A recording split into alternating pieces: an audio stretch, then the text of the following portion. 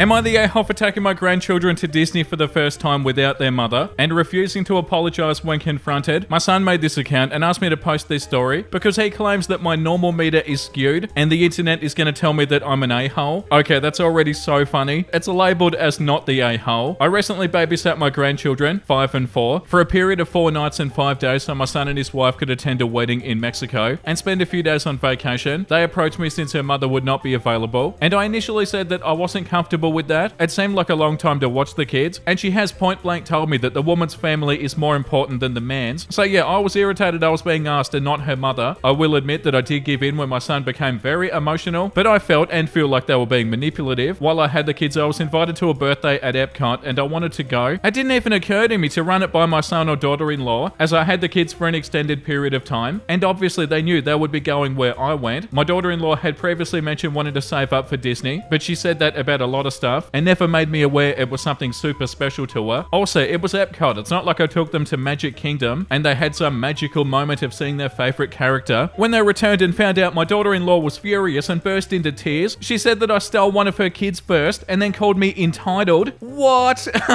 To be honest, I didn't react well to being called entitled when she was the one who'd previously demanded babysitting. My son asked me to apologize as she was distraught over missing their first Disney trip, but I declined and I asked them to leave. My son reached out again and said I should have asked for something that big, and his wife feels robbed. I know she's a huge Disney person, but it was Epcot, not quintessential Disney, and I don't feel like I should have to miss out on a birthday party I wanted to attend. I told my son I'm not apologizing for anything, and maybe they should think about how they made me feel when they didn't respect my initial no. My son feels like Reddit is going to show me the error of my ways. Oh my god, that's so funny and so frustrating. You're not in the wrong even a little bit, OP, and your daughter-in-law is being so selfish and entitled. Oh, that's so annoying. The top comment says, I hope your son feels humbled here today, not the a-hole. They imposed onto you to watch their children. You did exactly as they requested. You've done nothing wrong. You're not responsible for your rude daughter-in-law crying. Tears don't make a person right. Wow, that's such a good point. So many people think that because they get upset that they're in the right. And yeah, that's not true. The only entitled behavior is your son and daughter-in-law. They guilted you into accepting something that you expressed that you were not comfortable with, and then they got upset in how you took care of their children for them. You shouldn't have to forego your plans because they didn't secure childcare before going on vacation. Again, you've done nothing wrong. She deserves no apology. She can pout and whine all she wants. She was the one who put you into an uncomfortable situation. She never said not to go there, and you're not a bloody mind reader. Next time they ask something like this, tell them you can't deal with the negative reaction of the daughter-in-law and you aren't willing to subject yourself to her behavior 1,000,000%. And the comment underneath, very much not the a-hole. Daughter-in-law is being selfish in my opinion. When my kids' grandparents, either side, have provided my kids opportunities to experience cool stuff, I've been really grateful that 1, my kids get to do those things, and 2, that my kids will get to make wonderful memories with their grandparents that they'll cherish for the rest of their lives. My kids have amazing memories of their grandparents leading them on fun adventures to theme parks and historical places. Some of them I would have liked to have gone to, but that's a separate issue from my kids getting to go. The most important part, one of those grandparents is now passed, and those memories are absolutely precious to my kids. Those memories of my kids being loved by and important to many people in their lives are far more important than any selfish desire I have to experience all those things with my kids. Daughter-in-law needs to get over herself and realize that her kids are separate people from her. Their experiences don't always need to be about her experiences. In fact, it's good for their emotional and psychological development to build relationships and have experiences with multiple family and friends. Yeah, that's a beautiful comment. The daughter-in-law is only upset because they didn't get to do this. Obviously, the kids aren't upset. Yeah, that's super selfish to be acting like this. And yeah, that comment was so well said. They owe you an apology, OP. Am I the a-hole for refusing to talk to my parents until they give me an honest answer to my question? I, 17 male, live with my parents and my younger siblings. We were very close until recently. My first mum died when I was 6 years old. She developed eclampsia in late stages of the pregnancy with me, and she never recovered from it. A few weeks later, my dad packed up and moved with me because he couldn't stay where they were planning a life together. This left her family behind. She has parents, siblings, nieces and nephews, aunts and uncles and cousins, who were always a very tight-knit family. My dad met my adoptive mum when I was 7 months old. Out of insecurity on my mum's part and a desire to forget the future he had planned with my mum, contact between my biological maternal side was limited to once a year. My mum didn't want to share the role of mum. She knew that my family would want to talk about my mum around me and would want me to know that she existed, but she didn't want to feel like she was less of a true mum. And my dad has just never gotten over the pain of losing my mum, and he buries the past and her to cope. I don't fully understand why they couldn't put me first in question that decision, but they didn't. My childhood was mainly happy. It had some negatives like wishing I knew my family better or had known my mum. Also, I wasn't accepted by my adopted mum's family, so yeah, that was always fun. Then I had more contact with my family. It started with texting and calling and Zoom calls regularly, and then convincing my dad to let me go for a weekend here and there. He and my mum didn't like it, and the decision confused my siblings too. I have loved getting to know them, and they've loved getting to know me. Grandparents' rights weren't an option for them because of that one visit a year, so seeing me more is huge for them. My parents really started to let me know how much they disliked all this extra contact. My dad said it's painful, and my mum told me she feels less important because I'm chasing a relationship that ties to a mum that I don't remember. A couple of weeks ago, they told me I should think of them and my mum's feelings. I asked them how they would feel if they were in my mum's shoes or her family's shoes. If they died while their child was a baby and they were erased by their spouse and his new spouse, would they be okay with that? And would they be okay if my siblings or I died with a newborn and they never got to be a real part of their lives? They refused to answer. I told them I didn't want to speak to them until they gave me an answer because they were being totally unfair to me. My parents are angry about this, and my siblings asked me why I had to make this such a big deal. So I posed the question, if one of us died and we never got to see their only child, would they be okay with that? It helped them to understand, but my parents don't like my no talking thing, but all they want to talk about is this topic, and they also won't give me an answer. Am I the a-hole? No, of course you're not the a-hole, OP. And everything you've said makes perfect sense. Like the top comment says, not the a-hole, you have a right to see your birth mum's family and have a relationship with them. A couple of weeks ago, they told me I should think of them and my mum's feelings. I asked them how they would feel if they were in my mum's shoes or her family's shoes, if they died while their child was just a baby and they were erased by their spouse and his new spouse, would they be okay with that? And would they be okay if my siblings or I died with a newborn and they never got to be a real part of their lives? They refused to answer. They can't answer you because they would feel exactly as you do, but they still want you to not have a relationship with your maternal family because it threatens the new family they created. Out of insecurity on my mum's part and a desire to forget the future he'd planned with my mum, contact between my biological maternal side was limited to once a year. My mum didn't want to share the role of mum. She knew my family would want to talk about my mum around me and would want me to know that she existed. This is just cruel to you and your maternal family. Your younger siblings sound more mature than your dad or adopted mum. And OP said, yeah, exactly. Though I think for my dad it's less about the new family and more about his refusal to deal with his grief and pain. He doesn't even talk about his life at all from before. It's like the past is all stored in a box that he keeps trying to get rid of, but he can't and he never can. I know he struggles to look at me sometimes because I look just like my mum and her family, so he could never entirely escape no matter how much he wanted to. Yeah, and like that comment said, it's so cruel on you, OP.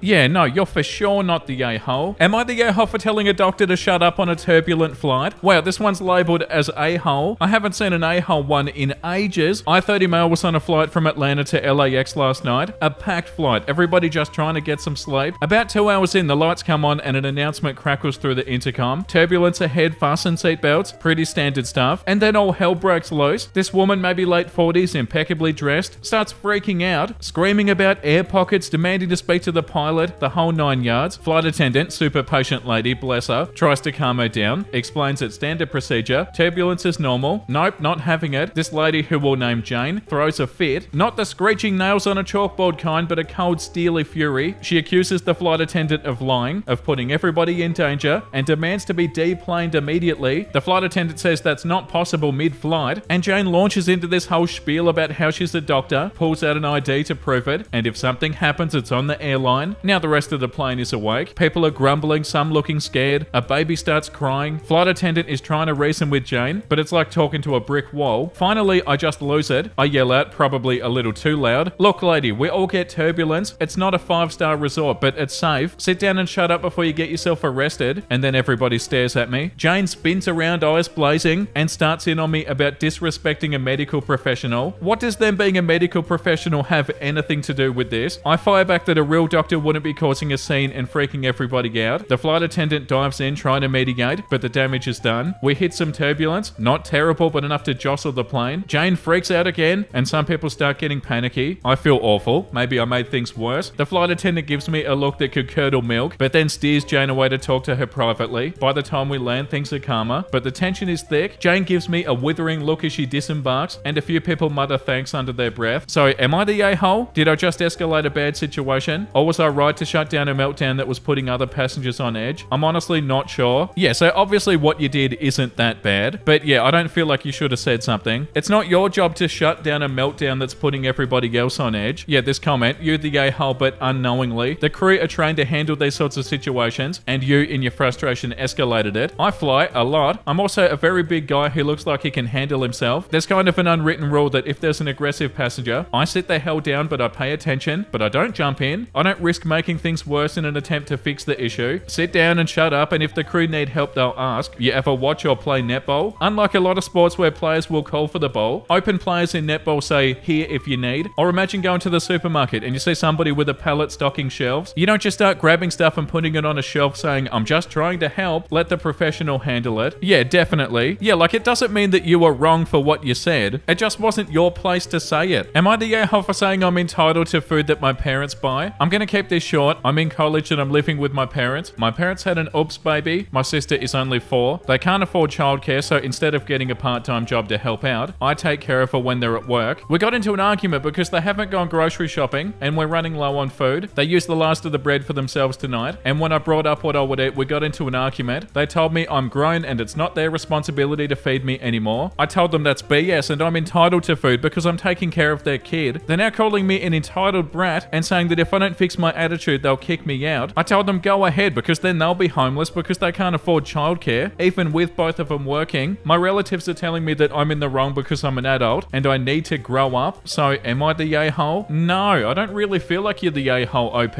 Your parents aren't really making that much sense. Yeah, like this comment, not the a-hole. So you're an adult and you need to grow up, but your parents don't. They can either make sure there's food in the house for their kids. If there was nothing for you to eat, what did they give your sister? Or one of them can be a stay-at-home parent and watch the child they created irresponsibly so you can get a job and buy your own food. And OP said, yeah, it made sense to me that if I'm giving up on getting money to help them, they should provide the things I can't for myself because of it. My sister ate with them. I was working on homework, so I said I'd eat later. We had the stuff to make peanut butter and jelly sandwiches, which I planned on making for myself as well, but they used the rest of the bread. So I was left, as I said in another comment, with the choice of plain white rice, dry cereal, or peanut butter on a spoon. Yeah, so what are you meant to do? Have a job, but also look after their kid? And what, they can't see that that doesn't make any sense? Yeah, no, it doesn't sound like you're the a-hole, OP. Am I the a-hole for telling my mum I can up and leave, and she's the worst thing that's ever happened to me? Okay, so I've had a lot of fights with my mum over the years. I'm 17, I'll be 18 soon, and for me, it's college time. I've been getting into fights with her about college since I was 14, mainly her telling me that I wasn't going, and me telling her I was. It was never a financial thing, but she felt I didn't have the personality to go to college. We keep having fights about this to this day. Apparently, a little while ago, I got into one of my dream unis. I'd been dreaming about this uni for years, and I got in on a scholarship, not a full ride, but I had a lot of tuition off, and with the amount I was awarded, I could have paid for college myself. The housing was free. She hid it from me. I've lost access to my email for a while, so I was relying on using her account to check for responses, but for a while there, she wouldn't let me check, and she just said I didn't get any responses yet, and I believed her. The other day, she went to the washroom. I got into her phone, and I saw the email. I yelled more than I ever had. I swore at her for the first time in my life, and I told her that I'd pay for college myself. She's the worst thing that ever happened to me, and once I was gone, I would never be speaking to her again. My mum isn't talking to me anymore. My dad is traveling. My sister is in college. I can't speak to anybody, but apparently my mother spoke to her therapist and believes I inflicted trauma-creating words on her purely out of teenage angst. I don't think it was angst. I genuinely can't express the anger I feel right now, but I do want to know if I gave my mum trauma. Am I the a-hole? So what, your mum's not going to take responsibility for the fact that she was hiding this from you? Like unbelievably important information? You said that stuff for a reason, OP, and you're angry for a reason. Blaming it on teenage angst is hilarious. The top comment says, not the a-hole. I'm a mum myself. She purposefully hid an acceptance letter and lied when she was asked about it. She quite literally could have diminished your future success had you not found out about her weird need to keep it from you. Also, I have large doubts that she told the whole truth about the situation in order to garner some sympathy. In no way is it teenage angst. It was quite reasonable to be upset and frustrated and mad, etc. from the fact that she blatantly lied about your dream college. Frankly, if this truly is your reason to cut off ties with your mum, then she can only blame herself for her deceit. I hope you do well in college. Yeah, the fact that your mum is putting all of the blame onto you, OP, and acting like she did nothing wrong or nothing to cause this anger, that's so awful. And like this comment says, not the a-hole. You seem to have handled the situation pretty maturely so far, and then she went and hid a life-changing email from you. That's something that no mother should ever dream of doing. She has not suffered trauma-inflicting words because of you getting rightfully angry. I promise you that. I don't know how she was expecting you to react, but you were understandably angry. She owes you a sincere apology. She needs to realize that you are very nearly an adult and you make your own decisions Am I the a-hole for not telling my daughter that I was in an accident? My daughter, 28 female, and I, 56 female, have a tough relationship. I take the blame for all of this. When she told me she was a lesbian at 15, I didn't react well. I didn't kick her out of the house or do anything else, but I said terrible things, and our relationship, which was wonderful, turned into barely talking. My husband woke me up 2 years after she came out, and I started trying to improve my thoughts, my prejudices, and try to understand all of this better, but our relationship was already badly damaged because of me. I apologized to her for the things I said. We had a heart-to-heart conversation, and she was very sincere in saying when she'll leave the house, she would cut off contact with me, because despite accepting my apology, she no longer trusted me as somebody who she wants around. I accepted this, and after going to college, she actually cut off 95% of contact with me, and I tried to get closer or to go to therapy together, but she refused, so I respected it. We even had some contact while my husband was alive, because she attended the end-of-year parties, but after he passed away 3 years ago, if we talked 3 times, she didn't want to talk, and I respected that, because I'm aware of what I did. 2 weeks ago, I was in a car accident, and I broke 2 ribs, my arm, and I had several scratches on my body. It was nothing too serious. I'm recovering well, and I have help at home. I didn't say anything to my daughter because we don't talk, and she lives 8 hours away. She called me yesterday asking if I had really been in an accident, and when I confirmed, she started to argue with me, saying I shouldn't know this kind of thing from my cousin, but from you. I was honest here, and I said that we haven't talked in months, almost a year. I'm respecting what she asked, and I thought this was a topic she wasn't interested in. She started to say that even though we don't talk, I had to tell her this type of information because she was my daughter, and she's the only immediate family, and to not hide it from her. She's upset with me, but today I received a bag from the pharmacy with pain medication and other things from her. I'm feeling bad, but I'm also doing what she asked me, which is that we don't have contact. Am I the a-hole? Nah, not really, OP.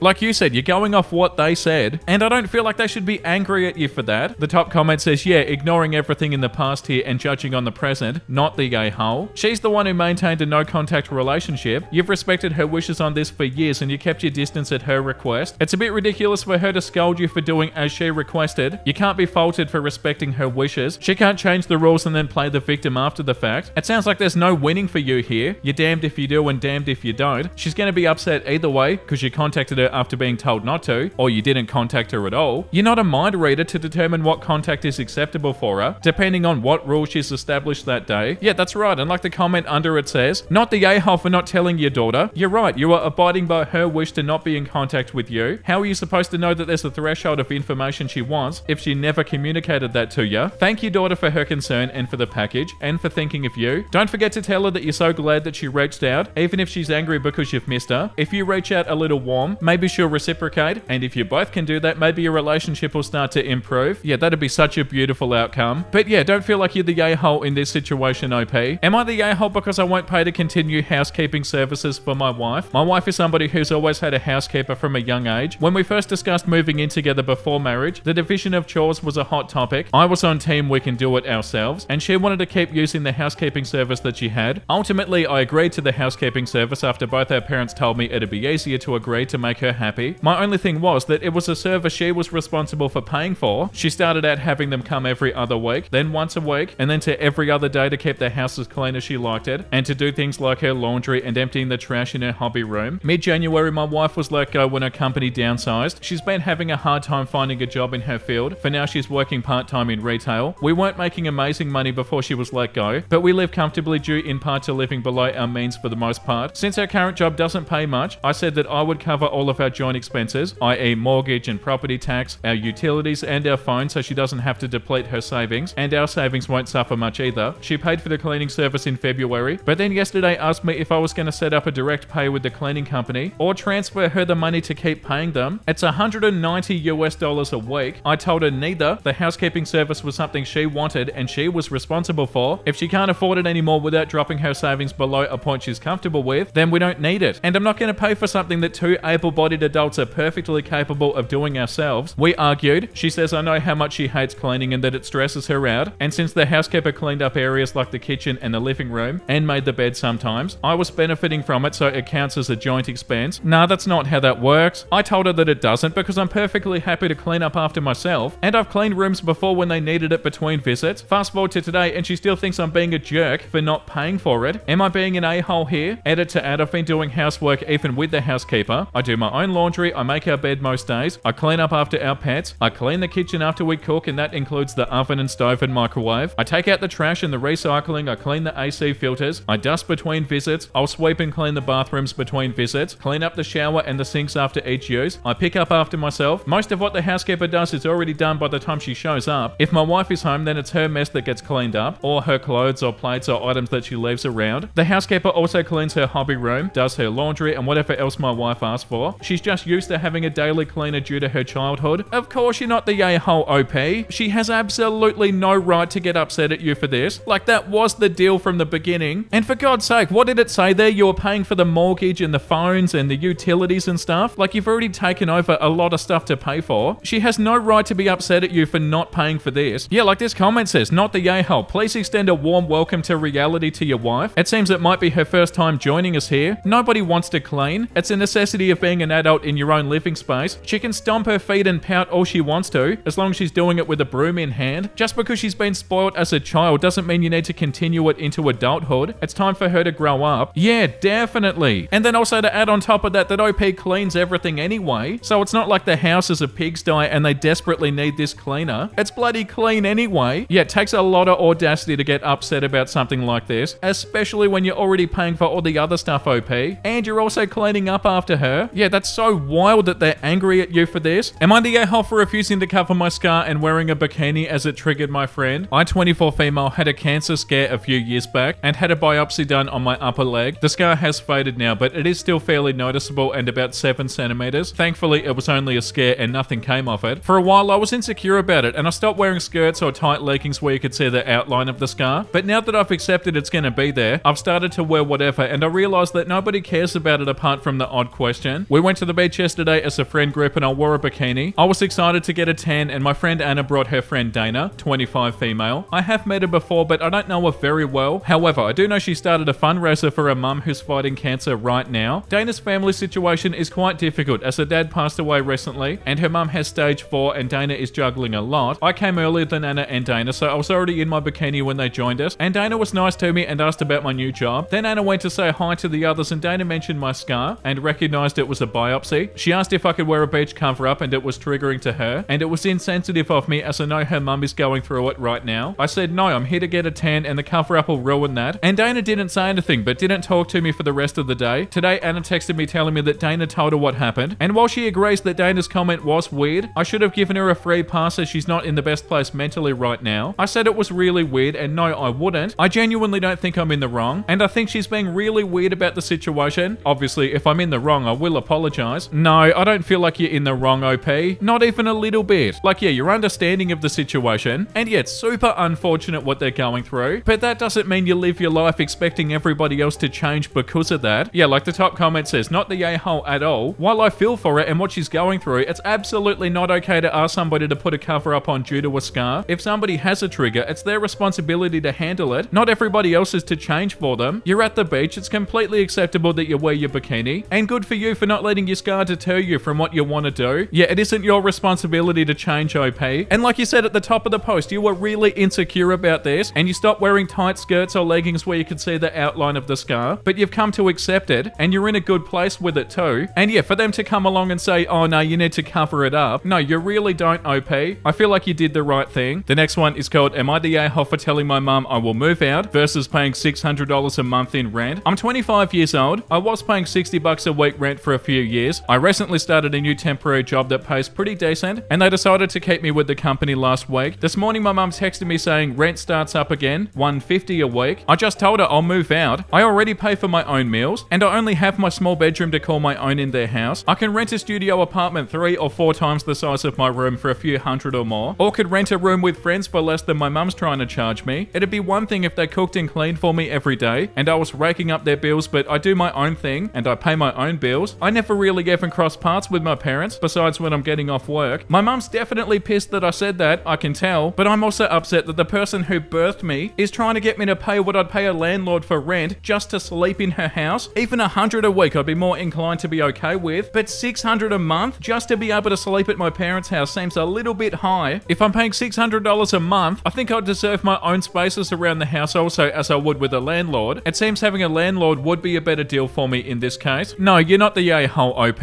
Like, yeah, you're 25. You want and need your own space. So yeah, of course in this situation you'd move out. I don't think it said where you live, but I'm assuming it isn't Australia, because yeah, $150 a week isn't going to get get your place here, but obviously you can find somewhere for that much. So yeah, go for it, OP. I mean, like, it's gonna be a lot more expensive than you expect, but hopefully you realize that. Like, I don't know if rent is really that cheap, and that's not the only cost that comes with moving out, but that's besides the point. Ultimately, no, you're not the a-hole if you want to move out, OP. You can do whatever you want. The top comment says, you know, parents have bills and utilities to pay also. You're only entitled to free room and board until you're a legal adult. Lol, if you can swing it for $600, go for it. Where I come from, $600 a month would get you a shared bedroom, a half bathroom, and maybe access to a garden hose with a 3-minute shut-off timer to shower with. Despite coming off a little bit naive, you're definitely not the a-hole. I'm not sure why she'd be so angry unless she was genuinely depending on the income that she got from you to pay bills. If she was only depending on it for luxuries and fun money, then she's extra a-hole-ish. And OP said, yeah, if it were a matter of making ends meet, I wouldn't have any issue. My dad has a credit card in my name that he can use whenever he needs to catch up on something and doesn't have the money. Dad's the breadwinner in our house. My mum pays for vacations and a couple of utilities, but my dad pays for the mortgage and the groceries and most of the bills. The funny part is he doesn't want rent from me. It's my mum who wants it. It's part of why I'm especially not keen on the idea. If they needed the money, it wouldn't even be a question, but they just got back from a 2-week cruise and they're planning another one, so they're definitely not even close to struggling. Yeah, don't get me wrong, the cheapest studio near me is closer to $900 and not the best area, but I still would have more privacy and independence for sure. Sorry if I missed a couple of points. I'm trying to reply to as many comments asking for context as I can. Yeah, well, there you go. You're definitely not the a-hole, OP. And it also doesn't sound like you're delusional about the rental process. So yeah, all the best with it, OP. Am I the a-hole for telling my friend that she's ruining her child's life with the name that she gave her? So I, 21 female, have been friends with Lorraine, 22 female, for 17 years now, and we're really close. She recently gave birth to her daughter, and her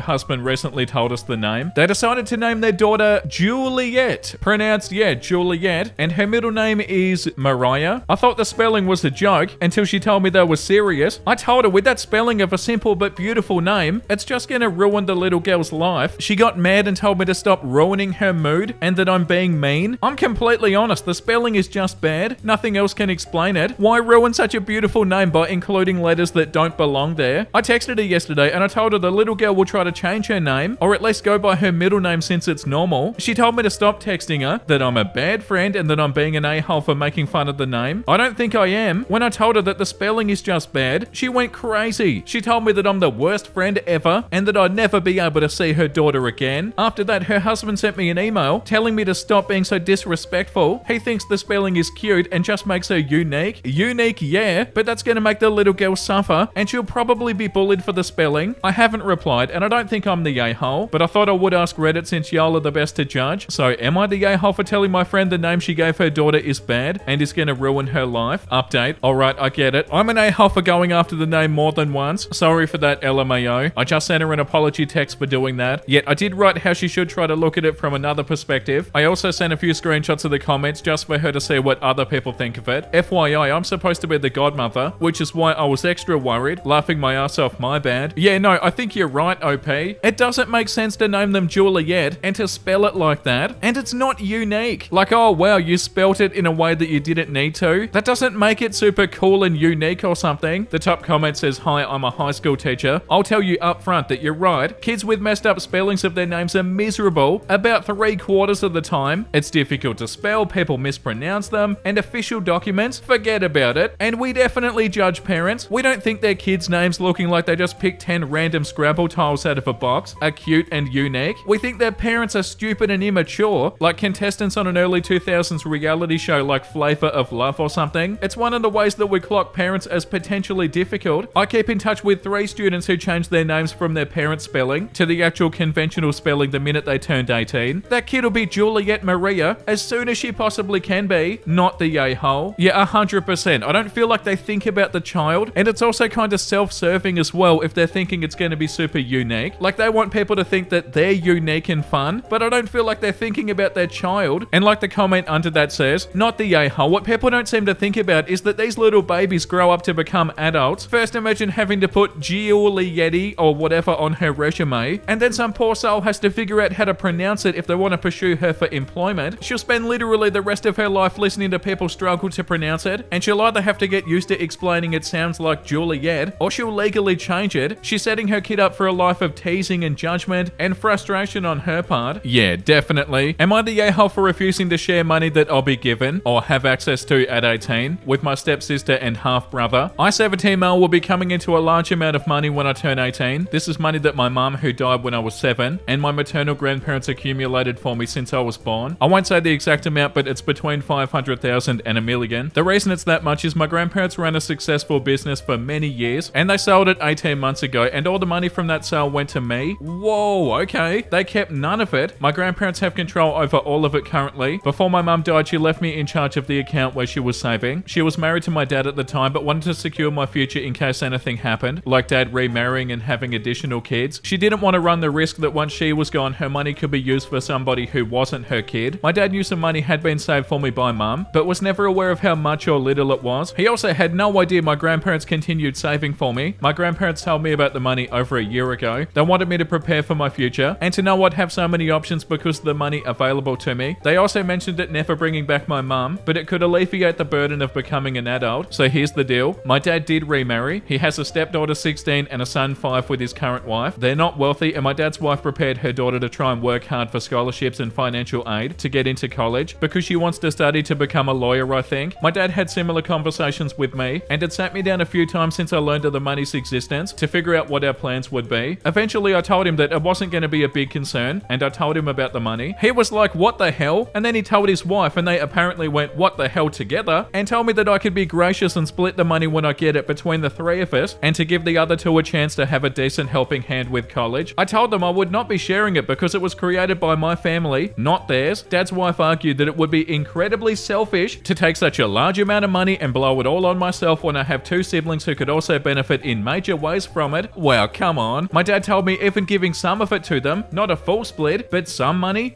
I have left at the end would be amazing and would help out my family a lot. I told him I wasn't going to. They are so not happy with me. They told me that me being selfish with this is not a good way to be. My dad is also pissed that he continued saving for me and dividing things equally between the 3 of us when I have so much I'll have access to in a few months. Am I the a-hole? No, I don't feel like you're the a-hole, OP. It seems like that's what your mum saw coming. Like that's what they were talking about. And they knew that too, and they didn't want that to happen. Yeah, like the top comment says, not the a-hole. Their reaction is exactly why your mum set it up how she did. She knew your dad and well enough to know that the money would not be yours and it'd be used for children that are not hers. And OP said, yeah, that's exactly what I was thinking after the pressure campaign started. It was like, wow, mum sure did know what could happen and she was right. Yeah, I don't feel like you're the a-hole, OP. It'd be a lot easier if they didn't know about it, but yeah, you're not in the wrong for keeping it. Yeah, and like this comment says, incredibly selfish to take such a large amount of money and blow it all on myself. You aren't blowing your money. He seems to have the idea that this money would be wasted if it isn't spent on your stepsister and half-brother, and your brother is 5. Plenty of time for his parents to save for him, not the a-hole. And now your father knows that he doesn't need to save money for you, so everything is already saved can be divided between the stepsister and the half-brother. Yeah, definitely OP. The next one is called, am I the a-hole for expecting my wife to do most of the pool upkeep? I, 36 male, and my wife, 35 female, purchased our house 3 years ago. When we were in the market for houses, my wife stated that she explicitly wanted a pool. I didn't really care too much about a pool, but we had a flexible budget, so I guess why not? I requested though that if we bought one, she would have to do 80% of the upkeep, if not all of it, and she agreed. And fast forward to now, I've done 90% of the upkeep, and my wife had an excuse every time I asked her to help me clean the pool, or check the alkalinity or pH level of the pool. She's always too tired, or she'll do it later. I let it happen the first couple of times, but it's kind of getting frustrating now. But luckily, I have 2 employees that are extremely helpful. My son, 7 male, and my daughter, 6 female. Very well paid, no complaints so far. Yesterday, my employees were using their time off to go to school, so I got to cleaning. Technically draining, but it took long enough that it was just about done by the time my wife got back home. By the time we were heading to bed, I asked her if she could clean it on Saturday, or I could help, but she hit me with the, I'm busy. She doesn't work on Saturday. I got kind of upset about it, and I told her that she should be doing 100% of the upkeep, and I'm gonna stop taking care of the pool from now on. She just told me to stop bluffing and went to sleep. Fast forward to this morning, and she doesn't even want to discuss anything pool related, or even anything related with me. Am I the a-hole? No, of course you're not the a-hole, OP.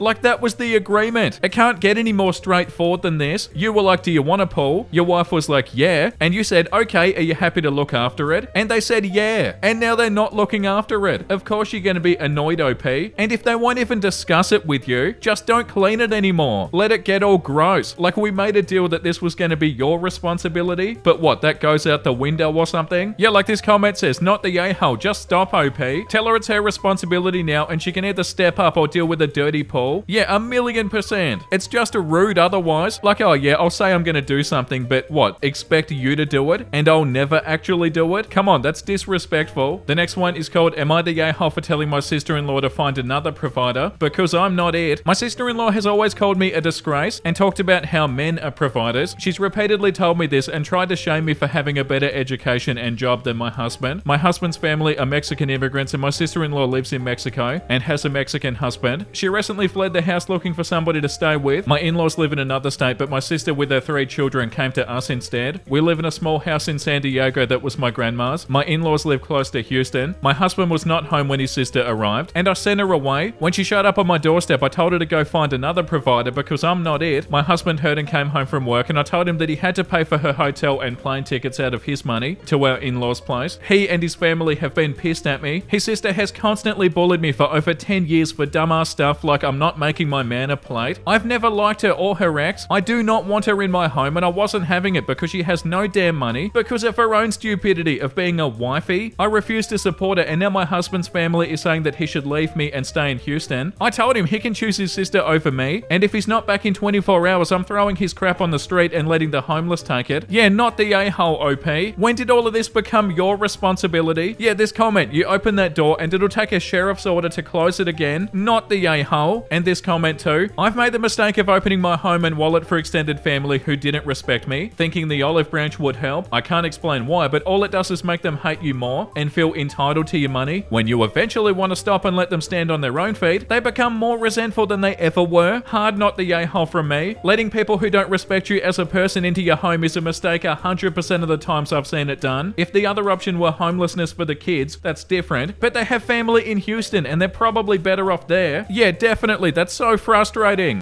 Am I the a-hole for saying you should have thought of that before you procreated? My ex and I have a 13-year-old daughter, Nicole. Nicole has several medical conditions that require a lot of attention. She will need some sort of in-home assistance for the rest of her life. While we have an aide to help a couple of days a week, it is still a challenge. The outcome of Nicole's condition became clear when she was 2. My ex and I agreed that we wouldn't have any more kids because it wouldn't be fair to anyone. There'd be no way we could focus attention on 2 kids. Someone would definitely lose out in this situation. We divorced when Nicole was 5. We originally had a 50-50 custody. 3 years later, my ex remarried. His new wife, Callie, is nice. My ex did say that she didn't understand the severity of Nicole's condition. I figured there was a learning curve. Eventually, Callie basically said she wanted to be hands-off, which I respected, though I wondered how it'd work considering Nicole lives with them half the time. Last year, my ex and Callie had a baby. I was a little surprised given that my ex was always firm on not having more kids, but I figured it wasn't any of my business. He did begin to complain that it was a lot of work juggling Nicole and the baby. I sympathized, but I really didn't know what else to say. Recently, the venting got worse. He said Callie yelled at him for taking Nicole to her physical therapy appointment instead of helping her with the baby. He brought up potentially having Nicole stay with me more. I wasn't entirely shocked, but it did piss me off. I said Nicole was his daughter. He can't just abandon that responsibility. He asked what he was supposed to do about the baby. I said maybe you should have thought of that before you procreated. I mean, really? We discussed this 10 years ago as to why it'd be hard to juggle 2 kids. Why did you think having another would be a good idea? He got quiet and said Callie wanted a baby. I said that isn't enough of a reason and maybe he should have thought harder before bringing more life into this world. The conversation ended with me saying that I'd call my lawyer and we could arrange for him to have less custody, as I'd rather my daughter be properly cared for than be viewed as a burden. Callie called me that night very upset that I'd made my ex cry and that I said her baby shouldn't exist. I said that's not what I said completely, more that they didn't think about it. She called me a jerk. Am I the a-hole? No, you're not the a-hole, OP. It feels like Callie's upset that you're not taking the baby. Yeah, like the top comment says, I assume Callie had this dream of Nicole magically disappearing over to your place so she and the ex can have just their happy new trio. You're absolutely correct to hold him accountable, especially if Nicole has the mental capacity to be aware that she's being shut out, not the a-hole. Yeah, you were only being honest, OP. Am I the a-hole for telling my mum not to ever invite her friends again for ruining my birthday party? I, 18 female, recently had my birthday. At first, I was just going to have lunch with my friends at a restaurant, but my parents insisted on joining us and celebrating it together with us, even though we were going to celebrate at home as a family anyway. I didn't mind and I told them I'll be happy to have everybody together at the party. It was all going well until my mum told me that she also invited her friends to my birthday party. I didn't want them there because I didn't know them well enough and it was just supposed to be people close to me, but she was stubborn about inviting them, so I suggested that we could have two timings, one for my mum's guests and the other for my friends. She agreed to it and it was settled that we'll invite her guests at 12 p.m, while my friends would be there at 2 p.m. This way I could spend enough time with my friends and also give time to the other guests. On the day of the party, none of my mum's guests arrived on time, and only by the time all of my friends were there did they start arriving. I was a bit annoyed, but I didn't say anything. One of the guests' daughter, around 6 years old, wouldn't leave me alone. She clung to me the entire time. Her parents insisted on having her cut my cake. Oh, what? I let her do it since she was just a kid who probably wanted to do it for fun. But then she started smashing the cake. No, is this real? Smashing the cake with her bare hands? Nah, surely not. Wiping her snot on the new dress I was wearing, which was my birthday gift, and even spat on the food? Nah. Please tell me this isn't real. And her parents, instead of disciplining their kid, stopped the music that my friends and I were playing and played kids' music so their daughter could show us her dance. I didn't get to spend a single second with my friends, and by the time they left, everything was a mess. I still kept my cool and I thanked everybody, including those parents, for coming to the party. Once everybody left, I started crying and I told mum how her guest ruined my birthday and that I hoped I never have to see them again. She took it as me blaming her for everything, so she started telling me how ungrateful of a child I am and that I didn't even deserve to have a birthday party. I don't even know what to tell her anymore. Update, thank you to everyone for your birthday wishes. My friends and I are planning on hanging out pretty soon, and I'm happy that we could have a redo party. No parents or 6-year-olds this time. Many comments asked about my dad's reaction. My dad was against the entire thing when my mum first mentioned inviting her friends, but he had to give in since mum was the one paying for most things and there was no winning an argument with her. During the party, he was, well, drunk, very drunk, and he didn't realize how big of a mess it was. He still thinks the party went really well. Okay, so assuming this one is real, of course you're not the a-hole. Like, that's not even a question. I don't understand how anybody there couldn't have felt so bad for you. Like, how the hell could any of them be like, oh yeah, that was a good party. I didn't completely ruin it. Your mum is way out of line here, OP. Inviting your own friends to somebody else's birthday party is straight away an a-hole move. Like, you don't do that. It's not about you, mum. It's your daughter's birthday party, not yours, you know. Stop thinking about yourself for 10 minutes. I feel like anybody who's going to invite their own friends to somebody else's party is a huge red flag immediately. And yeah, those friends absolutely ruined the party. There's no excuse for that, OP. And yeah, of course, you're not the a-hole. Am I the a-hole for kicking my brother and his fiance from my house after she made comments on my girlfriend's eating habits? I, 30 male, have been with my girlfriend Kelly, 29 female, for 4 years and have known her for 10. Kelly's autistic and one of her biggest problems is food. However, since getting together with me, she's opened up to a lot of new foods. Just to give an example, she wouldn't eat certain vegetables as they are, but wouldn't mind having them blended in or cut in small pieces or spirals. Now, my brother Kevin, 35 male, has recently proposed to his girlfriend of 3 years, Laura. He mentioned he has some news to announce and will I be okay to host a family dinner at my place since I love cooking. I said it wouldn't be a problem and we've decided on a Japanese theme. Now to the issue. For the main dish I've made ramen, including the noodles and broth from scratch. It had to be chicken as Kelly doesn't really like beef or pork, and since my mother doesn't eat pork. For Kelly's portion only, I've added some extra veggies, zucchinis, carrots, sweet corn and some others, since she's not fond of eggs, so naturally her ramen was served without an egg, while everybody else had a standard portion which is enough to fill up a grown man. I also made sure there were some snacks on the table like tempura, yakitori skewers, onigiri, etc. Well, within the first half an hour of her being there, Laura kept on picking on Kelly and saying that she can't say that she likes ramen because her version is not authentic. None of us are Asian or have any ties to Asia if it matters, which was upsetting to her, and it meant that Kelly started to eat significantly slower compared to the rest of the group. It happens when she's getting anxious. Then Laura's tried to grab some of Kelly's ramen to try and prove the point, so Kelly freaked out since she really doesn't like sharing food that's already on her plate, which resulted in an argument between Kelly and Laura, and Kelly crying due to her being overwhelmed. After this weekend, I asked my brother and Laura to leave. My parents were absolutely terrified over how Laura behaved towards Kelly and hinted that Laura should apologize. They ended up leaving, but later I received a call from Kevin calling me an a-hole for kicking them out and spoiling Laura's pregnancy reveal. He also wasn't happy about our mother scolding him over Laura's behavior. Well, what do you expect, dude? Laura's behavior was bloody awful. Of course people aren't going to be happy about that. Laura sounds mean. The top comment says, not the a-hole. Laura kept picking on Kelly. Laura has tried to grab some of Kelly's ramen to try to prove a point. My parents were absolutely terrified over how Laura behaved towards Kelly. Laura's a mean girl. Later, I've received a call from Kevin calling me an a-hole for kicking them out and spoiling Laura's pregnancy reveal. Not gonna lie, I think the idea of needing to gather a group and be the center of attention for a personal announcement is pretty bloody cringe in the first place. And somebody said in the comments, how would you prove a point by grabbing Kelly's ramen? And OP said, according to what she said, she wanted to try it as she was still hungry and realized that she doesn't want it as it doesn't even taste authentic. Yes, so frustrating. Oh my god. I'm definitely not a ramen expert, but a lot of people in the comments are saying that it doesn't even make it authentic or not. Like what Laura said wasn't even valid. And yeah, acting like that over ramen. Ugh. And they want you to apologize for kicking them out? Get out of here. That's hilarious. Do actions have consequences? I'm not sure. Like all of this is a result of how Laura acted. It's not a bloody accident that they got kicked out. They shouldn't have been so rude. Yeah, you're not the a-hole, OP. Am I the a-hole for writing my parents a check for everything they say I owe them and telling them to shut the hell up and get the hell out? I'm 30 years old and I'm fairly successful thus far. My parents are a huge part of my success. They kept me motivated through school. They gave me a great childhood. They helped me graduate debt-free. My mum's contacts helped me land a well-paying job straight out of uni. I am a nepo kid. Without them, who knows where I'd be? They think this gives them carte blanche to interfere in my life. They constantly critique everything about my life. I can't think of one aspect of my life they approve of. And I'm not a bad person or anything. It's not like they have a problem with me because I'm a drug addict or working as a sugar baby. They just think they know better about everything. I had them over to my place for my dad's birthday and everything was wrong. My apartment was too small. The stove didn't have precise control of the heating elements and I scorched the sauce. I did not. It was perfect. Just everything. And they kept saying they wanted better for me and that after everything they did for me, I should be doing better. Well, I'm doing well. And because I live the way I do, I've actually done fantastic for the last 8 years. So I wrote them a big check and I asked them to hold it up. I took a picture of them with the check. They asked what it was for. I said that was everything they've wasted on me since obviously they think I failed. So I'm giving them a refund. I told them I loved them and that I appreciated their help. But now that they were paid back, they could keep their opinions to themselves and out of my apartment. They got all huffy and left. I heard from my brother that they're pissed that I did that. I don't really care. I just want them to accept that I don't owe it to them to live my life how they want. Yeah, 100% OP. That's an awful situation. Like, yeah, they obviously helped you out growing up, but they're not being supportive and that's not a good parent. Tearing you down about everything isn't going to make anything better. And also, it doesn't even sound like you need to do any better, OP. It sounds like you're doing awesome and they should be proud. The top comment says, not the a-hole. If your parents were actually supportive and loving, they'd encourage you instead of criticizing. It's great that they helped you growing up. That's actually what parents are supposed to do. There's nothing wrong in setting boundaries or expecting to be treated with respect and kindness as an adult. Writing them a check was an inventive way of trying to point out their negative behavior. I'm not sure it'll work to make them understand how their actions aren't reasonable or kind, but it was a better option than losing your temper. Keep your boundaries and live your best life. And if your parents want to be a part of it, they can learn to not be a-holes around you. Yeah, because that's what they're being, OP.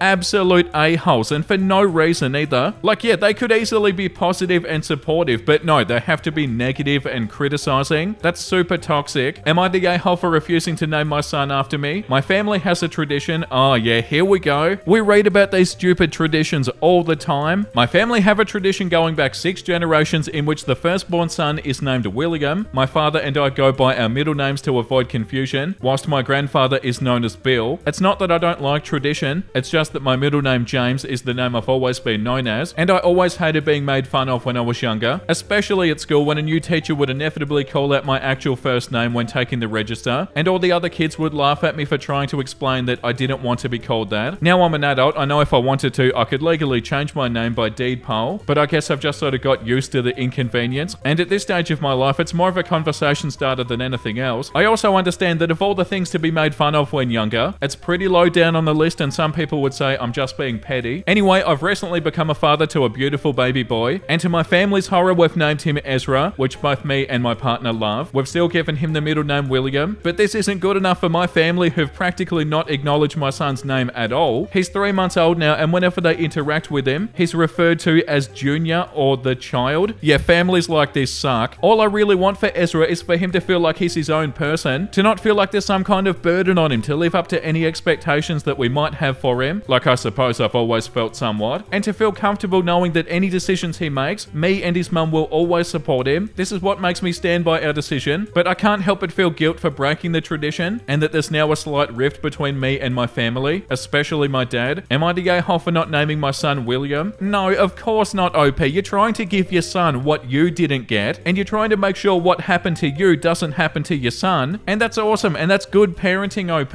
And if your family is going to actually make an issue out of this, then they kind of suck. They need to accept the fact that you didn't want to do the tradition, and they need to come to terms with it and move on. Like, what, are they going to be upset about this for the entire life of your son? Nah. Yeah, no, you're not the a-hole, OP. You did the right thing. Am I the a-hole for telling my soon-to-be mother-in-law that I'm marrying her son and not her, just after uninviting her to our wedding? I, 28 female, met my fiance, 28 male, during college, and we have a great relationship. Last year we got engaged and we're planning the wedding for this fall. While he has an awesome dad and really sweet sisters, his mother is kind of a sore spot for him. She's separated from his dad, and from what I've heard and witnessed, the family don't get along much with her. If you met her, you'd understand why. She's super judgmental and rude, and barely has a nice word to say about her own kids, let alone me. Unfortunately, my fiance, being her only son and the youngest child, is her blatant favorite. She really wants him to be mama's boy, but he's not that way at all and does a great job of handling her and keeping his distance, which honestly he prefers. Upon news of our engagement, she was super excited, very uncharacteristically. We then all realized that she was basically wanting to frame the whole day around her. Think everyone should be praising me for birthing this boy. He couldn't even get married without me. From there, the craziness really ramped up. She was coming along with him to tux fittings, trying to plan out the music, even our first dance, and getting angry at me for daring to choose a dress that she didn't like. The rest of his family and I were actually beginning to toy with the idea of uninviting her based on this behavior, and as wrong as it kind of innately feels, this is a pretty exceptional case, and honestly, her actions were starting to make us dread our own wedding. A further incident a few days later where she told my son she wanted to walk me down the aisle so she could have a moment with her son at the altar made me, my husband, and my future in-law snap. We very recently arranged for her to come over to our home, where myself and my husband sat her down in the peace and quiet and gently explained to her that we no longer wanted her to attend the wedding. She got really angry and immediately flew off the handle at me and not her son, as though I was the one who would influence the rest of the family to uninvite her. My frustration at her boiled over, and without shouting, I stood up and told her that I wanted her to stop yelling and that she had no right to speak to me as she was. When I realized she was about to blow up again, I cut her off with, "In case you don't know, I'm the one marrying your son, not you." She didn't say anything else, just snatched up her bag and left. She hasn't spoken to me since, but she's trying to get my son to change his mind. Believe me when I say he will not. She wants an apology from me, and while my husband and the rest of the family don't think I did wrong, I kind of wonder if my comment was unnecessary and whether it would have been better to stay the calm and collected party. I'm just so done with her, and I wanted to let her know exactly how I felt. No, you're not the a-hole, OP. The top comment says, "I wouldn't care what she thinks. It seems everybody agrees that she should not be at the wedding, so 100% not the a-hole. P.S. You may want to hire security to keep her out. Am I the a-hole for saying that I'll take on more responsibility so that my parents can foster or adopt my special needs cousin, but only until I'm 18 and then I'll be done? My parents have 4 kids. I'm 16 male, the oldest, and next is my brother Harry, 13 male, and then my sister Jazz, 11 female, and then my younger sister is Amy, 8 female. Harry and Jazz have autism. Neither can talk clearly, but mumbling is the best they've learned, and they were delayed developmentally, so walking came later for them as well. Harry and Jazz are in a special needs school, a private one, because my parents wanted the best chance for them, and this place was highly recommended. Both of my parents work longer hours for this, and because of the longer hours they work and the aftercare they're paying for Harry and Jazz, it's meant that I've needed to take on some more responsibility, and especially with Amy. I take care of her every day after school until our parents come home. That includes cooking and deep cleaning the kitchen after I finish making food for us, so that my parents can cook for Jazz and Harry and not risk any issues with the food, because both have highly sensitive taste buds and they have limited diets. When Harry and Jazz go for respite or all-day therapies, my parents make time for Amy and just Amy. They don't want her to feel left behind or like she doesn't matter. I don't get the same attention. I never did, even when I was younger and things were bad. Amy was always the kid they prioritized time with when they had it, and I had expectations put on me that I would do my best to give her a great childhood. They put a lot of that responsibility for that on my shoulders by the time I was 11. I'm also more responsible for keeping the house clean because of my parents' working hours. Sometimes I'm the only one who cleans in a week, and I used to try and get Amy to help out with some light stuff, and my parents told me to let her enjoy her childhood. Recently, my uncle and my aunt died, and my cousin, who also has autism, ended up in foster care. My parents wanted to take him, but they told me that I would need to step up and do more for us to make it work. They even told me how bad my cousin has it in foster care right now. Dad told me that he hasn't found stability since his parents died several weeks ago. So what do they want? Me to take over all of the cooking, for me to do all the grocery shopping, but not with Amy, of course. And they want me to start adjusting to having 3 kids, 2 with special needs at times, so they can take 1 kid at a time to their therapies and appointments. It pissed me off because they also asked me to babysit babysit all 3 special needs kids so they can make a bit more time for Amy because it'll be the hardest on her. I was pissed off, so I said sure, I'll do it, but only until I'm 18 and then I'll be done and they'll never see me again. My parents told me that my anger was unwarranted. Oh, no, it's not. And everybody has to make sacrifices when a family is dealing with this many special needs kids. Am I the a-hole? No, OP, you've been completely parentified. It's scary how common stuff like this is. I've seen it where a mum has daughters and the oldest one gets treated like they're pretty much a parent. And yeah, that's what your parents have done, OP.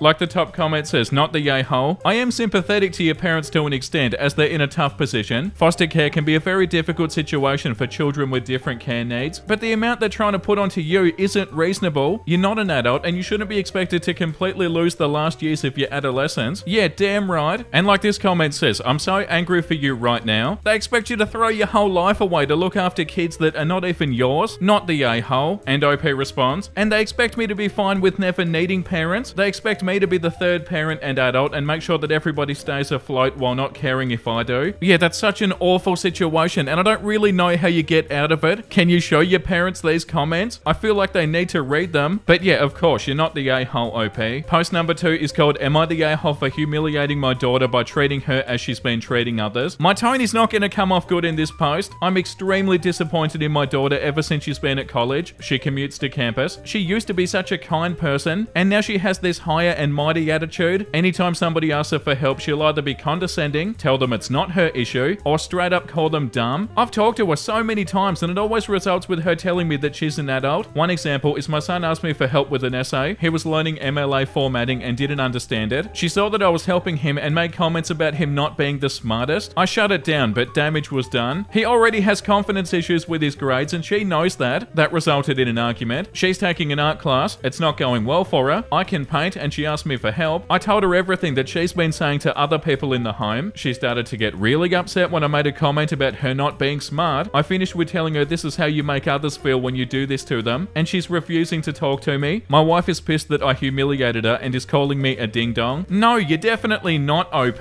Your intent is good, OP. You're trying to teach your daughter a lesson about how she treats people. A super valuable one too. You can't live your life treating people like that. If you have a good talk to your daughter and say that you weren't just trying to bully your own daughter, but that's why she needs to treat other people better, then yeah, I feel like you're not the a-hole. Obviously, if you just called your daughter dumb and you didn't say anything after that, of course that isn't gonna help. The top comment says, not the a-hole. Treat others how you'd like to be treated. She learnt that she doesn't like to be humiliated when asking for help in a subject area that she isn't good at. She treated everyone else like that and upset and humiliated her brother. If that's how she thinks people should be treated in that situation, then she can't expect anything different if she finds herself in their shoes. I think you taught her a valuable lesson. I hope she learns from it. It does sound like your wife might be partially responsible for her attitude though, if she thinks it's okay for your son to be humiliated for no reason, but not your daughter who humiliated your son. Yeah, that's the thing though. Are they gonna learn a lesson? Because some people don't, and they get even more selfish or a-holy. Yeah, it's a complicated one because two wrongs don't make a right, but at the same time, she needs to learn that it's not okay to do that, and she definitely deserved what you said. Yeah, I don't know. Don't listen to me. I'm not a parent. Let me know down below what you think, guys. Pretty much everybody on here is saying not the a-hole. Post number 3 is called, am I the a-hole for refusing to pay for cake slices that my teenage daughter ate? I, female 38, am a single mum with my teenage daughter Carly, female 17. My sister, female 36, lives nearby with her husband and 2 kids, female 9 and male 7. Carly sometimes babysits her cousins on the weekends so that my sister and brother-in-law can go out, usually for 3 to 4 hours. In exchange, my sister gives her 30 to 40 euros, cash in hand. Me and my sister don't make Carly babysit. She volunteers too. She likes having the extra money to fund her Starbucks addiction without a part-time job in fast food or retail. Plus, the kids love getting to see her. I'm glad that she's getting to learn responsibility. I think it's a win all around. Last weekend, there was a problem. A couple of hours after Carly came home from babysitting, my sister calls me. It was my niece's birthday 2-ish weeks ago, and there was some leftover birthday cake in their kitchen. It was a custom-made fancy lemon curd cake, and I remember at the party, a lot of the kids didn't want to eat it, so there was a lot left over. While she was babysitting, Carly had eaten 2 slices. My sister said that she should have asked before helping herself to the cake, and that it was expensive. I apologized to my sister, and I told her that I'd have a word with my daughter. She mentions again that the cake was custom-made and expensive, and says that we should be compensating her. At first, I honestly thought she couldn't be serious, but she did want me to give her money because of the cake. I mentioned that surely the cake is going bad soon if it isn't already stale. I said this light-heartedly, trying to lighten the mood, but I made it clear that that I'm not giving her money. She says she paid €70 for the cake and she expects me to give her 20. I told her I'm not doing that. My sister says that I'm being inconsiderate and that my daughter ate the slices without permission. I feel like she's being petty. And what difference would it have even made if all of it got eaten last weekend or at the birthday party? Am I the a-hole for refusing to pay her for the cake? There's a comment here that says change to not the a-hole. The cake was being kept at room temperature in a bread box on the counter. OP must have left some more comments about it. After 2 weeks, it really isn't even a viable edible item anymore, let alone one with any monetary value. Your daughter's lucky she didn't get food poisoning. Yeah, 2-week-old cake? Nobody should be eating that. Info, where in the kitchen was the cake being kept? And was there any previous understanding in place about your daughter eating leftovers while she's babysitting? Unless the cake was in the freezer at 2 weeks old, it's well past the point that it should be eaten by anybody and is a food safety hazard. Maybe some food safety education for all parties involved would be appropriate. If it was in the freezer, your daughter should pay for it. If it was frozen, it was clearly being saved for the future. And OP said, it wasn't frozen, it was being kept in the bread bin. And yeah, I agree, it isn't the safest. Eating 2-week-old cake isn't something I've encouraged in my daughter, but she will eat anything. Yeah, you're definitely not the a-hole, OP. The top comment says, pay the sister for the 2 slices of her fancy-ass cake, and then tell your daughter that she will not be babysitting her siblings without full and comparable to other sitters' compensation ever again, and tell her why. Your sister had the golden goose of babysitters, and she obviously had no idea how good she had it. Emphasis on had. If she wants to nickel and dime you, let's go. And don't bother to give your sister a heads up. She can find out that your daughter will be charging her, oh, shall we say, what, €20 an hour for every hour? Or whatever the going rate is. Or she can scramble to find an alternative. Your daughter could be making all kinds of money for her Starbucks addiction, working for somebody else, but the bargain that sister had ended when she expected you to fork over €20 for stale leftover cake. Not the a-hole. Post number 4 is called, am I the a-hole for lying to my family for 2 years that my house purchase deal fell through? A few years ago, my husband and I told our relatives that we wanted to buy a country house by the lake. In our country, almost everybody lives in apartments, so our families were very happy. My mother immediately decided that she wanted to arrange a vegetable garden in the yard of this house. My husband's sister said it would be a great place where she could take her children for the summer. My sister started fantasizing about family picnics. My husband's brother joked that it would be a great place to get drunk on weekends. We were terrified. We didn't want any of this. We wanted to have a place where we could truly feel at home, where we can rest, where we can arrange everything to your taste, where there'll be peace and quiet and not family squabbles, where we can raise our future children. In the end, we decided to tell them that the deal fell through and there would be no house. After all, it's not even their business. We were the only ones buying a house and it has nothing to do with them. We didn't even have to tell them. We only told the truth to our best friends, whom we were sure would not spoil anything. The house is really beautiful and all my friends and I often go there on weekends. Well, 2 years have passed and my sister found out about the house by accident because one of my friends posted a photo from there. Now our families are furious and they call us greedy. Many of the relatives don't want to talk to us until we give them the address. My mum even asked for spare keys. This is exactly the hype that we tried so hard to avoid. I don't think we're a-holes, but my husband is starting to hesitate about what we should have done, so outside advice can help us. No, you're not the a-hole, OP. You definitely need to set some boundaries with them though. Like this comment says, not the a-hole. Tell your family, hey, we told you the deal had fallen through because you were all talking like you were entitled to share in our house. This is our weekend home. It's not yours to party in. We're not giving anybody else our keys, and we don't want you to raise a vegetable garden in our backyard. We go there weekends to relax and chill. Sorry that we lied to you, but your reaction right now says that we were exactly right not to tell you that we'd bought our house. No, we will not give you the keys, the address, the location, or an invite, and install cameras in case they find it. Yeah, why are they acting like this? And yeah, definitely don't give your mum any keys. You're definitely not the a-hole, OP, but you are going to want to talk to them about this. You're going to have to set some boundaries and say, like, listen, this is our house. You guys can't be acting like this. They definitely need to know. Post number 5 is called, am I the a-hole for ruining my brother-in-law's reputation by telling my friends the truth? My in-laws are currently furious with me for hurting my brother-in-law's feelings and reputation with my friend group. Recently, my single brother-in-law, Chris, 38 male, has been hinting at me to introduce him to women and I've refused, and he's been having a hard time meeting women. He tried flirting with my friend, but she had been cold and non-receptive. This was my friend Grace, 35 female. Grace is not interested in him due to his inability to be faithful, and she wasn't physically attracted to him. He tried to flirtatiously engage with her during a small party my husband and I had last Saturday. My husband got a long-awaited promotion, so we had a little party. During the party, Grace had grown frustrated with his incessant flirting, and at some point told him in no uncertain terms that she found him physically ugly, and that his physical ugliness is only surpassed by the ugliness of his character. She told him this in private, and so no other guest had heard her scathing review of his personhood, Chris left the party. The following afternoon, while my husband and I were nursing a wicked hangover, my in-laws, to my surprise, called to scold me for having abused and embarrassed Chris. After a few minutes of us shouting back and forth on the phone, I reminded my husband that handling his family was his job, so while my husband argued with his parents, I reviewed our security cameras. And honey, Grace verbally tore him apart. Grace reminded him that he cheated and divorced his late ex-wife Lily while she was battling cancer, and that he then got dumped by the mistress for being a cheater as he continued to cheat on her. Grace told him that he wasn't a man of any significant value other than the few coins that he had in the bank, and that there's no way in hell that she'd entertain his delusions of sexual grandeur and beauty. She also said the only thing he had going for him was his over-bloated job title as an executive director to a third-rate company that will probably collapse in the next 5 years. As a parting gift, she told him to consider some cosmetic work to improve his haggard appearance, and perhaps to start praying for divine intervention to fix his rotten soul, since there's no way a psychotherapist could ever come close to fixing whatever's wrong with him. My in-laws and Chris feel that I shouldn't have told my friends what Chris did, because he's now perceived by my girlfriends as a terrible person. I told them that he was unfortunately a terrible person, and people would have always found out what happened between him and the late great Lily. I then discussed what happened with my colleague Natasha. She said I was cruel for having told my friend group about what happened between Chris and his ex-wife, because Chris had grown a lot in the past 2 years and didn't need to be known for the worst thing that he's ever done. Natasha is dating Chris's friend, so she also knows him. FYI, I've only discussed Chris's treatment of Lily with my direct friend group, and that's only 6 people, and half of them already knew as they were also friends of Lily, so it's not like I'm screaming, hear ye, in the town square. No, you're not the a-hole, OP. It's not like you're making stuff up about Chris. You're telling the truth. Like the top comment says, not the a-hole. How can telling the truth be perceived as unfair? Chris did this to himself. It was his behavior that's the problem. Why should you expose your friends to a potentially horrific relationship? You know that your brother-in-law's a cheater, but your in-laws want you to keep that from your friend so he can continue to take advantage? What, without consequences? I think you did the right thing. Like, yeah, you're looking out for your friends, OP.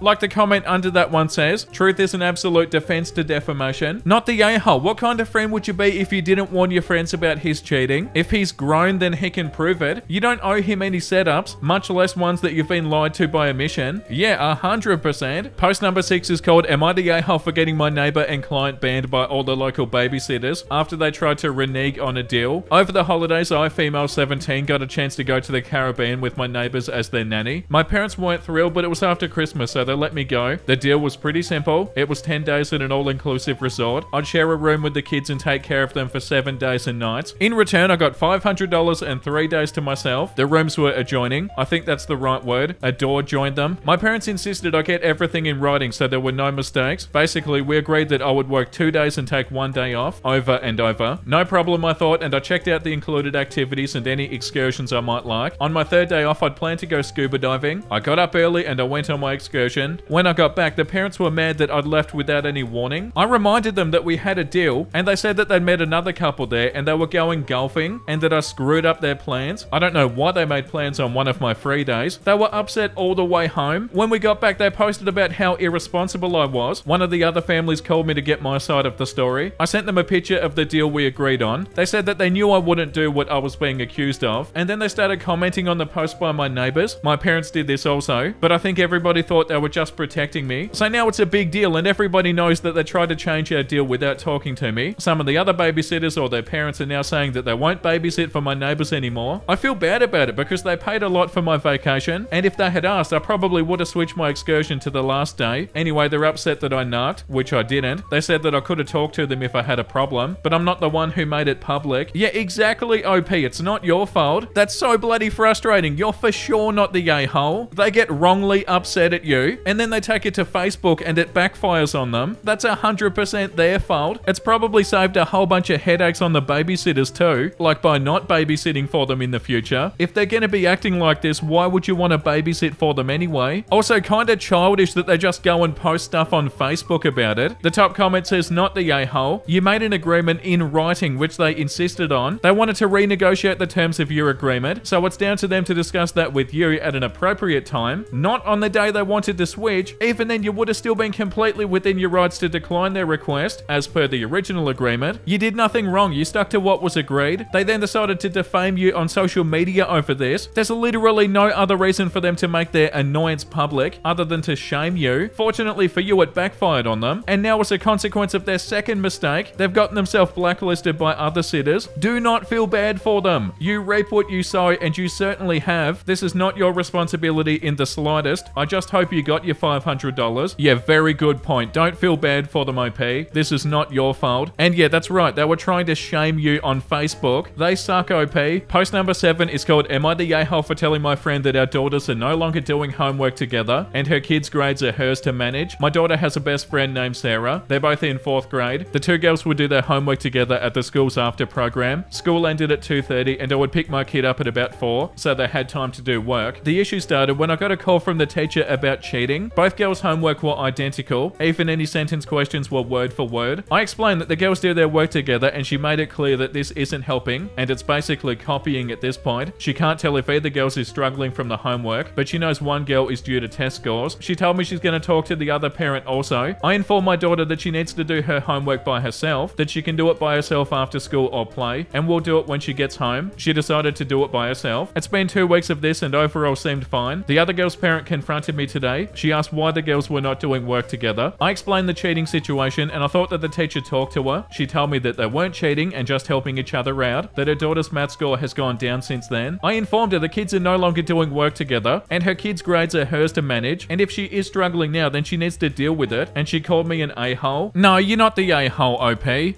Am I the a-hole for telling all of my friends and family why my vacation home is off limits now, unless they rent it? I rent out my house through a service that includes insurance when it's in use. The insurance does not cover when I lend my house out to friends and family, since they're not paying. I have regular homeowners insurance for that. My brother was using my house with his family just after New Year's. It's a slow time and I wasn't going to lose out on much income. My nephew stayed up late one night and didn't go out for breakfast with his family, so he decided to make himself some food. He started a kitchen fire and he freaked out and called 911 instead of using the fire extinguisher in the kitchen. He's 14, so I can't blame him too much. The smoke damage will cost about $8,700 to fix. I told my brother he could take his time paying me back. He said he wasn't going to pay for an innocent mistake. I needed the house in order, so I just fixed everything. I didn't go through insurance since I didn't want my rates to go up. I was obviously upset, so I posted about the fire and how pissed I was at my brother. Pretty much all of my friends and family took the side of the innocent angel. They said it was unfair for me to expect that much money from him when he could have rented a hotel for a quarter of the price, so I agreed. I said that from now on my house will be off limits unless they rented it out or I was there and they came as my guest. Since I only use the house with my family, that means they can rent it all or use the only empty bedroom. It has a twin bed and a crib. Now the howling started that I'm being unfair to them for something that wasn't their fault. I offered to take up a collection from them to cover the repairs or the increased insurance premiums, and most of them shut up. I directed them all to my brother. He got quite angry at me for blaming him for the situation. I said I wasn't about to send a mob after my nephew. I bought the house after I got a settlement from a worksite accident. I used the income to supplement the difference in what I used to earn at my job and what I do now. So I guess my question is, am I the a-hole for telling everybody who has a problem with me charging rent or stuffing a family into a room meant for 2 small children to talk to my brother about it? No, you're not the a-hole, OP. And like this comment says, not the a-hole. If the kid can't be blamed for starting a fire, then the dad has to be blamed for leaving the kid unsupervised, because obviously he isn't ready to handle emergencies. The family's angry because their free ride is over. Tell them that you can't afford the risk involved in giving away rental time for free. Yeah, and they're not taking responsibility for it, and that's not your fault, OP.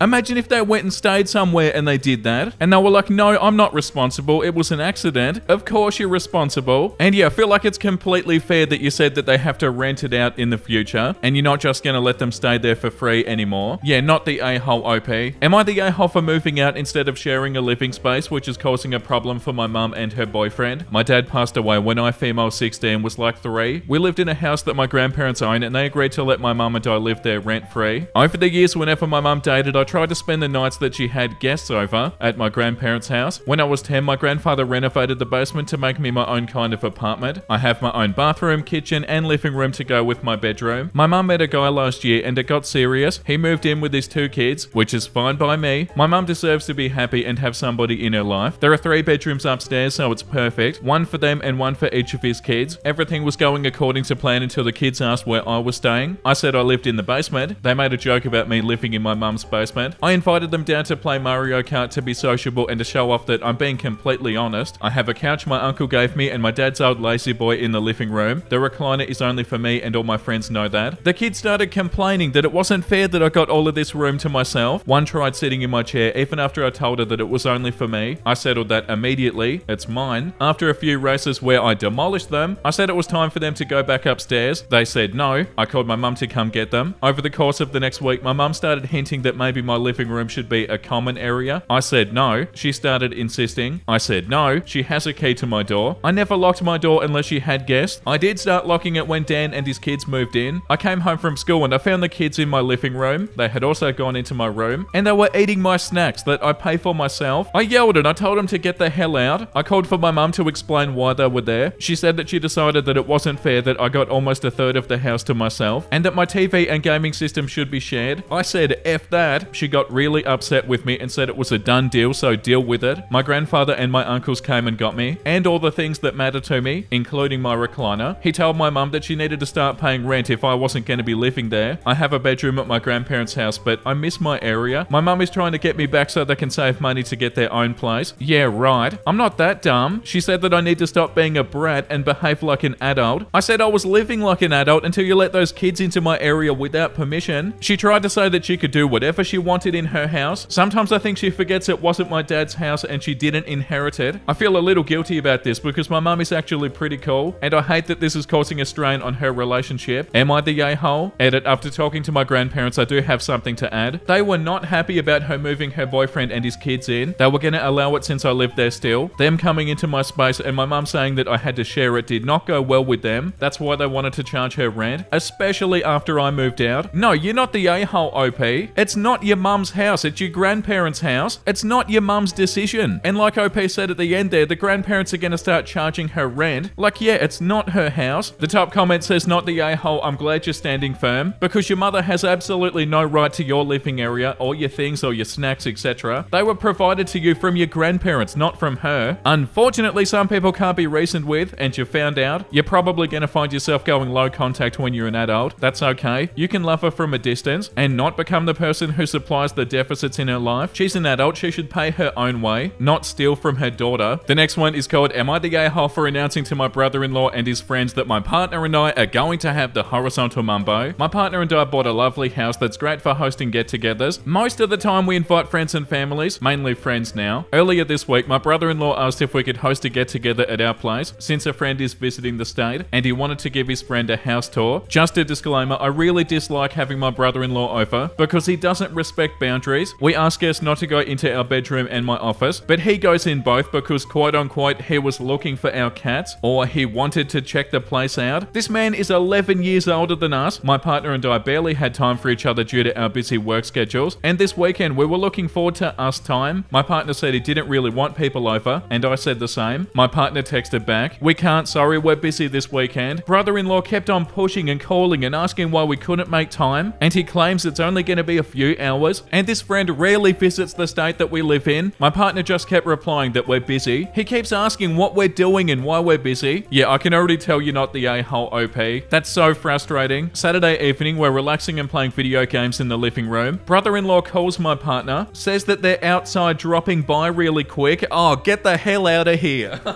How bloody annoying can you be? My partner says that we're busy. Brother-in-law argues, seeing us from the window, that we're just playing video games. More arguing. My partner hangs up and aggressive knocking follows. We go and open the door and there are 7 other people with him. They had alcohol and snacks. Oh my god, this brother-in-law is a nightmare. You're gonna end up putting a bloody restraining order on them. This is so aggravating. This is a common issue between brother-in-law and us. What do you mean? They've done this more than once? No way. I'm fed up with this, and I kind of just asked what they're doing here, and that we can't hang out tonight because we had plans to relax. Went on a tangent about our busy weeks while they stood out in the cold. I ended the conversation with, we plan to have the horizontal mumbo tonight, and we don't want people around while we're at it. We already told him that we're busy. He wants details. Here, we're having horizontal mumbo all night. Good night, stay warm. Well, brother-in-law talked to father-in-law. Now I'm getting calls and text on how crude and rude I am. Oh, get out of here. And how how I have no decency. My partner doesn't care how I handled it and understands I'm sick and tired of brother-in-law. Am I the a-hole? No, you're not the a-hole, but I feel like your brother-in-law still isn't gonna get the message. They sound like an infuriating sort of person. Like, is this a funny movie or something? And OP said they were sick and tired of this, as in like they do stuff like this a lot. If it was me and it was my house, I wouldn't even want him in my house after the first time, let alone they do stuff like this a lot. Oh, take a hint. Of course you're not the a-hole, OP.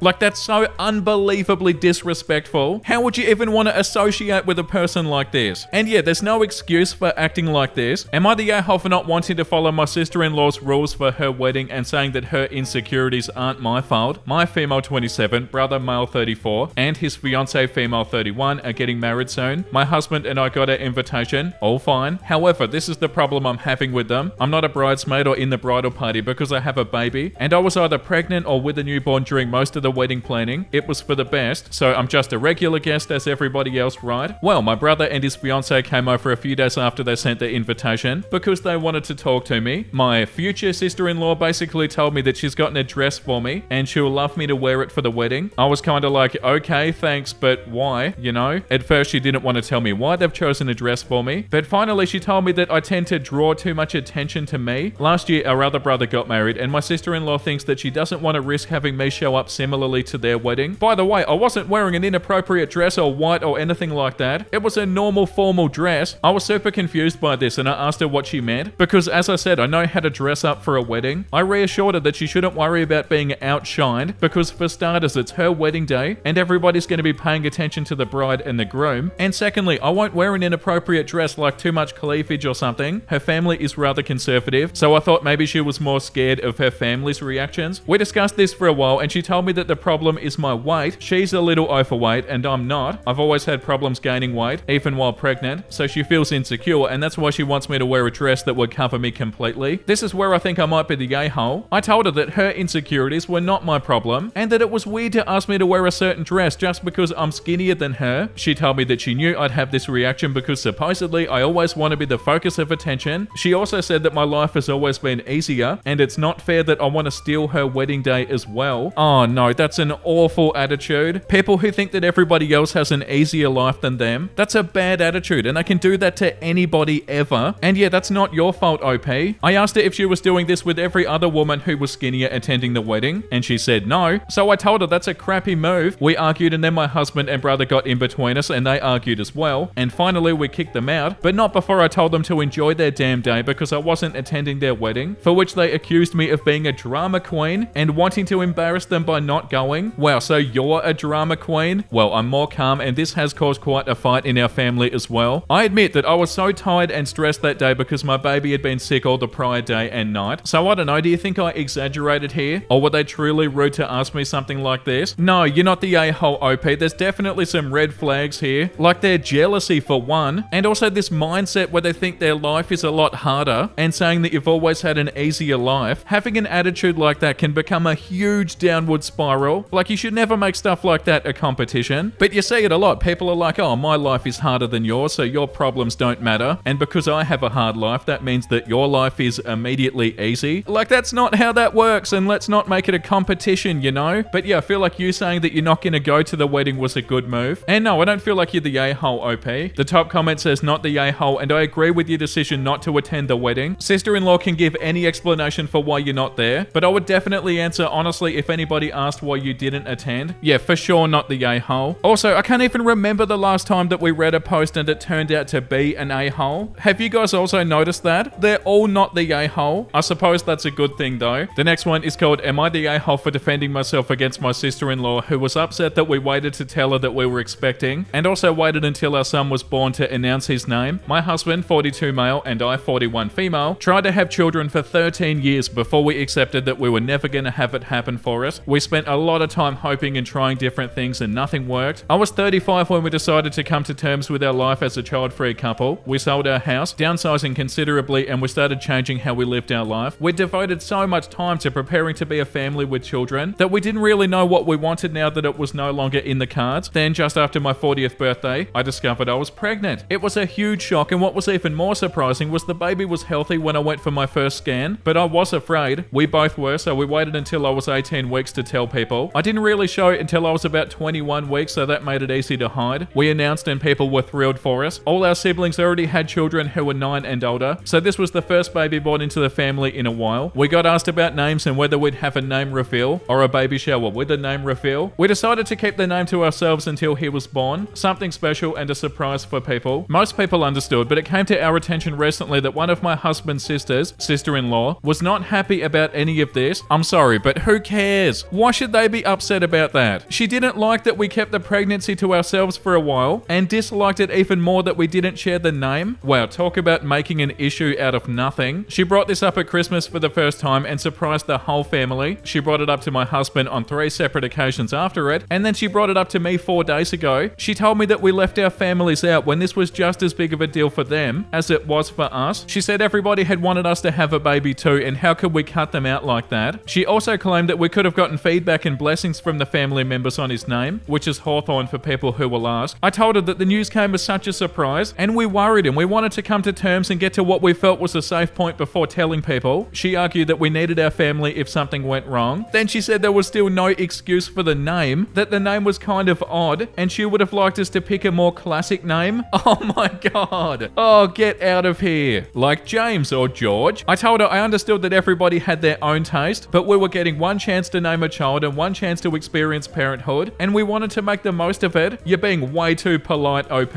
Your sister-in-law can take a hike. It is not up to them. And the audacity for them to get upset about this and to say that she would have liked a different name. Come on. I said we never did it to hurt anybody, but we wanted to do what felt right to us. She told me that was what my husband said and it was lame, especially to defend myself that way when it was something that the whole family are experiencing. She told me that we just wanted to leave everybody out and we should have known better. Am I the a-hole? The people in the post today have been so frustrating. Like the top comment says, not the a-hole. Your sister-in-law is a giant a-hole. While it is great for your family that you got pregnant, it is in no way happening to them. This is your experience, and after years of trying and eventually giving up to find out that you were actually pregnant, that would have been incredibly hard to come to terms with, especially to get to a place where you were comfortable enough to tell anyone. I only started announcing my first around 18 weeks because I was so worried something would go wrong, and I had no history of issues. Everything you did was completely understandable. Your sister-in-law is a control freak who seems to think that her opinion is the only right one. No decent person would ever comment negatively on someone's child's name. I absolutely love the name, by the way. Congratulations on your son. Yeah, control freak who seems to think that her opinion is the only right one. That's a really good way of putting it. But yeah, once again, not the a-hole. The next one is called, am I the a-hole for kicking my roommate out and tossing his stuff into the trash after finding out he messed with my food? I, 24 male, have shared an apartment with Andrew, 25 male, for a year. We found this place through some friends, and honestly, everything was pretty chill until this whole thing went down. My name is on the lease and Andrew would just Venmo me his half of the rent. We never had any formal contract between us. We were having dinner with some friends and we were drinking, chilling and having fun. One of our mutual friends made a joke about me being very tidy and Andrew being very chaotic in terms of our rooms and cleaning habits and stuff like that. Our friend asked us if that was a usual problem for us. So for some reason, Andrew decided to mention that whenever I'd get too annoying about cleaning the apartment or whatever, instead of fighting, he would go and spit in my food. Straight out spitting. We were all laughing it off, but then Andrew went to the kitchen and demonstrated how easy it was to just take out one of my prep meals for the week, open it, and spit on it. He did it right there in front of us. We were still laughing, but in a what the hell is happening kind of way. After our friends left, Andrew tried to play it off, asking if I'm okay with what he admitted and apologized for it, but I could sense that he was dead serious. We ended up having a heated argument, and I was furious. I told him he needed to find another place to stay, and he stormed off to his room, slamming the door behind him. The next morning, he heads off to the gym, and in the meantime, he sends me this long apology text, but when I didn't respond right away, he loses his cool again, saying that he doesn't regret it, and even cracks this disgusting joke about messing with my food, suggesting that I avoid eating my ice cream because it's flavored now. Ew. Just the thought of it made my stomach turn, so I wasted no time. While he was out, I gathered up his belongings and I tossed them in the trash. Some of my friends think I went too far by throwing away his stuff, but honestly, it felt like my only option. I couldn't bear the idea of having him around after that. Honestly, I'm kind of embarrassed to tell the full story to most of my friends and family, especially my mutual friends. I just tell them we've had a fight. So I've been called an a-hole on more than one occasion. Plus, I'm not the best at getting jokes either. Am I the bad guy here? Them spitting in your food is not a joke, OP.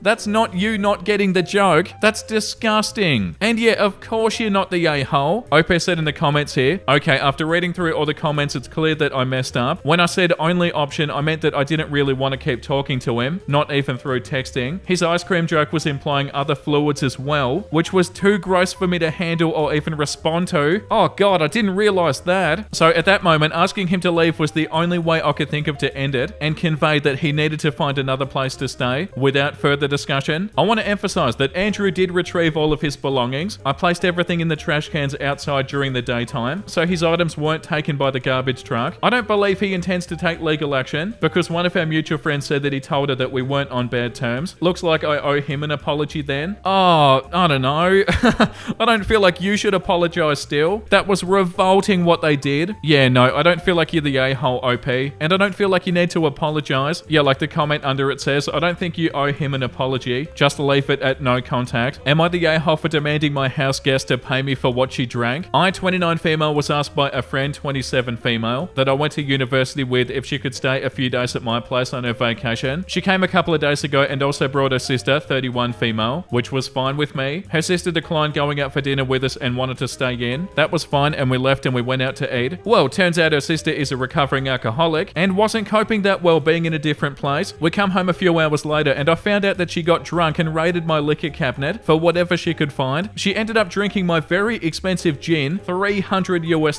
that was given to me by my dad. It's not something I ever would have offered a guest. When she woke up the next morning, I told her that she needed to pay me for that. I didn't even open it. She started freaking out saying it was a mistake and that she couldn't afford the rest of her trip if that's what it really cost. I told her that she technically stole it from me and that she needed to pay me for it. My friend from uni says that her sister is struggling in recovery, but they really can't afford to compensate me without it ruining their trip. Yeah, that's not OP's fault. I asked them to leave and they were both very upset about it. While I do understand that it was a moment of weakness, I still think she needs to pay me for it. If she broke it by accident, that would be a different story. Am I the a-hole for wanting her to give me the money for it? Edit, thank you everyone for making me not seem like a monster. I requested the money and her sister sent me an e-transfer. We weren't super close, but we met up from time to time. It wasn't a friendship that I'm necessarily devastated over this happening. Am I the a-hole because I laughed my ass off when my mum told me that her Roomba fell into the pool? I'm on the phone with her as she's in her winter residence in Florida, in brackets Snowbird, and telling me that she was cleaning the house and left the screen door open. And I'm like, where are you going with this? Because my mum kind of rambles a bit with stories that go nowhere. And then she says the Roomba was missing and she found it at the bottom of the pool. That completely caught me off guard and I'm howling with laughter. And my mum is like, it's not funny, that's a $400 machine. No, that's super funny. And somehow that made it even funnier. And she's not making it easy for me because she's describing that apparently it didn't die right away. And for a minute, the little brush things were still going around like it was trying to dog paddle its way out of there. So my mum is angry that the Roomba wasn't built with some sort of safety device in case it falls into water. Like what, flotation bags are supposed to pop out of it like chitty chitty bang bang or something? And at this point, I'm in literal tears from laughing so hard. So mum's angry, the Roomba is dead, and I'm probably not invited to Easter dinner. No, that's bloody ridiculous, OP.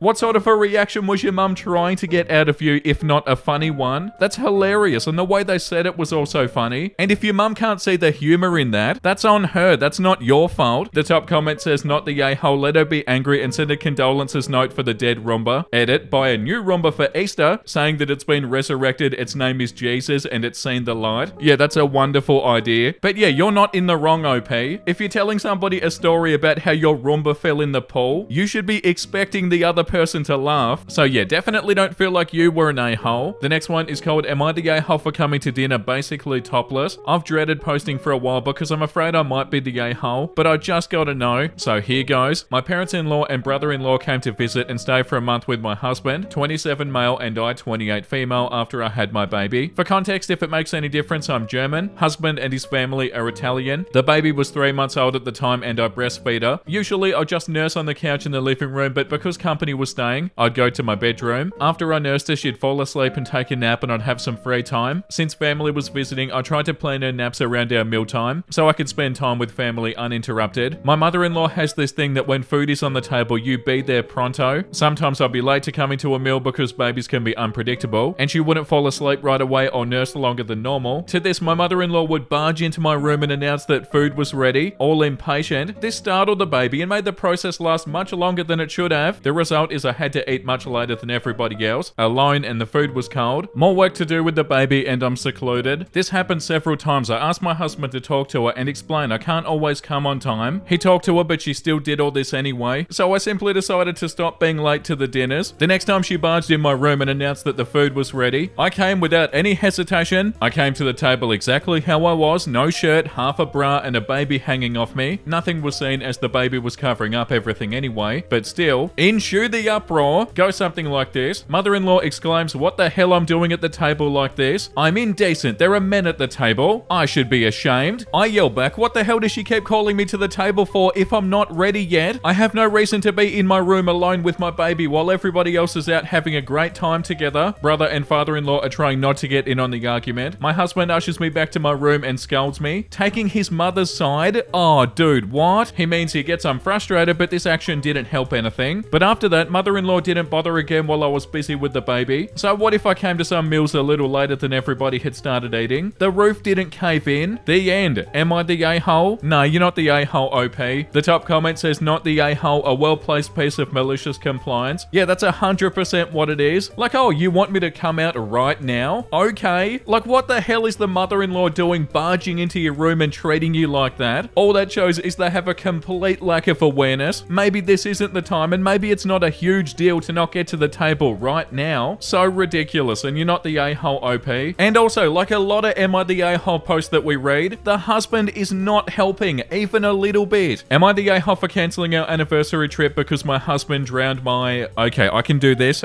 For some reason, I have an issue with reading words like this. Terrarium. I, 29 female, travelled across the country to visit a company regarding an incredible job offer. I spent 2 days touring the company to decide if it would be the right fit for me. After years of self-employment, after meeting with the company, I visited my sister, 32 female, and her family a few towns over. We barely get to see each other because of work and distance, so it was wonderful to spend a few days with her and the family and her new baby. I was gone for a total of 8 days. When I returned home, I was excited to spend time with my husband, 33 male, and tell him about the trip, my visit with my sister, my impression of the city, etc. We were meant to be celebrating our anniversary and decided to put off the discussion about whether or not I should accept the job offer until after our anniversary getaway. I had arranged for us to go on a luxury train ride because he's a big train enthusiast, and we were meant to leave the trip 3 days after I got home. This is when the problem started. I have a very large closed bioactive terrarium which I made with my mother 15 years ago. It's one of my favourite things I have of her from before she passed. This terrarium is my pride and joy and has come with me everywhere since we planted it. It was always super healthy and beautiful, and I've only ever had to open it up 4 times to do a little bit of maintenance and watering. My husband knows all of this, which is why I don't understand why he decided to tamper with it in my absence. I didn't notice the night I got home because I was exhausted, but the next morning I went to check on the terrarium to find it in a terrible state. The roots were rotting and the plants dying and molding. He told me that the day I left, he poured a few cups of water into the vessel and sealed it again. I was so mad I cried, and it turned into a huge argument because it's just a plant and all you do is look at it anyway. He called me ungrateful and overdramatic, and that I should appreciate that his intention was to help me and that he didn't ask because he didn't want to bother me on my trip. I ended up cancelling our anniversary plans, partly because I was so upset that I didn't want to go, and partly because I wanted to try and salvage the plants, and that would require time. He hit the roof when I told him, and he's now sleeping in a separate room and refusing to speak to me because, according to him, I'm being petty and trying to destroy our marriage. Am I being oversensitive about my plans? My friends are pretty evenly split and have pointed out that he was just trying to be thoughtful, however misguided it was. Yeah, I'm not convinced that they were trying to help. That's what people say when they don't want to get in trouble for something. You see stuff like that in situations all the time. Like, oh, I was only trying to help. No, you weren't. You knew what you were doing. Yeah, the top comment, not the a-hole, and I doubt your husband was trying to help. Firstly, if you've opened it a few times, then he knows it doesn't get watered that often. Secondly, he knows how much it means to you, so should know that you would have taken care of it before you went, or would have left very detailed instructions. Also, how big is it? Would a few cups of water have been way too much, even if he was just being helpful? The you just look at it comment is also strange. That's what everyone does with their plants. And OP said, I've literally never had to open it or water it in the time that we've been together, and even when I did water it in the past, it's never required more than a few tablespoons of water. I've talked about it before, but he clearly forgot. Yeah, no, I don't think they were trying to help, OP. And you're not the a-hole. Am I the a-hole for telling my mum that we don't view her eldest as our brother, and she needs to stop forcing him on us? I, 28 male, am the youngest of 3, though if you asked my mother, she'd say 4. Prior to my eldest brother Christopher's birth, my parents had another baby that was born born still. His name was James. My parents consistently talked about him. He was included in family portraits, where one of us held the only picture that we have of him, Christmas cards, etc. He was mentioned at every single big event. My brothers and I have tried to tell our parents that we're uncomfortable with the picture, as it is morbid to us, as well as we don't want it included all the time. My mum always insists and tells us that James is family. She also gets upset if I refer to Christopher as my eldest brother, or if one of us say that we have two brothers. We've tried to explain that we were born after James and don't have the attachment that she does, and that's led to several arguments, and usually it isn't worth it, so we just give in and say fine. She can bring the photo and talk about James there. Christopher is getting married. After talking with his fiancée Lily, they both said the picture cannot come. They said they'll include James in the program alongside Lily's grandmother, who passed as a sort of guest that we're thinking of on this special day, but there'll be no detailed essay that her mum usually includes on the holiday cards to memorialise James. She got very upset by both things and called them insensitive. They're sticking to their guns. My mum was venting to me and I told her I agreed with Christopher and Lily. I said that James isn't here, we have no connection to him, and she can't keep shoehorning him in. She can't expect us to make everything about him, and that obviously she won't ever be over James's death, but it's time to stop making him front and center. I also added that none of us view James as our brother. She began to cry and left. My dad is angry with me beyond belief, as are some other family members. My brothers are on my side, but I need some unbiased perspective. Am I the a-hole? No, you're not the a-hole, OP. The top comment says, not the a-hole. Your parents needed therapy to deal with this about 30 years ago. Of course, losing James was very hard for them. A stillbirth is very sad, but this kind of enduring clinging to that is not normal or healthy. If they wanted to do something to remember him on his birthday, okay, maybe, but not at every occasion. Not when none of your siblings ever knew him. Keep sticking up for Christopher and Lily because their wedding is their day and it's supposed to be happy. It doesn't need an outsized and awkwardly sad reminder of a lost baby. Maybe you and your brothers need to stage some kind of intervention with your parents after the wedding perhaps, and talk to them about getting a therapist. You love them and care about their pain, but they can't keep forcing this in every Christmas, every wedding, the eventual births of grandchildren, etc. Yeah, pretty much what that comment says. I don't feel like there's much more to add to this. Like, yeah, it's not healthy and they don't need to bring this up all the time. And it is super sad and you do want to help them and make sure they're okay. But yeah, you're not the a-hole, OP. Am I the a-hole for not telling my boyfriend that I won money 15 years ago? I don't know what I did wrong or if what I did is wrong, and I need some advice. I didn't want to post this on my real account because I'd like to be as anonymous as possible. My boyfriend, 35 male, and I, 35 female, were discussing finances as we wanted to be on the same page. My boyfriend moved in with me unexpectedly 3 months ago as his landlord decided to move into the property with his family. We were discussing finances and the topic of how I own my place came up. I explained that I want some money, not a lot, but enough to be able to put myself through nursing school, purchase my home and have some savings back in 2009, and I bought my place outright and then rented it out until I moved back into it in late 2018. Obviously, I had some luck on my side as this was right in the middle of the recession, so I got my place for real cheap. He says that I was deceiving him by giving him the impression that I was financially well off and that I led him to believe that I was more business savvy than I was. I don't know how I did that because I literally work as a nurse and I make decent money, fully own my home, fully own my car, have decent retirement plans and decent savings. I'm fairly certain that I'm financially better off than most people I know. He says that he can't trust me anymore and that he was stupid to have listened to my financial advice. Oh my god, bro, what? But the thing is, I never gave him any financial advice except for telling him not to buy a car that was in my opinion unreliable and much too expensive. Did I deceive him by not telling him how I got myself financially stable? FYI, we've been dating for almost a year and a half. Edit, I just had another very weird conversation with him and I honestly can't wrap my head around it. Yeah, so he's definitely a gold digger. He asked me how much I have in savings and seemed impressed with how much, and then said maybe he reacted too aggressively, and then asked but sort of told me that he still wants the car that I advised him not to get. He hinted at me getting it for him as a birthday present. Bro, are you joking? Since it's his birthday in early March, I'm definitely dumping him. I'm gonna wait until my two sisters and my two brother-in-laws can come over before I break up with him, in case he reacts crazy. Edit number 2, he's jealous and also resentful. He's ranting about how he would have tripled the money if he had won it. Edit number 3, he's saying that my money is wasted on me because I don't make it make money. Apparently I should have been investing my savings in high yielding stocks and other crap. FYI, I do get financial advice from a financial advisor, but I'm a risk averse person, so I'd never invest it in the manner this idiot is telling me. Sure, the chance to get a lot of money is there, but so is the chance to lose it. Edit 4, he's now on a crazy rant because I suggested we take a break from this argument because I don't want to ruin my few days off. My god, I can't believe how he's behaving. He thinks he's so clever, but I'm thoroughly disgusted. Oh, it's absolutely over between us. Edit number 5. Okay, so I understand him better now. So my house and the property it's on is what led him to believe I was much richer than I am. He assumed I was loaded, so me telling him I actually got lucky pissed him off. Then when he found out how much I have in savings and assets, he perked up and had a change of mind. He's now telling me that with just a quarter of my money, he can show me how to invest on the stock market and make real money. Oh, he's genuinely deluded. Yeah, it sounds like it. Yeah, there's so many red flags here. They've obviously been planning to mooch off you, and him asking you to buy him a car for his birthday. What? And yeah, jealous and also delusional too. And because he's jealous, he's getting upset. It's a jealous, insecure sort of thing. You see it all the time. Like if somebody is doing well, a lot of people can't handle it, and because they're not doing as well, they get upset and they get insecure and they get frustrated. And yeah, you don't need that, OP.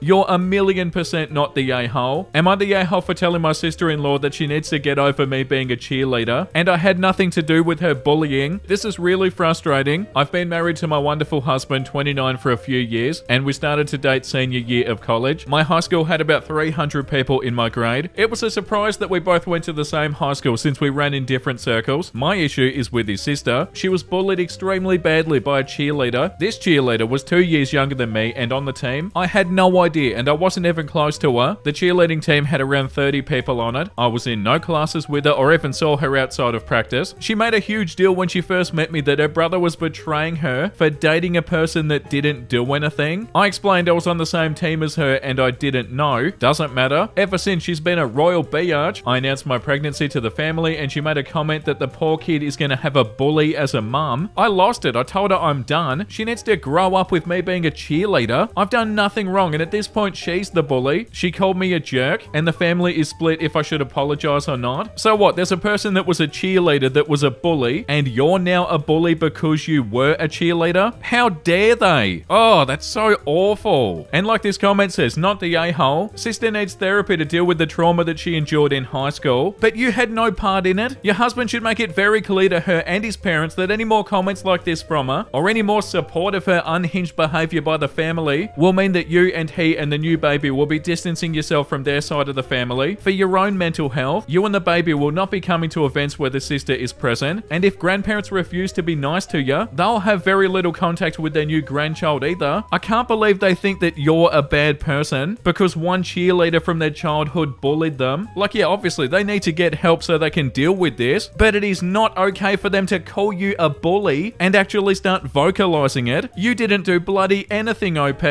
Am I the a-hole for telling my mum and dad that they have to get their noses pierced if they want to see my daughter again? My husband and I traveled down to Mexico to visit with my family. I am an American citizen, my mum and dad are not. My mum and dad got my daughter earrings for her birthday. My daughter's ears are not pierced. She's only 1 year old. I told her I'd save them for her until she was old enough to get her ears pierced. We left my daughter with my parents while we went out to meet up with some friends. When we went to pick up my daughter, my mum showed us that we didn't need to wait because they'd taken her to get her ears pierced. I got my daughter and I dragged my husband out of there before he lost his crap. We went back to our hotel. I'm so furious. My husband said that my parents are not allowed to spend time alone with my daughter ever again. I went even further. I said I would not be bringing her or any other kids that we might have down here to see my parents. We checked out 3 days early and we went home. On the way home, my parents are calling me to see when we're coming over. I ignored all the calls and texts until we were back home in Phoenix. We took a couple of days to think over and cool down. I finally called them. I asked them not to speak until I was done talking. I told them that my husband and I are upset with them for getting our baby's ears pierced without our permission. I told them we went back home and probably wouldn't be visiting for a while. They said that my sister and I both had pierced ears when we were babies and that it didn't harm us. I said that we're not going to change our minds. They started getting everyone, including my grandmother, to call and say that I was being ridiculous. I talked to my husband and we came up with a compromise. We agreed that we would resume visits, but not alone time with them if they both got their noses pierced. They said that we're being stupid and they're not going to do that. I said no problem and I hung up. We've started blocking anybody who tries to call us and give us crap for denying my parents their right to see my daughter. Oh yeah, you guys are not the a-hole, OP. The fact that they did this and didn't even ask you first is so not okay. And also, it's not like you were like sort of half open to the idea. You said no, and you said you were going to keep the earrings until your daughter got older, and then you would get your daughter's ears pierced. And your parents were like, oh, screw that. And they went and did it anyway. And what, they think they're in the right? That's hilarious. Of course you're not the a-hole, OP. The top comment says not the a-hole. They violated your trust in a huge way, and they have absolutely absolutely no right to see your daughter, nor do they have a right to see you. They're confusing rights with wants. They're willing to do semi-permanent damage to your baby directly against your wishes just because they want to decorate the baby. It displays a lack of respect for you and for your child. Their aesthetic wants are more important than the grandchild's feelings. And if you think about it for more than 5 seconds, I did this unnecessary thing to a baby before they were old enough to say no is a terrible way to treat a person. It was polite for you to save their earrings for later, where they said until she was old enough to get her ears pierced. They're grown adults. Surely they didn't think this meant later today. Yeah, definitely. And like this comment says, these sorts of posts just blow my mind. Grandparents want to do something. Parents say no. In this case, daughter is too young for that. Grandparents do it anyway. In this case, physically altering the child's body against their parents' wishes. Parent takes child and leaves, and grandparents who are supposed to be having a visit don't hear from the parents for days, even past the time that the vacation was supposed to happen. Grandparent thinks, wow, I didn't think it was a big deal, but my kid is so mad they took their kid home and cut the vacation short, even without saying goodbye, and they haven't spoken to me in days. Should I A, apologize and take accountability for having gone against their wishes with their kid, even though I personally don't think their rule made sense? Or B, should I double down and imply that they're overreacting and tell them that I expect them to accept that I can do whatever I want to their child and they have no say? Or C, do B plus call all of my friends and our family, cry to them about how I'm such a victim, and then ask them to harass my child about how sad I am and how awful they're being? Yep, definitely C. Half of being a mature adult is accepting accountability when you're wrong. It's so easy. And the higher the stakes, say for example whether or not you're allowed to have a relationship with your own adult child and their family, the easier it should be to admit that you crossed a line. But no, parents would rather be righteous than happy. After all, how dare their child, who's a grown married adult and a parent of their own, think that they don't have to obey? How dare their child try to impose any rules or boundaries around their own family or child? Don't they know who I am? I, who chose to have a child, actually fed and clothed that child when it was helpless, and I was required to care for the life I chose to bring into the world. That means the child owes me obedience in everything and forevermore. Like, the nose piercing thing is ridiculous, but if they just apologized and given some space and time, I assume OP would have let them visit eventually, even if not unsupervised. But instead of apologizing, they put on this whole show and turned the entire family against the OP,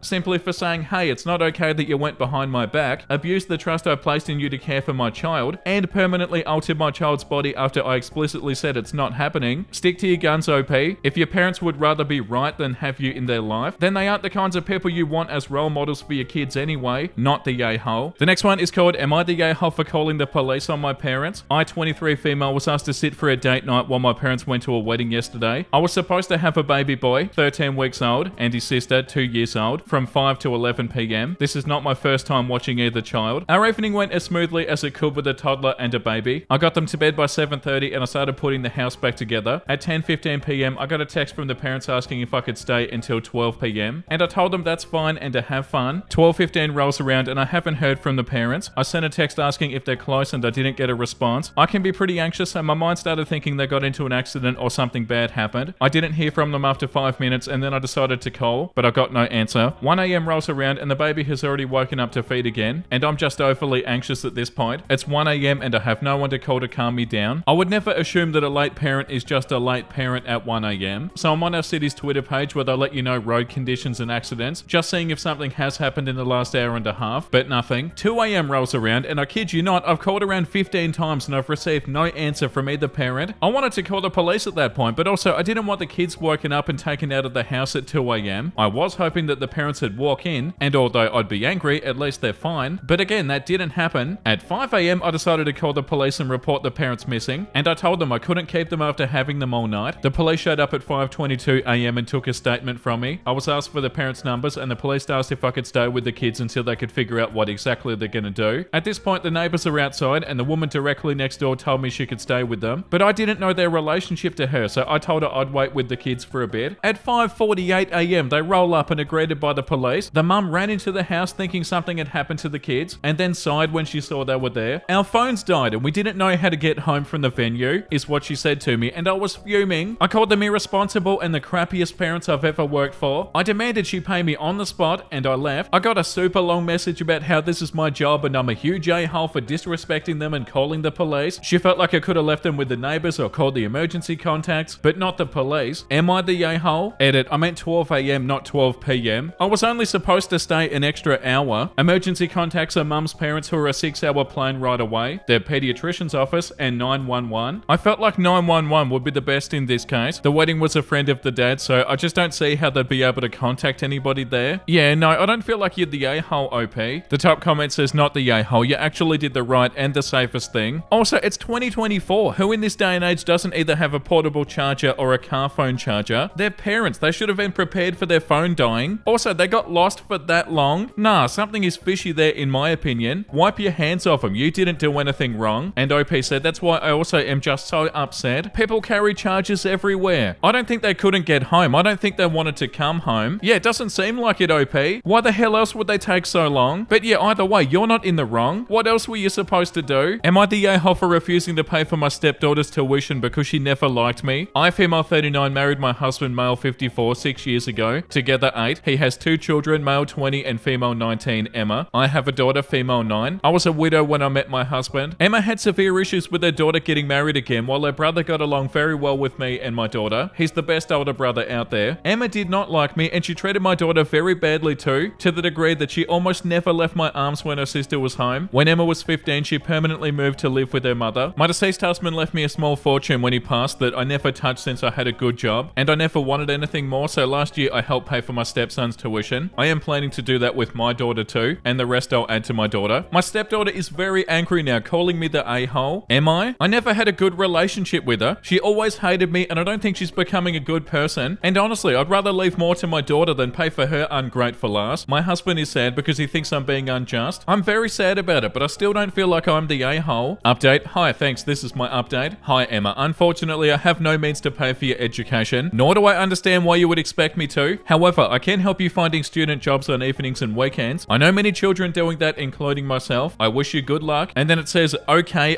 whatever, biatch. Wait, so is that what Emma said? What?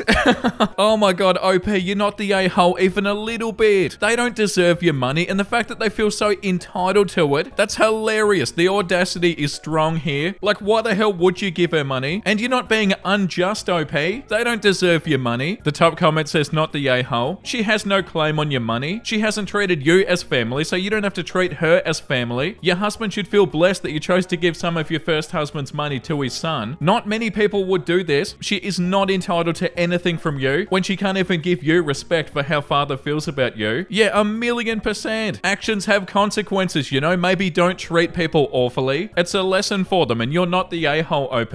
Am I the a-hole for telling my parents and my pregnant sister that I will not baby-proof my area of the house and saying that I'll be locking them out instead? My parents live in the in-law suite of my house. They pay rent to help me cover the mortgage, but the house is completely mine. Their rent is $600 a month. That includes all utilities, including internet and streaming services. My older sister is pregnant again, yay, and she needs a place to stay as her baby daddy bailed out and moved back to Romania without her. My parents agreed to let her stay with them. They did not ask me. Like I said, they pay rent and they can do as they wish in their living area. My parents have full run of my house except for my bedroom and my office. My dad likes to putter in the garage and plays with my dog. My mum likes to bake in my kitchen and work in the garage. The basement has a kitchen, but it is small and mine is just better all around. Nope, they want me to baby-proof my levels of the house. I asked why I would need to do this, as the kids would 100% not be in my area. My mum said that it would not be fair to keep the kids cooped up in the basement all day. Oh my god, it's not your house, mum. I said that there was a huge yard and a sunroom for them to spend time if they really wanted. My sister said that she couldn't spend all her time cramped up like that with 3 kids. Oh, this is so frustrating. And they didn't even ask you, OP.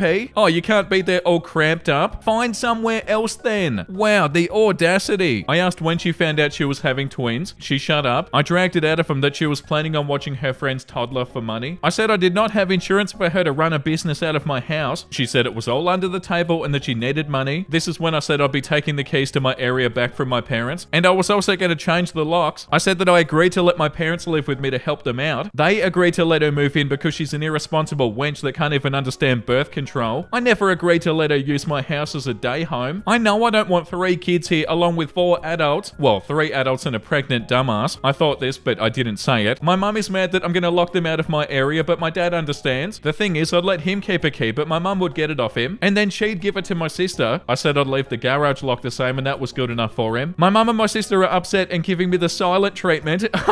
My mum got my dad to ask me if they paid for the insurance if my sister could watch her friend's kid. I agreed, but I said they should get my sister to pay it. Wow, you are so not the a-hole, OP.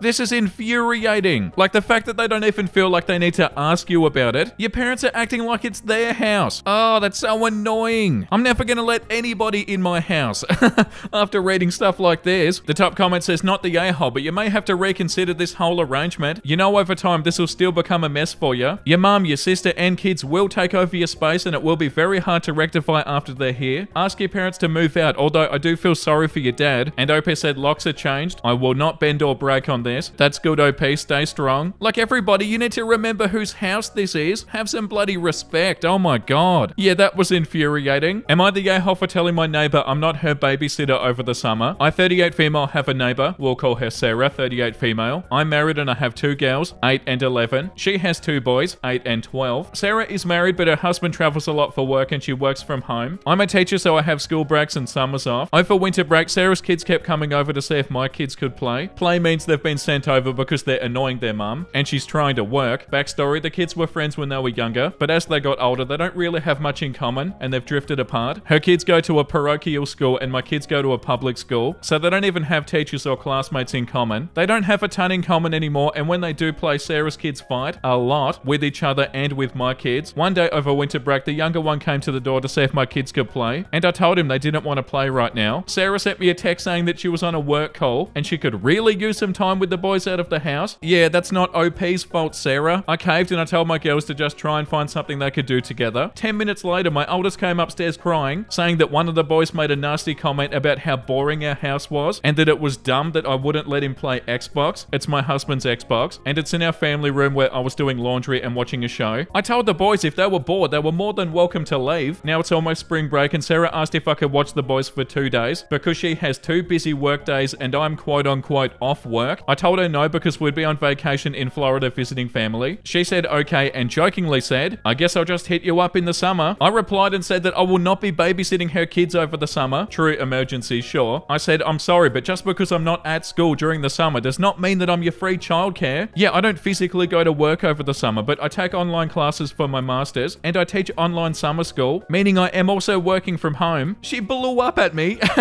and told me that I should help her because she's alone a lot, and now that the kids are older, it's harder to keep them entertained all day. I told her that I didn't care if the kids played together outside during the summer, but I was not going to be a caretaker or responsible for her kids unless she was going to compensate me. I tried explaining to her that the kids don't get along the way they used to. My kids don't fight with each other the way her kids fight with each other, and my kids don't really want them to be over at the house all the time. Now she's pissed and not speaking, and her oldest told my oldest that I'm not a good person because I won't help my neighbor. Oh, get out of here. Am I really the a-hole because I won't watch her kids over the summer? No, OP. They sound awful. Oh, you're not talking to me anymore? Good. This one's also infuriating. How the hell are her kids your responsibility? Like, what are you talking about? Just because you have stuff to do and you're busy does not mean that you can just give your kids to somebody else and expect them to look after them. They're your kids. Like, what do you mean? And how bloody rude of their kid to say that you weren't a good person. You're under no obligation to look after them, OP. The top comment says, not the a-hole. Nah, just tell your daughter to tell him that he has a bad mum who can't even watch them when she's home. See how she likes that. Or that he's such a bad kid that good neighbors won't even watch them for free. Also, what does her opinion even mean for you? It should mean nothing. This is a one-way relationship where she takes and takes. What do you even get in return? The good neighbor award? And OP said, normally I don't care if people have a negative opinion of me. However, we do have a lot of mutual friends and she's very gossipy, and I'm not, so I'm more concerned that she would be bad-mouthing me to other people. I know I shouldn't be concerned about that because I know the other people and they know that she's a drama queen, but it still bothers me. Yeah, you definitely shouldn't worry about it, OP. What are they even going to say bad about you anyway? Like, what, are they going to make stuff up? If she goes around saying stuff like that, OP, she's the only one who's going to look bad. You haven't done a thing wrong, and like the top comment said, it's a one-way relationship where she takes and takes and you don't get anything in return. They're the opposite of grateful. They're upset at you for nothing. Yeah, you're so not the a-hole. Am I the a-hole for telling my friend all that matters is that she's happy when she asked me if I liked her plastic surgery? I, 34 female, have a childhood best friend, Cordelia, 32 female. Cordelia was always one of the most beautiful women I've ever seen, but she's always had severe self-esteem issues. Recently, with the buccal fat removal trend, she's been enamored by it. She swore up and down that she was going to save up for it because she doesn't like her round face. It wasn't round or big at all. She finally saved up the money and flew to LA to get the surgery, and this week she was healed enough to see some results. Me personally, I think the people who get the procedure look bad, but my opinion doesn't matter because if that's what makes them happy, that's all that matters. Beauty is subjective, and as long as you love yourself, nobody else's opinions are relevant. Cordelia and I had brunch today and she asked me what I thought of her results. I told her the doctor did a good job at the surgery and I'm glad to see her happy. She continued on and we were chatting, but then she brought it up again asking me how I thought she looked. I once again told her that the surgery was very well done and that it looks exactly the way she wanted. Cordelia got upset and asked me why I wasn't giving her a straight answer and asked me if I thought it made her prettier. I told her that she's always been a beautiful woman and that the glow she has from the confidence it's given her is a good look. She told me to tell her if I thought she was pretty or not, and I said, your opinion is the only one that matters. It's your face and I'm happy you achieved your goal. I personally don't like the look of it on anybody, but it's none of my business because it's not my face. You were beautiful before doing it. Cordelia threw a fit and poured her mimosa on me and told me I was a jealous and petty biatch. I didn't mean to hurt her feelings. I don't know why she wanted my opinion so bad or why she couldn't accept my answer, but I definitely feel like the yay-hole. So am I? Nah, no way, OP. This comment says not the yay-hole, but she wanted the white lie. That was all that mattered to her. She didn't even want your honesty. If you aren't prepared to do that, then you're not compatible as friends, and there's nothing wrong with that. Some friends will BS each other, and it's a mutually agreed social contract. They know it's BS, but it makes them feel better. Other friends appreciate honesty more, and they don't get upset. Everybody is different. And then OP said, I just didn't even clue it. She put me on the spot, and I panicked. I'm not a good liar, and by the time I even realized I could lie, it was too late. Yeah, and that's also right, OP. They put you on the spot. They were repeatedly pushing you about this, and they poured their drink on you. Yeah, I don't feel like this is a friend, OP, and it definitely doesn't seem like you're the yay-hole. Am I the yay-hole for telling my mum that I don't want her to watch her grandson alone anymore? I, female 23, and my husband, male 24, welcomed our baby male in September of last year. We moved from his hometown to mine in January in hopes of saving up to buy a house. We moved in with my mum, 50, something she very enthusiastically agreed to. During our few months, she's been a little weird. She's constantly checking to see if he has teeth, pushing for us to stop feeding him milk, tries to give him really complicated food, like candy yams. Her defense is, I did it with you and you survived. Most recently, she was holding him and playfully asked him if he wanted water, in which I responded, don't give him water, mum. She proceeds to give it to him and goes, see, he's fine, he isn't dead. I immediately took my child from her and I informed her that she'll no longer be watching the baby alone, since she's constantly overstepping my boundaries and doing everything I ask her not to do. She isn't talking to me now and I made her feel like a bad parent and grandparent. Am I the gay hole? Is there something I should be doing to make her talk to me? Edit, I pay half the mortgage, utilities, and I buy my own food to cook with. I don't rely on her for childcare. I want to clear that up since I'm getting a few comments about it. Update, whoa, I did not realize how divided the internet was on parenting, and I'm seeing this on blogs. That's insane to me as I'm from a pretty small town. First off, obviously info is somewhat off, and every aspect of my situation isn't posted here. So yeah, advice is taken with a grain of salt. Secondly, everybody had fair points. Some had good advice, and others had perspectives I'd never thought about. With that being said, Mum and I had a conversation last night. She started off defensive, telling me I was showing her that her tricks and advice wasn't right. I showed her some articles and I voiced my concerns. I let her know that I'm not telling her she did a bad job raising us, but times and rules have changed. Somebody pointed out that car seats weren't big back then, and now it's the law to have your child in one. After a 30-minute conversation, we got to the root of the problem. She feels like she did a bad job raising her kids. I assured her that she didn't, and that I respect and appreciate everything she was able to do for us growing up, but it's my turn to raise my child, and her turn to relax and enjoy the perks of having grown children and grandkids now. So yeah, all is well. She knows I wasn't mad about the water, just that it felt like she did it to prove a point. I love my mum, and I'd never just jump to banning her from enjoying her first grandson. She's my world after my husband and son. And once again, I love her dearly. Oh, that's so sweet. I'm happy it had a good ending.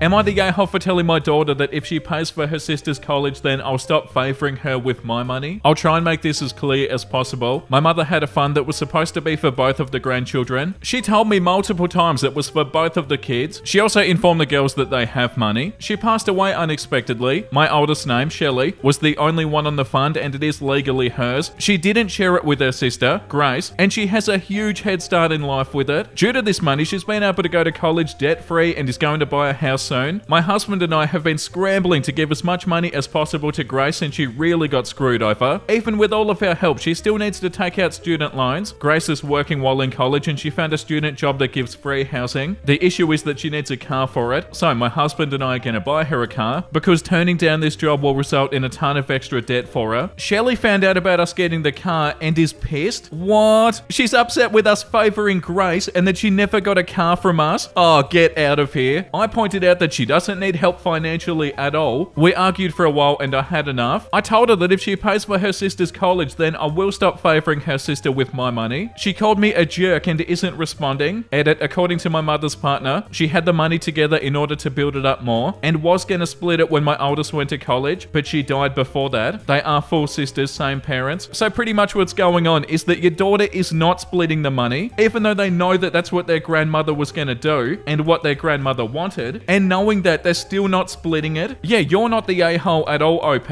Like the top comment says, not the a-hole. Your oldest daughter was very selfish to not split the money, knowing that it was what her grandmother wanted. It's one thing to keep an inheritance that your family member fully intended to be just for you without sharing it, but this feels very wrong. I think that at least until you've given half that amount to your younger daughter, it is entirely fair. I'd be pretty disappointed in her, and it's hard to forgive. I can't imagine this isn't going to destroy a lot of relationships in the family. And OP responded, we'll never be able to give Grace half the amount. It'd be around 200 to 230,000. It won't happen. Maybe when we die, but we have probably 40 years left since we had our kids young. Oh, that's so infuriating. That's so much money. And OP also said in the comments, we have discussed it multiple times. She was 17 when she got her inheritance. It had a block, so I couldn't touch it, which was fine. It was supposed to be for the girls. We thought that she'd just be kind and split it with her sister. She didn't, and it basically messed up her relationship with the family. As she puts it, it's hers legally. I don't need to share. Our other option will be to fight her claim to it, but we didn't have the money for that. She knows that we all disapprove of her choice with it, especially since she knows grandma wanted it shared. Oh my god, OP, your daughter is an a-hole. What the hell is wrong with them? How do they sleep at night? That's actually revolting. Somebody like that doesn't bloody deserve an inheritance. Oh, that's so gross. I can't believe that even though they know that's not what their grandma wanted, that they're happily gonna divide their family because they're so selfish. Ew. It doesn't get more a-holey than that. Of course, you're not the a-hole, OP. Like this comment says, not the a-hole. Your oldest daughter is a bad person. If everyone, including the grandmother's partner, knew it was for both granddaughters, but it just wasn't set up correctly while legally she can keep the money, by at least not sharing some of it morally was definitely wrong. The fact that she's debt-free and able to buy a house, but is still so greedy that she's mad that you guys don't buy her a car as well, is crazy. Yeah, that's another thing. Imagine being the grandmother's partner and seeing this bloody entitled granddaughter take all of your partner's money. God, that's so aggravating. And also, the Am I the A-hole post ended by saying she called me a jerk and isn't responding. If I was in this situation, hey daughter who called me a jerk and isn't responding, you're lucky that the family even speaks to you anymore. Like seriously, what a joke. We need to move on. That one's too frustrating. Okay, after reading possibly the most aggravating Am I the A-hole post I've ever read ever, let's read the second one. Am I the a-hole for throwing a tantrum because my child wasn't invited to a child-free wedding? My sister is getting remarried and she wants a very small wedding with only immediate family. Yesterday we got her wedding invitation and to my surprise it said that the wedding is going to be child-free and my child isn't invited. My child is 17 years old going on 18 soon. By the way, my child is the only one under 18 in our family and in the groom's family, so she is the only one that's being excluded. I called my sister and I asked her if she was serious. She said, I'm sorry, but we've decided that we want a child-free wedding. I told her to just say that you want a my child-free wedding and to get over with it because this is exactly what you're doing. We got into an argument and she told me to stop throwing a tantrum and that my child doesn't need to be included in everything. I told her that we won't be attending her wedding and then she called me an a-hole for not supporting her. Yeah, I feel like usually in a situation like this, it'd be the other way around. Like normally in this situation, I feel like it'd be the other way around if they wanted a child-free wedding and they were making sure that a lot of children weren't going to show up. But in this situation, it's different. You're not the a-hole, OP.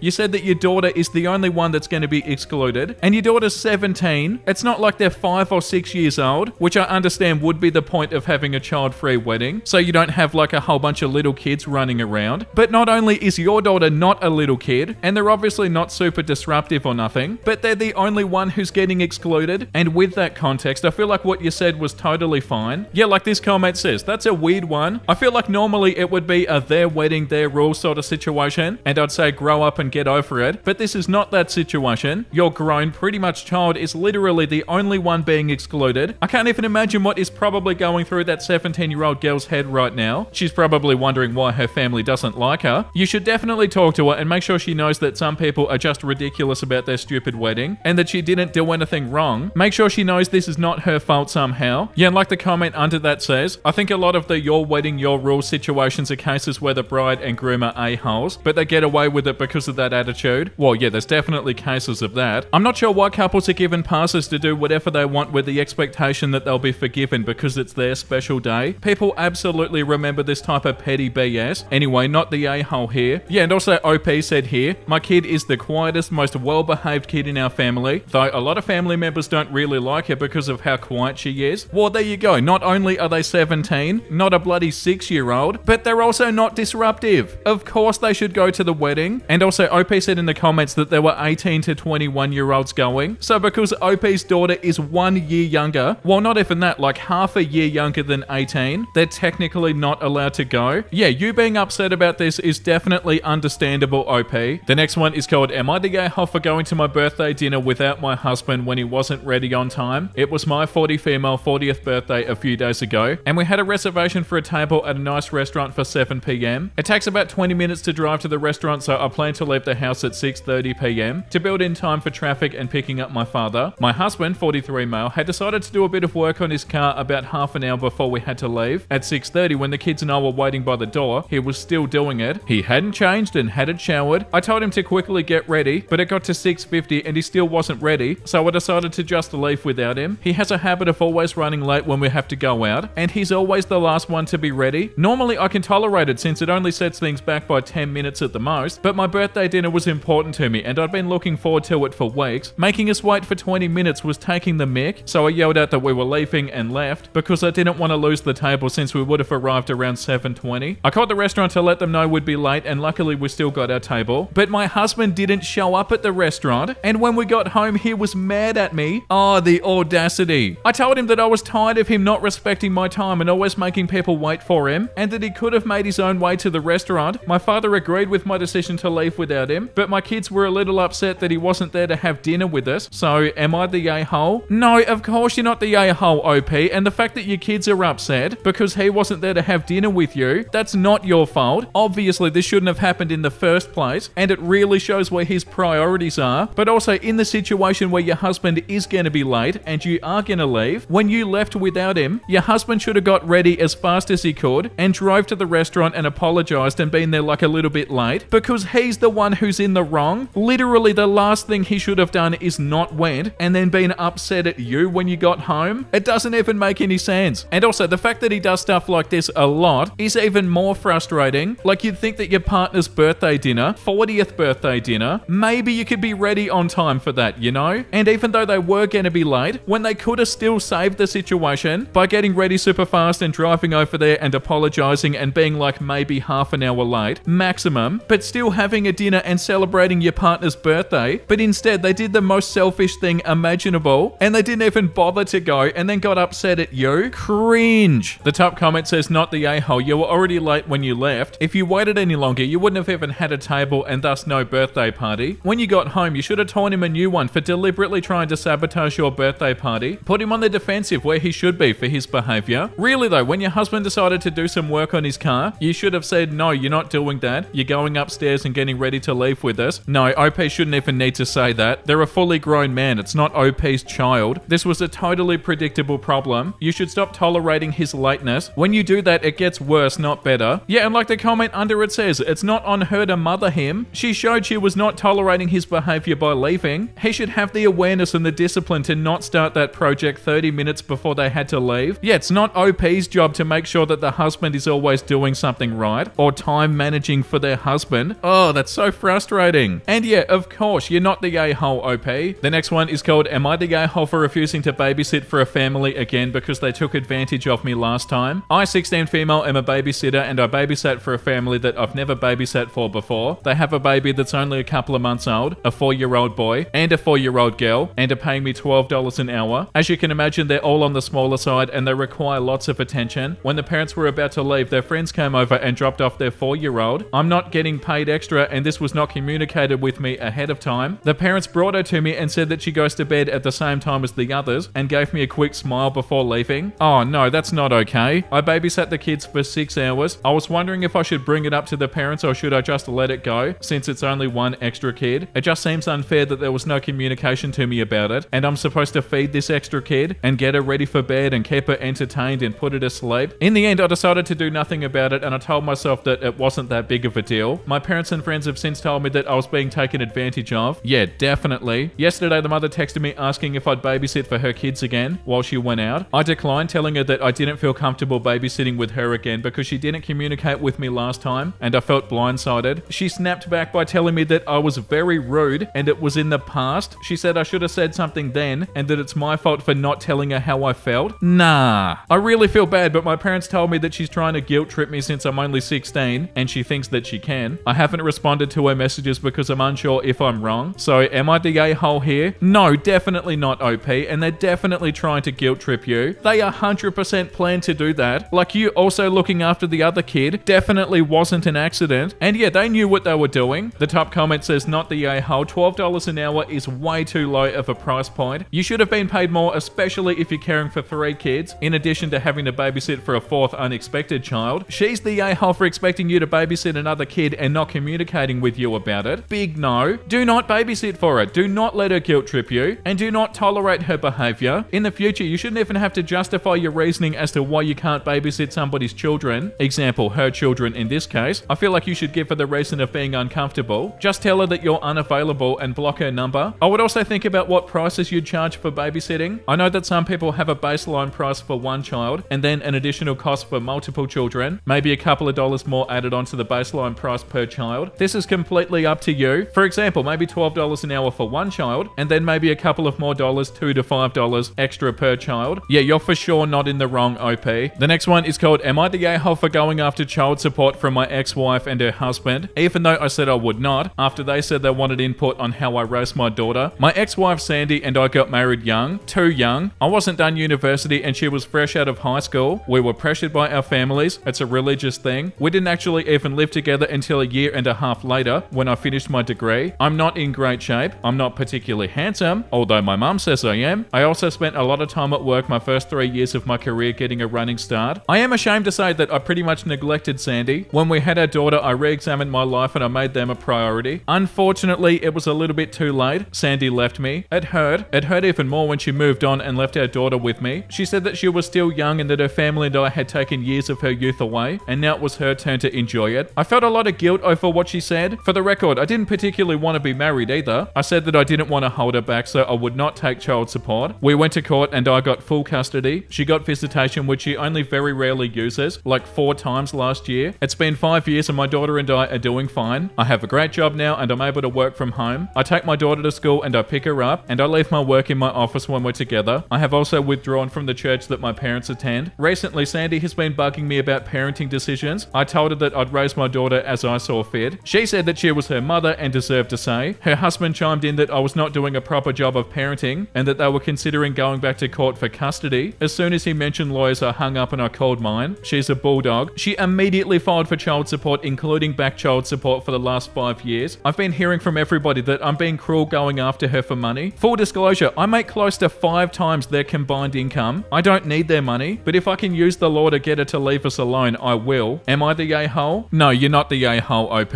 Is there maybe a possibility that they know that you make 5 times more than their combined income? I feel like there's definitely a motivator there. And like the top comment says, this woman abandons her husband and daughter to go enjoy life and now wants to give advice on raising your daughter. I don't think your attorney is out of line for filing for child support and or back support. You're sending a message loud and clear to back off. Chances are the ex hasn't changed that much and is now feeling the heat of having to explain to others why she doesn't share custody with her daughter. I think going in hard like you did was a good move. Keeping with the quarterly visits is good for now, or until your ex proves that she's not gonna abandon your daughter again. That kind of rejection lasts a lifetime, and every little one needs to know that they're worth fighting for, so keep fighting for her. And also, like this comment says, I got the vibe they would try to take the kid and get child support money since OP is doing so well. I think they see money. Yeah, and like this comment says, that lawyer is worth whatever you're paying her. Leave it to the courts. That's what they wanted, so that's what they get. Yeah, 100%. Yeah, I don't feel like you're being cruel or anything, OP. You're looking out for your daughter. The next one is called, am I the a-hole for leaving the restaurant even though my daughter-in-law hadn't finished eating? I, 58 female, invited everybody in the family out for dinner at a nice restaurant for my husband's 60th. I told everybody about the event a month ago. The guest list also included my daughter, Sarah, 24, and her wife, Elizabeth, 28, female. Elizabeth works in a demanding, stressful, but well-compensated corporate position. She does have a tendency for overworking herself. Unsurprisingly, she was late to the dinner. Sarah said that Beth had cleared her schedule for the day, but there was a last-minute issue and she had to leave for work. Elizabeth made it while everybody else was starting dessert. She apologized, gave us a fancy bottle of wine as a gift and sat down. We were all done and ready to go, but Elizabeth hadn't even fully eaten yet. It was getting late, so as people started leaving, my husband and I decided to leave as it was getting late. We didn't wait for Elizabeth to finish her dinner. The next day, I got a call from Sarah saying that it was not okay for us to just leave them by themselves like that. I explained and said that it was getting late, but she insists that we should have stayed. I may be an a-hole here when I said that maybe she needs to take her rose-colored glasses off about Elizabeth. She got upset and hung up the phone. Was I an a-hole? So I don't feel like you're the a-hole for the dinner thing, but you obviously don't like Elizabeth, and the rose-colored glasses comment that you made was definitely an a-hole comment. It feels like there's a lot more to this, but also arriving to dinner when everybody else has already had their main and they're eating dessert, you shouldn't be ordering your main when everybody's about to finish. The top comment says, not the a-hole after the group has eaten the main course. A late arrival has effectively missed dinner and should not expect to order and eat. It was pushy and rude of Elizabeth to expect to eat, let alone have anybody wait for her. Someone in a high corporate position should know that and treat her in-laws better. And also this comment, yeah, your last comment means that there's more to this that you aren't telling us. They should have ordered dessert. I find it odd that she ordered a meal when you were all on dessert and then expecting you to wait, but I think there's more to this. Yeah, it does definitely feel like that. Am I the a-hole for yelling at my wife for firing our babysitter and making her cry because she called an ambulance? Hello Reddit, I've just downloaded Reddit because my niece said I should post this story to the Am I the a-hole board, so here I am. I'm not very good with technology, so forgive me, but I'll probably be messing this whole post up. So here's what happened. Me and my wife hired our babysitter who we've been going to for years. We have 2 sons and a daughter and we've been hiring her since my older son was a baby, though it was mostly her mum looking after the baby while she was helping, so we gave her a couple of dollars for that. She's now 16 and can look after the kids all on her own, and my oldest 2 love her. My youngest is only 7 months old, so I'm not sure he really gets it yet, but he seems relatively happy when he's with her. This Friday, my kids' daycare has been closed for renovations, and Daisy, our babysitter, has kindly offered to take them after school from 3:30 to 6 p.m. I get home from work at 6 and my wife gets home at 6:30. However, I got home early from work at 5:30, and when I got home, I found my wife yelling at Daisy while Daisy was just sobbing and apologizing. I asked my wife what was going on, and she just started yelling that Daisy had cost us a bunch of money. My first thought was that she'd broken something, but my wife wasn't telling me what it was. She told Daisy she wouldn't be paying her for her time and to get the F out of our house and to never come back or she'd call the police. Daisy then ran out crying and I left my wife to calm down while I comforted my kids. They were all crying in different rooms while my wife yelled at Daisy. When everything had calmed down, I got the full story from my wife. So here's what happened. My mother had been looking after the kids until 3:30 while we were at work, and this was Daisy's first time looking after my youngest son, though we knew that we could trust her with the baby since she looked after my daughter alone when she was a baby. Something important that you should know is that my youngest son has breath holding episodes, which occur when he gets frustrated or is in pain, and he'll just hold his breath. To stop them, you just have to blow on the baby, or they'll just snap out of it on their own. They're completely normal and relatively safe in babies. However, the episodes can sometimes cause passing out and blueness, and it's normal, and he usually wakes up within a few seconds. To cut a long story short, my mum forgot to tell Daisy what to do if that happens, and when my son passed out, Daisy panicked and called 911, and then my wife is now angry that Daisy called 911 for nothing, and has now wasted our money on an ambulance ride. Me and my wife are now arguing because I think Daisy did the right thing, but my wife doesn't. Yesterday we got into a heated argument. We both said some hurtful stuff, and now she's staying with her mother for a few days while she thinks over my priorities in the relationship. Am I the a-hole? What does she mean your priorities? She was putting money over your child. No, you're not the a-hole, OP. Your wife is definitely the a-hole. Super irrational behavior. It's her fault that she didn't tell the babysitter what to do. How the hell was the babysitter meant to know what to do? And the babysitter did do the right thing. Oh, I feel so sorry for the babysitter. Like this comment says, not the a-hole. Your wife behaved reprehensibly. Daisy deserves a medal and an apology. She was unprepared with information she required. If you want an expert who'd already knew this, then you don't get to hire a teenager to babysit, and your wife needs to get comfy paying a lot more for a professional adult nanny who comes with this sort of knowledge. Your wife prioritized money over the safety of the children and the most basic respect and kindness towards Daisy. You may also want to be reconsidering some things. Give Daisy the money and apologize your wife owes her. Edit. Also would strongly encourage you to apologize to her parents as well and make sure they're aware of the trauma that Daisy experienced. She might have been been scarred or ashamed to tell her parents the full truth, and it would be kind for you to support her on that front as well. Yeah, your wife is completely in the wrong, OP. They yelled at the babysitter for not knowing something that they didn't even tell the babysitter. Like, how are they meant to know if you didn't tell them? And then you get upset at them because you didn't tell them? You should be yelling at yourself. Are you joking? Yeah, that's revolting. And like this other comment says, not the a-hole. Is your wife normally irrational like this? Does she realize that she's valuing money over her child's health? Your 16-year-old babysitter wasn't given incredibly important medical information, and your wife thinks that when faced with an unconscious baby, her reaction should have been what? Ignore it? Call one of you guys? Lord, pay the babysitter, give her a bonus. Apologize for your wife's behavior. Not something I'd normally suggest, but damn. Also, if there's a babysitter network, you guys will probably be blacklisted. Yeah, that's so hard to wrap your head around. Cause yeah, it's completely irrational. Losing your mind at this babysitter and screaming at them and making everybody cry when the babysitter didn't do anything wrong. Yeah, that's unbelievable. And a wild start to the episode. Am I the a-hole for telling my son's girlfriend to break up with him? My female 41, son, male 20, has been in a relationship with his girlfriend Lily, female 20, for about 3 years now. I love my son, and I hate to say this, but he hasn't turned out to be a good person. He has very little work ethic, has no desire to get a job or go to college, and spends most of his time gaming or partying. Lily, on the other hand, is the polar opposite. She's very studious, has aspirations to be a doctor, is a very good swimmer, and is currently away at college. When my son and Lily first got together in high school, they were an excellent match. We loved having Lily over, and my son definitely took more care of himself. Since then, it's rapidly deteriorated. I know my son still loves Lily, but he never gives her the attention she deserves, and with her clear potential, I feel like she deserves better. When Lily came to visit a few days ago, she was visibly upset. When my son went to the store, I asked her if she was okay, and she told me that she didn't know what to do and wondered why my son had such a little ambition and was so lazy. I told her I didn't see it changing anytime soon, as that is my view given it's been going on for almost 2 years. When she asked what I would do in her situation, I told her to put herself first and what she wanted. Lily thanked me and said that she'd think about things. Well, earlier today, my son comes downstairs in a rage telling me that Lily had broken up with him via a text message. I asked him what she said, and apparently the message referred to discussions with your mum that had made her rethink the relationship. My son was livid that I'd gotten involved and said that I'd overstepped boundaries. I told him that I didn't advise Lily to leave him. I just said that she had to make her own choices and decide what was best for her. My son is now not talking to me, and my husband is annoyed, believing that having no Lily will make my son's rut last even longer. I also miss having Lily around. So, am I the a-hole? Nah, you're not the a-hole, OP.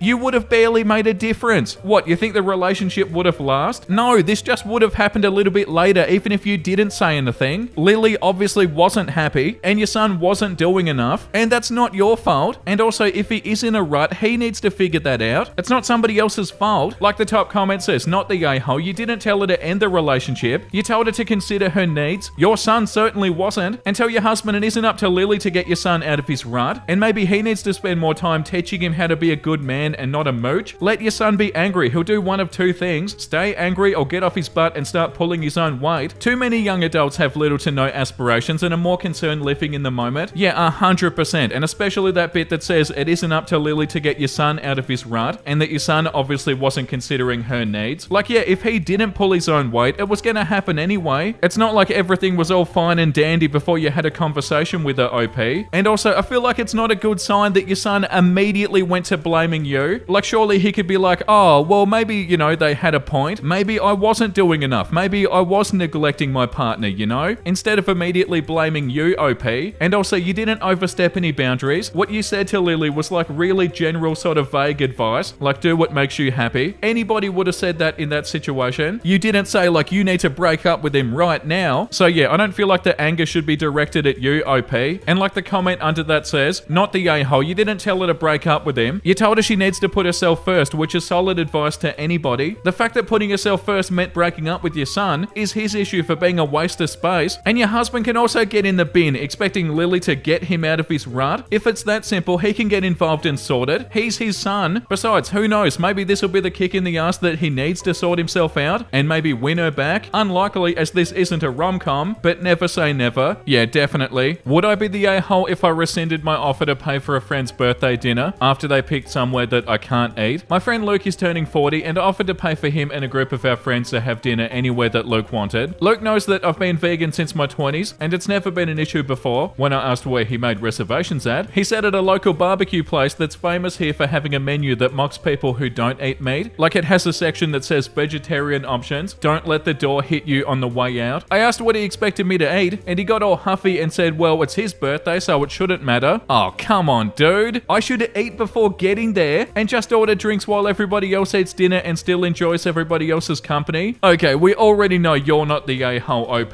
This sounds miserable to me. I had zero expectations of Luke picking somewhere vegan friendly. Hell, I expected him to pick a steakhouse and I would have been fine with a salad and some fries, but I didn't expect him to choose somewhere that prides themselves on meat being in every single dish on the menu. I want to tell him never mind and buy him a traditional birthday gift instead, but I feel like a massive a-hole for taking back my offer. I don't know what to do, to be honest. You're not the massive a-hole, OP. Edited to add, it's a group of 9, so I'm also feeling miffed about spending 300 plus on a meal that I can't eat. Yeah, and fair enough too, OP. Second edit, the exact text I sent said this: hey, I want to take you and the friend fam out to dinner for your birthday. Make a reservation somewhere and let me know. OP, your friend is a huge a-hole. Like, are they trying to be awful because they're succeeding? Yeah, like this comment says, communicate with him. I offered to take you out to eat. Right. You picked a place that only has meat on the menu, and you know I'm vegan. Yep, you said anywhere. It doesn't matter to me that you can't eat anything on the menu, because I'm an a-hole. Okay, I retract my offer. Not the a-hole, your quote-unquote friend is being a complete jerk to you, but you're wondering if you're the a-hole? Yeah, they're being straight up awful. Like, why would you want to be friends with somebody like that? So selfish and entitled, and also ungrateful too. Like, you offered to pay for everybody. Oh yeah, thank you for paying for everybody's meal. That's really generous of you. Why don't we go somewhere that you can't even eat anything? The comment under it's also really good. Make a joke out of it by saying something like, come on man, you know I'm vegan. Quit messing with me and pick a place where I can eat as well, or you're on your own. Yeah, definitely, OP. Whatever you do, don't go along with it, OP. The friend is being awful, and they need to know it too. And yeah, probably wouldn't be friends with somebody like that. But yeah, of course you're not the a-hole. Am I the a-hole for refusing to apologize to my friend's boyfriend? This is so stupid. I feel like I'm in high school again. I, 34 female, have a friend named Summer, also 34 female, who's a free spirit. In high school, she got sent home multiple times for coming to class barefoot. She dropped out of college and hitchhiked to Mexico one summer. Didn't tell anybody where she was going. She forgets to pay her phone bill, so she's occasionally unreachable. I know that sounds like a lot, and it'll sound like even more by the end of this, but we've been friends since we were 10. I don't care that she's a mess. I love her. We're in this for the long haul. Summer's boyfriend, Will, is the opposite of her, and I had hoped that he'd mellow out her wild side. You know how Summer forgets to pay her phone bill? Well, apparently she did it again. I found out when Will called me Friday morning while I was at work. He said he was having trouble locating Summer. I said, yeah, that's Summer for you. If you get a hold of her, please tell her to call me. Best of luck. And then I hung up, thinking nothing of it. Will rang me again and demanded to know where Summer is. I truthfully said that I have no idea, but I'll call her parents for him and see if they know. I went to do exactly that, but Will called me again before I even could. I answered and it was the same question, but angrier. Where the hell is my girlfriend? I'll spare you the suspense. This went on for quite some time. Absolutely no clue why Will was convinced I know where Summer is, but I told him exactly when and where I last saw her, and that she disappears like this routinely, which he damn well knows. They've been together for a year. I used the plainest language possible, but Will just wouldn't relent. He called me about 50 times. I put it on silent at first, but by the 51st time I'd had enough. I answered and said, bro, stop blowing up my phone. I don't know where Summer is, and I'll block you if I have to. You're gonna get me fired. And then I turned off my phone. Today Summer called me. I was expecting some sort of an explanation, but she opened with, I'm handing the phone to Will. He wants an apology. Oh, Will, are you joking? I stopped her and I said, apology for what? She said, for saying that he blew up your phone, to which I said, he did blow up my phone, and I was at work too. Maybe I shouldn't have threatened to block, but he didn't get the point the first 50 times when I said it calmly. Summer said just apologize because he's really pissed. Oh, who cares? And here's where I'm probably the a-hole. No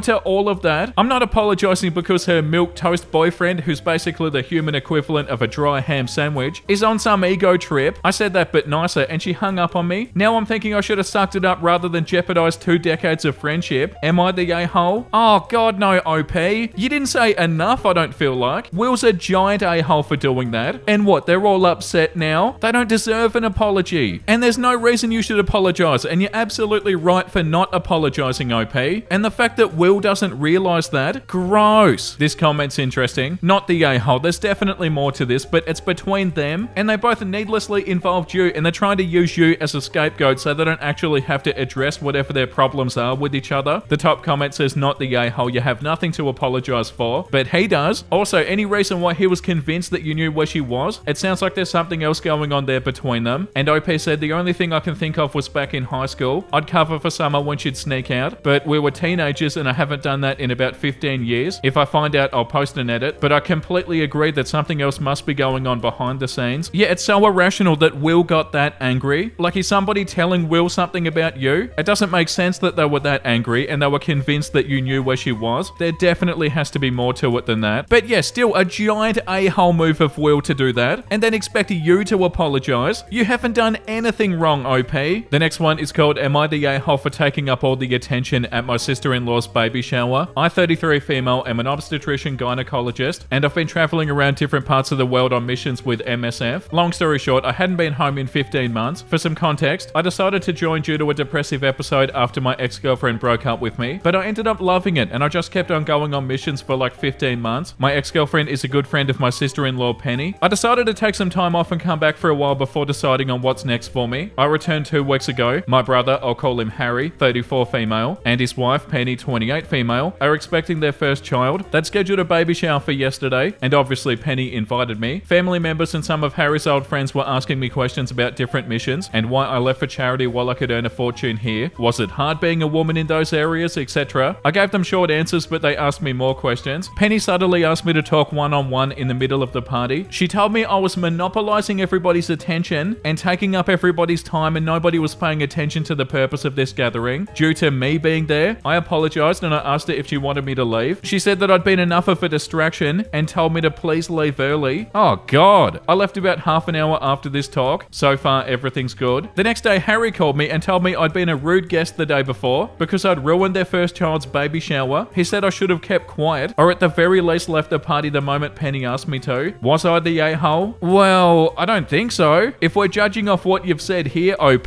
then no. You're not the a-hole. Like, unless you left out a lot more details. They were asking you questions and you were answering them. Like, oh, sorry for what? Making conversation? There's no way that was distracting. Like this comment says, not the a-hole. Boy, this must have been a very boring baby shower. If your mere presence and conversation about work was enough to distract the guests. It's not like you were juggling monkeys while standing on your head. You were answering questions. And what were you supposed to do? Like ignore them or something? How's that your fault? With a situation like this, it is hard to say if they're the a-hole or not. But going off what you've said here, I don't think so. Like if you were trying to make yourself the center of attention, then yeah, that's not good. But that's not what happened. And like this comment says, not the a-hole. You couldn't win no matter what you did. Yeah, definitely seems like that. The next one is called Am I the a-hole for arguing back when my parents were disappointed I didn't name my daughter after my late aunt? My aunt died 2 weeks before I got pregnant. When I announced, the expectations were on me to name my daughter Elizabeth after my aunt, if she were a daughter. My aunt had Down syndrome and was beloved and special to our family. I adored her too, but I never wanted to name my daughter Elizabeth. I had my own reasons for not liking the name Elizabeth, and my husband feels the same, to us wanting to give our child their own name that is not a family name. I told my family during my pregnancy that if my baby was a girl, she would not be named Elizabeth, and I refused to communicate about it after. My daughter was born 3 weeks ago, and my family were furious when we announced her name, and it wasn't Elizabeth. They believed I'd changed my mind between when I told them and the birth, mostly due to the fact that I was aware that they didn't approve. Oh my God, it's not up to them. We've read so many different ones like this, and they're so frustrating. They came over on Saturday and they told me I was wrong and asked how Elizabeth would feel if she knew that I hadn't wanted to name my daughter after her. They told me it was an unkind thing to do and that my daughter would have been blessed to be named after her special great aunt. I told her them talking like that is one of the reasons I wouldn't want that. I said my daughter deserves her own name and not one where she'll always be told that she should feel blessed or grateful to be named after my aunt. They told me I was being ridiculous and I was making excuses. What? I told them they were right and I didn't need to make any to them because it was none of their business. They wouldn't let up, so I told them to go and to not reach out unless they can accept that my daughter is not Elizabeth. My family told me that arguing with them was not the way to conduct myself. They argued first, but I mean, I did argue back. So am I the a-hole? No, you're not the a-hole, OP. You're arguing back about naming your daughter. It's a pretty big deal. Why did they have this expectation in the first place? Why did they feel like you were gonna name your daughter after your aunt? Why are families like this? We read stuff like this all the time. Did they even say that it was a tradition or something? Or they randomly just expected that you'd name your daughter after your aunt? I don't understand why they even started thinking this. Like this comment says, not the a-hole. These things always befuddle me. You don't owe them excuses and your reasoning is perfectly valid. This is your daughter. Let her grow up without the shadow of Elizabeth looming on her. If they don't reach out, tell them it's on them. They're choosing to cut you out, not vice versa. Stand your ground, OP. And yeah, over something silly too. Like, hey family, maybe don't expect this, you know? And then you won't even have an issue. It's so stupid. And yeah, definitely stand your ground, OP. This is your daughter you're talking about. You don't let people peer pressure you into naming your daughter something that you don't like. Like, that's up to you and your husband and nobody else. And the bloody entitlement of these families feeling like they have a say. Get out of here. Yeah, you're not the a-hole, OP. Am I the a-hole for ordering food that my husband can't eat? I, 28 female, have been with my husband, 28 male, for 9 years. Married for 2 this summer. We have a daughter who's 7 years. We rarely even fight, and if we do, it's been more major and serious things. But this, what to me was a small issue, is now turning into the biggest argument we've ever had. So the problem is that me and our daughter love spicy food. I always have, and ever since I felt comfortable with her trying it, she's loved it too. Sure, we couldn't compete in a spice eating contest, and even though our tolerance is high, it's not extreme. But my husband, he hates it. He's one of those people who thinks spice is unnecessary and only likes to use salt and pepper. This is not a problem. Sometimes I make a batch that suits his taste, another one for me and our daughter. Sometimes me and our daughter will just eat how it is to his liking, as too little spices is easier to handle than too much, as it would be for him. Now, this Saturday he was away with friends to go pick up some car parts. It was a 12-hour drive in total, and they left at about 9. I went ahead and ordered from an Indian place that our daughter has as her favourite. My husband also likes this place and just orders something mild when we eat from there. Since my husband was not home, I didn't order anything for him, as I thought they would have eaten on the road. When he got home, he greeted us and then immediately went to the fridge and saw some boxes of leftover food. When he opened them, he obviously noticed he couldn't eat any of them. Now, we argued for about 5 minutes over this. The consensus of the argument was him saying that I should have either thought about him and ordered something, or I should have asked him if he had eaten or wanted anything. I argued that I would have probably done so if it was only for a few hours that he was away, but he was away for 12 hours and came home about 4 hours after we usually eat, so I assumed that he had eaten. Now, he's barely talked. He cooked his dinner for himself because, in his words, I can't be bothered. He texted me from the living room when he was cooking for me and our daughter that he hoped I was happy to have my food my way now. Oh, come on. He's extremely weird about this. He's never acted this way about something like this, and I'm getting even more confused by it all. Edit, hi, and thank you for all your comments and everybody's judgment. To clear something up, no, my husband did not cheat. He was with his friend picking up car parts. He does not have a girlfriend or feels guilty about something that happened on the trip. We talked this morning and he told me that he just felt forgotten about, and after he ate, he was too ashamed to say that he was sorry for starting an argument about this. I also apologized for not even texting him, and I told him I was sorry for hurting him, and also continued the argument without considering his feelings. Everything is great, and from now on I'll try to better our communication. Thank you yet again for the help. Oh yeah, it has a happy ending. Yeah, that's good, OP.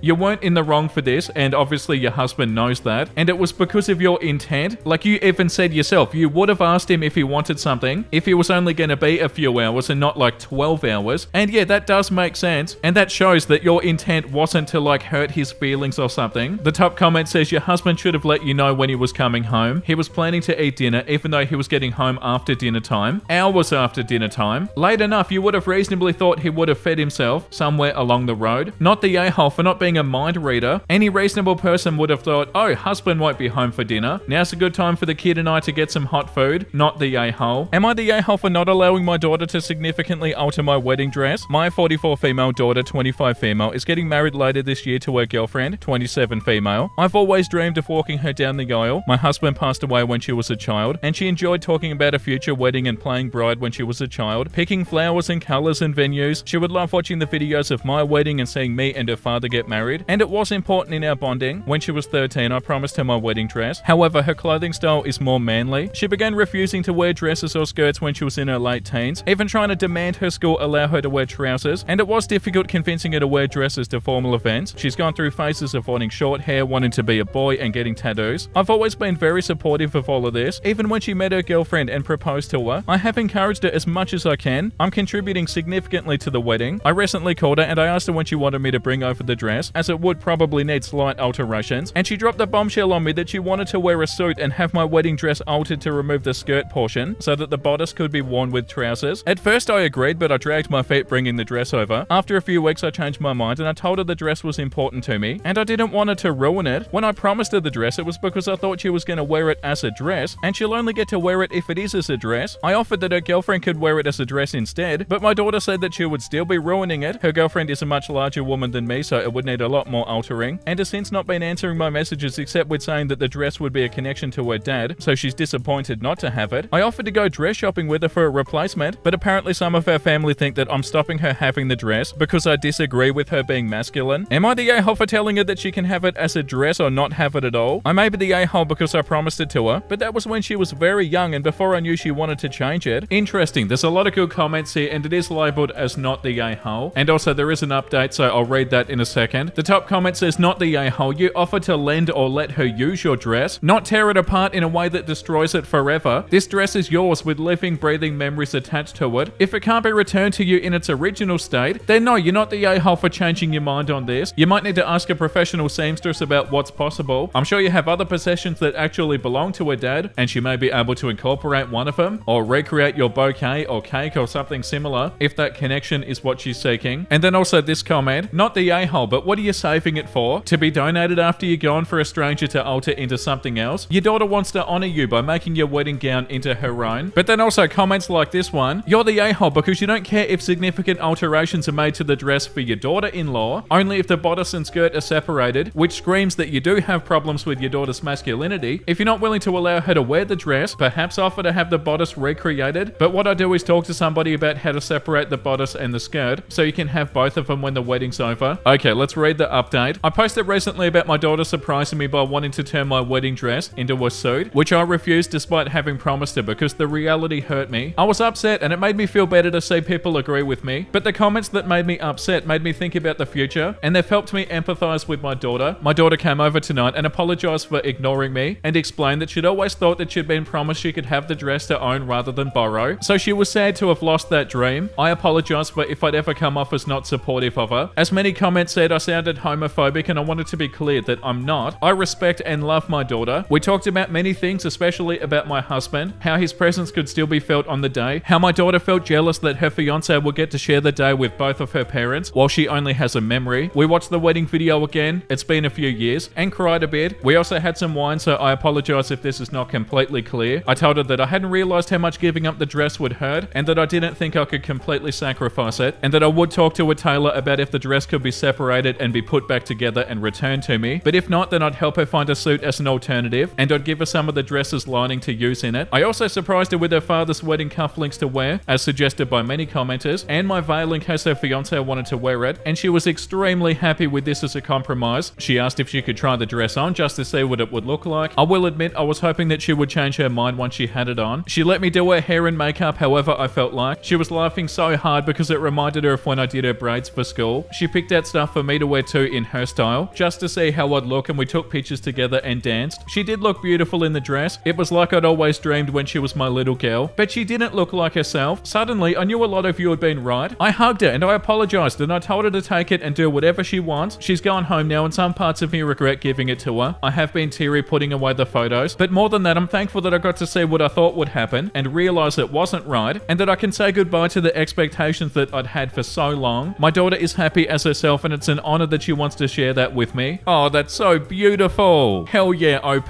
good job. That's such a good update and such a good ending to this. Hell yeah, that's so cute. I didn't expect that to be so wholesome. Yeah, like the top comment says, don't think of it as memories being altered along with the dress. Think of it as a family memento with even more happy memories attached to it being passed down. Mementos are what you make them. You did the right thing. Yeah, that's such a beautiful update. Hell yeah, OP. The next one is called, am I the a-hole for being too hard on my dad by saying that he let me down when he chose being married over what was best for me? My dad and I, 17 females, started therapy 3 weeks ago, and last week during our 3rd session, I opened up bluntly about how I feel like my dad let me down and failed me by prioritizing being married and his own happiness. This was not the first time I tried speaking openly to my dad about this, but it is the first time he said he appeared willing to listen, and the first time that he took the harm it was doing to our relationship seriously. Let me explain. My mum died when I was just a baby, and my dad was a single dad until I was 4. It was then that he met my stepmom, his wife Sharon. Sharon was a divorced mum with a 9-year-old son and an 8-year-old daughter. They got married when I was 5. Sharon's kids, my step-siblings, they never liked me. They always hated me. When my dad and Sharon first got married, I thought of them as my siblings and I loved them totally, but they were really mean to me. They'd say they hated me, that everybody hated me, that I should leave. They encouraged me to run away because nobody would miss me. They said I would never be their sister or their family, and I was a weirdo for calling them my siblings. Sharon noticed more than my dad, but I used to tell my dad, and when things got bad, I asked if we could leave, but he'd try to reassure me, but he was very dismissive of how much it was hurting me. He told me that we couldn't leave because Sharon was his wife and we were all a family now and you can't leave a family. Sharon only ever said anything when her kids made me cry. I have 2 half siblings from my dad and Sharon. I was so excited when they were born and I bonded with them and I loved helping them and playing with them, but then my step siblings decided to use them against me and Sharon would let them do more, and eventually they told our half siblings that if they wanted to do cool stuff with them, they had to say no to playing with me, and rejecting me became the normal thing. My younger siblings would repeat a lot of what my step siblings would say to me. This continued even after my step siblings moved out, because they'd take our younger siblings out or they would visit them and bring gifts. For the year to year, I've been withdrawn and I've stopped trying. I don't try to do anything with my younger siblings. I don't hang out with dad like I used to, and my focus is on moving out. My dad started to notice last year and he sent me to a therapist and then decided that family therapy was needed for the 2 of us. And this is when last week happened. My dad looked really shocked at first and then he was apologetic. After we got home, Sharon asked me why I had to be so hard on my dad. My dad and Sharon argued about it. I spent the rest of last week trying to be alone with my thoughts. Our next session is tomorrow. Sharon apologized for saying what she did, but reiterated that she feels like I handled it bad. My dad tried to talk to me since the appointment, but I don't know how to talk to him anymore without our therapist. Am I the a-hole? No, of course you're not the a-hole, OP. How could you even be the a-hole? Your dad and Sharon didn't do anything about this. Like the way that your step siblings were treating you and stuff. You're not the a-hole even a little bit. Yeah, the top comment, not the a-hole. It's bad enough that your dad and Sharon knew about your step siblings bullying you, but the fact that they didn't shut your step siblings down when they played childish games with your half siblings and manipulated them to be nasty to you as well tells me that they're bad parents. You have a right to be angry. Your dad is supposed to be your advocate and he did fail you. And OP said, that's right. I think my dad would have wasted his time trying to influence my step siblings, but my siblings are his kids and he could have done a lot more to try and help us with that relationship, so they know to ignore the stuff that my step siblings were saying. Instead, now they have their favorites through manipulation and they're used to saying mean things about me. Yeah, that's awful, OP, and of course you're not the a-hole. It's so sad. Am I the a-hole for telling my son that we don't really have any room for him right now, so he needs to live with his dad and stepmom? My ex-husband and I divorced when my son was 10. My ex had found somebody new. We went for 50-50 custody, but he still had to pay some child support. I went back to school at that time. On the weeks his dad had him, I buckled down and I did nothing but schoolwork. When he was with me, I made sure I had time for him before and after school. I did expect him to help around the house, but nothing excessive, mainly cleaning up after himself and helping with cooking and laundry. His dad's house was more fun. I tried to make my home welcoming. I bought a used PS4 and I got fiber optic internet. It wasn't enough for him. When he was 14, he and his father got the court to award my ex primary custody. I did fight it, but my son made it clear that he'd run away if I didn't give in. Counseling didn't help. I tried everything. It was devastating having my son decide I wasn't somebody he wanted to spend time with. He started skipping visitation. When he did come, he'd leave the house and not come home until it was time to sleep. During this time, I started a relationship with my current husband. He helped me through this. He wasn't on my radar romantically. Nobody was. So he got close by being an amazing friend. I asked him out and we got married 6 months later. We had known each other since I went back to university. 6 months after we got married, I got pregnant. By strange coincidence, so did the woman my ex was cheating with. Not the woman he left me for, a newer model. He had sold my house and my husband and I bought a condo together. Just a 2-bedroom apartment with a tiny den. We made the den into a nursery and we consolidated our offices into the 2nd bedroom. My ex moved in with his new girlfriend and she isn't a fan of my son. His stepmother doesn't want him there if his father isn't there, so my son is also in the new house with his dad. And also his dad's pregnant girlfriend and her mum. My son is 16 now and he called me to see if he could stay with me. I said I didn't really have any room. He asked me what I did with this room. He didn't even know that I'd sold the house. He's very upset. He called me a biatch because I don't have a place for him to stay. I said he could stay in our living room or on the couch. Not acceptable. I talked to my husband and we have enough money from the sale of my house and his old bachelor pad, as well as our condo, to buy back into the market. We were waiting for interest rates to fall and we were going to move to a more reasonably priced city. I told my son if he could take the living room for now, we could have a room for him in 6 months. He moved in with his grandparents. He isn't happy there. At least his dad got him a car so he can drive to his same school. My son is pissed that I prioritized my new baby and my work over him. I had no expectation to ever have to house him again. My ex called me and told me to make our office into a room for our son. I told him that our son's circumstances were his fault, not mine. Yeah, so this one is marked as everybody sucks here, but I don't really know if that's true. And a lot of the comments are saying not the a-hole. The top comment says everybody sucks. Your son made his decision and he got what he wanted. It's not cool that he's now facing the consequences of his father's infidelity again, but this decision is legally bound. It is your ex's responsibility to care for your son by his own doing. With that being said, as a mother, I think you're letting an opportunity to rekindle the relationship pass. He's 16 and it was probably really hard to reach out to you and ask for help. There has to be a more creative solution that can get you both under the same roof, while also giving everybody their space during such a transitional stage. And OP said underneath, I'm literally buying a house so he can have a room. Yeah, it sounds like you're really trying, OP. And yeah, like the second top comment says, not the a-hole. People are upset saying that you should have held a place for him, but you'd previously been doing that, only to have your son not want to have anything to do with you. It's a lose-lose for you here, unfortunately. If you'd kept on pushing the issue despite the son saying and showing that he wanted nothing to do with you, they'd have called you a boundary-stomping a-hole. It's perfectly fine for you to have found a new love. It's perfectly fine for you to have another child, or however many more you two wish to have. That doesn't make this a do-over child like somebody else stated, and you aren't replacing your son. It was fine for you two to downsize to accommodate the lives that you currently had. Your son didn't want to be with you until he realized he wasn't a priority with his dad anymore. Yeah, he's a child, but he and his father both made the choices they made, and that just isn't working out for him now, is it? It's lovely that you and your current husband are looking for homes to accommodate him. Truly, it is, but I think the relationship between you and your son could use some counseling before he comes back to your house and craps all over you, your husband, and the baby. But look, I'm nobody. Don't let me mess up your life, girl. The next one is called, Am I the a-hole for deciding not to buy food for my fiance's family anymore? Every other week, my fiance, 22 female, and I, 23 male, go out to eat with her family, and last week we went to a Korean barbecue restaurant owned by my uncle, 59 male, where I paid for everybody's meal. I only asked them to cover the tip for the waitress, which they agreed to do so. The total bill was over $240, and I paid. Usually when I cover the tab for my friends or significant other, they generously tip since they're only responsible for the gratuity, not the cost of the meal itself. However, a few days ago, my cousins, 21 male, revealed that they'd only left a $1 tip, and they've tipped only $1 before. I was shocked and disappointed because a $1 tip is insultingly low, especially considering I treated them to alcohol and dessert. So I discussed the issue with my fiance, but her family insists that they never tip or only pays like $1 for a tip at restaurants or general services. This is happening in the USA. As a result, I informed my fiance our bi-weekly restaurant outings would have to change. I also have informed to my fiance about this. I told her that I'd only paid for their meals as a kind gesture. While my fiance was annoyed, she ultimately understood. Yesterday, they asked if I would buy their food again next week, to which I responded that they'll need to cover their own expenses for their meal. I didn't want to confront them about their habit of tipping only $1, so I decided to handle it differently this time and simply pretend to cover the tip for them. Her family didn't take that so well. They accused me of being ungrateful, arguing that they were the ones taking the time to meet up with me bi-weekly, and that asking them to tip was unreasonable in the beginning. They also suggested that since my family is wealthy, it's only fair that I continue paying for their meals. My fiance was surprisingly on my side. She knew that her family had this issue. She just didn't have the courage to inform them about it. Am I the a-hole for deciding not to buy food for my fiance's family anymore? Update, I didn't break up with her, but my family is furious I sent top upvoted reply. They refused to talk to me. They've called my fiance multiple times, saying things like, is this how Koreans do their business? And suggesting that she should break up with that, along with other offensive and more racist remarks. What? Of course you're not the a-hole, OP. That's infuriating. The top comment OP was talking about says, arguing they were the ones taking time to meet up with me bi-weekly. Lol. Just reply, I'm sorry, I didn't realize it was such a burden for you. Going forward, we can stop getting together bi-weekly then. I didn't realize you considered it such a sacrifice, and I can't in good conscience keep asking you to make such a sacrifice. You don't owe these people anything. They're trying to take advantage of you. Stop letting them try. Not the a-hole. Oh, they sound awful. Yeah, like this comment says, they called you ungrateful for not appreciating, checks notes, you buying them food. My dude, not the a-hole, but reconsider marrying into this trashy family.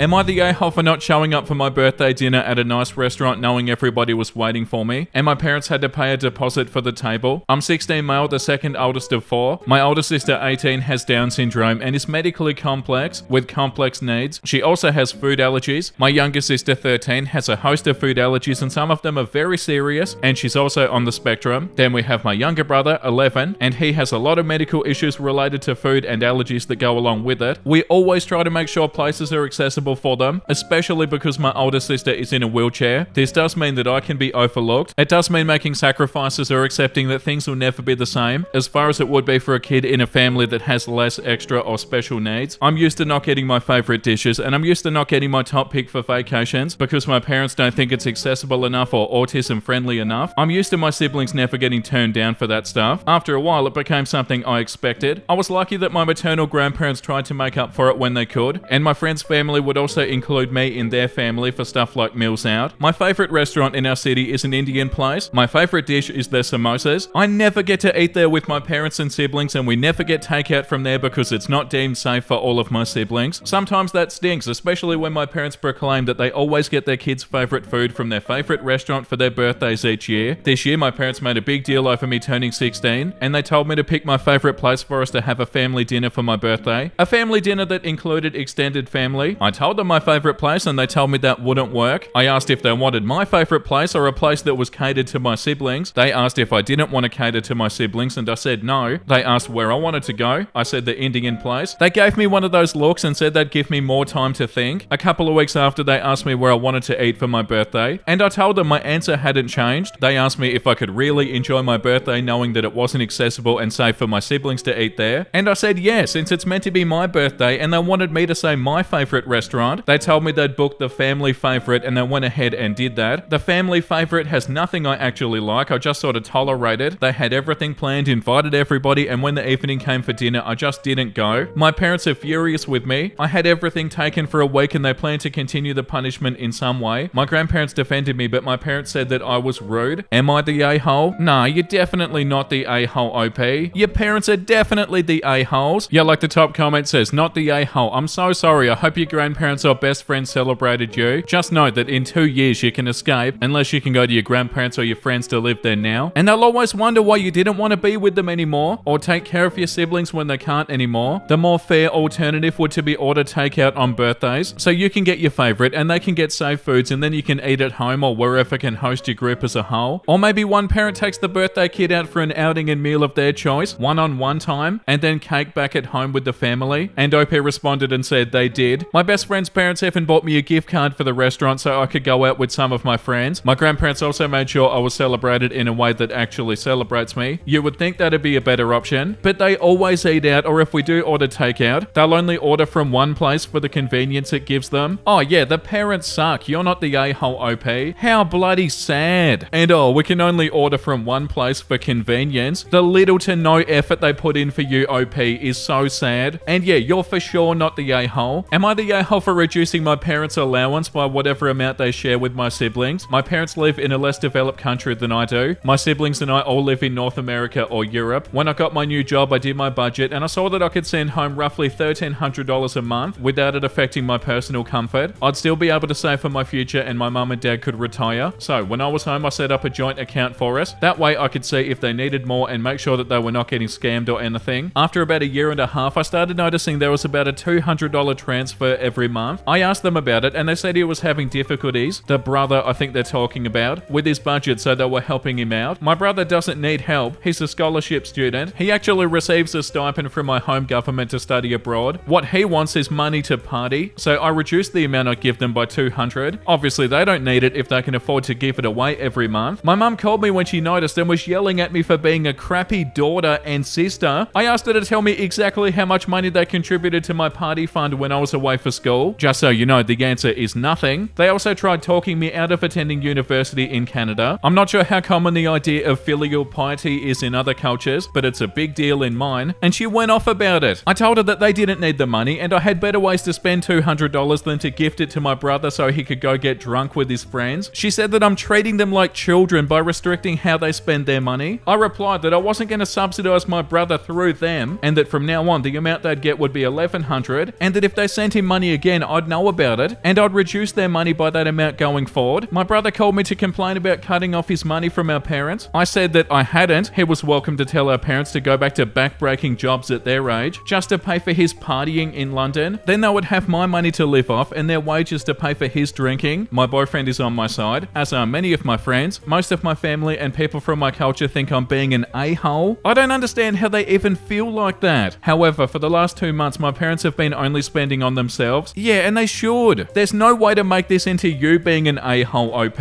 Like, no matter which way you look at this, you're not doing anything wrong, and you're being so generous and you're helping them out and you're doing something that so many people wish they could do, and they're acting like this about it. Ridiculous and entitled and so ungrateful. Yeah, you're not the a-hole, and I don't even understand how people think you are. The top comment says not the a-hole, and since your parents probably don't tell you often enough, I'll say it for them. You're an amazingly thoughtful, loving and caring child to your parents. You send them upwards of $1,000 every month just so they can retire and not have to work. That's amazing. You're also reducing the amount you give them as preventative measure to make sure they don't get taken advantage of by a spoiled son. If you give $200 now without consequences, it would eventually increase to $300 and then $400 and then $500 and so on. You set a boundary that'll help your parents to keep their money for themselves so they can continue to remain retired and not spread themselves too thin. Yeah, 1,000,000%. You're doing a wonderful thing, OP, and they're so ungrateful. Oh, that's infuriating. Am I the a-hole for not picking up my phone on vacation and leaving my tenant, her mum, and my mum to deal with police for a couple of hours? I rent my basement suite out to my mum's best friend daughter, Sally. I knew her growing up and I used to babysit her. The basement has two means of escape other than going into my area. It is fully up to code as an in-law suite. There's no reason for anybody to go through it into my space. I went on vacation and I left my door to the basement dead-bolted. 3 days into my vacation, I get an alert on my phone that there's an unauthorized event at my house. I look at the video. It's my mum opening the door for Sally's mum. They freak out when the alarm goes off. Usually, if I need my mum to get into my apartment, I'll give her a temporary code. It's always the same one because she gets confused by tech, but I have to activate it beforehand. I can't do it retroactively. The only choice would be to call her and give her my personal code. I check the cameras in my house and strangely enough, my house is not on fire. I didn't leave the faucet running. There's no emergency. This is where I might be the a-hole. Once I saw they were just messing around with my area for no good reason, I put my phone on airplane mode and I went back to the party. Maybe 90 minutes later, a concierge at the resort came and said that I was urgently needed on the phone. My dad has written down my whereabouts and they called the front desk for me. I excused myself and I went for the call. I asked my mum what the emergency was. Why was she getting me out of my friend's wedding reception? Was my house okay? Was my dad okay? She very brusquely told me to shut up and talk to the cops and the security patrol. I talked to them and I apologized for wasting their time. I asked them what the emergency was that brought my mother into my house. They handed her back the phone and let her tell me that her friend didn't want to sit in the basement while she was visiting her daughter, so my mum agreed to come let them use my area and it'd be a secret. I asked the security company to please lock my house back up and take my key back from my mum. She started to protest, but I hung up. I enjoyed the rest of my trip and my dad has agreed to pay any fines or penalties that come from the false alarm. Sally's mum wants her to move out. That's fine by me. I don't need a tenant and I was only doing it as a favor. Sally's almost apoplectic, begging me not to kick her out. She said that she didn't even know what our mums were up to until the alarm went off. My mum is pissed that I wasn't available immediately to get them out of trouble, and she's furious that I won't give her back my key. She thinks I did it on purpose. I'm not sure how she thinks I forced her to break into my home without permission. So am I the a-hole for making them sweat until they got a hold of me and taking my key back since I can't trust her now? No, you're not the a-hole, OP.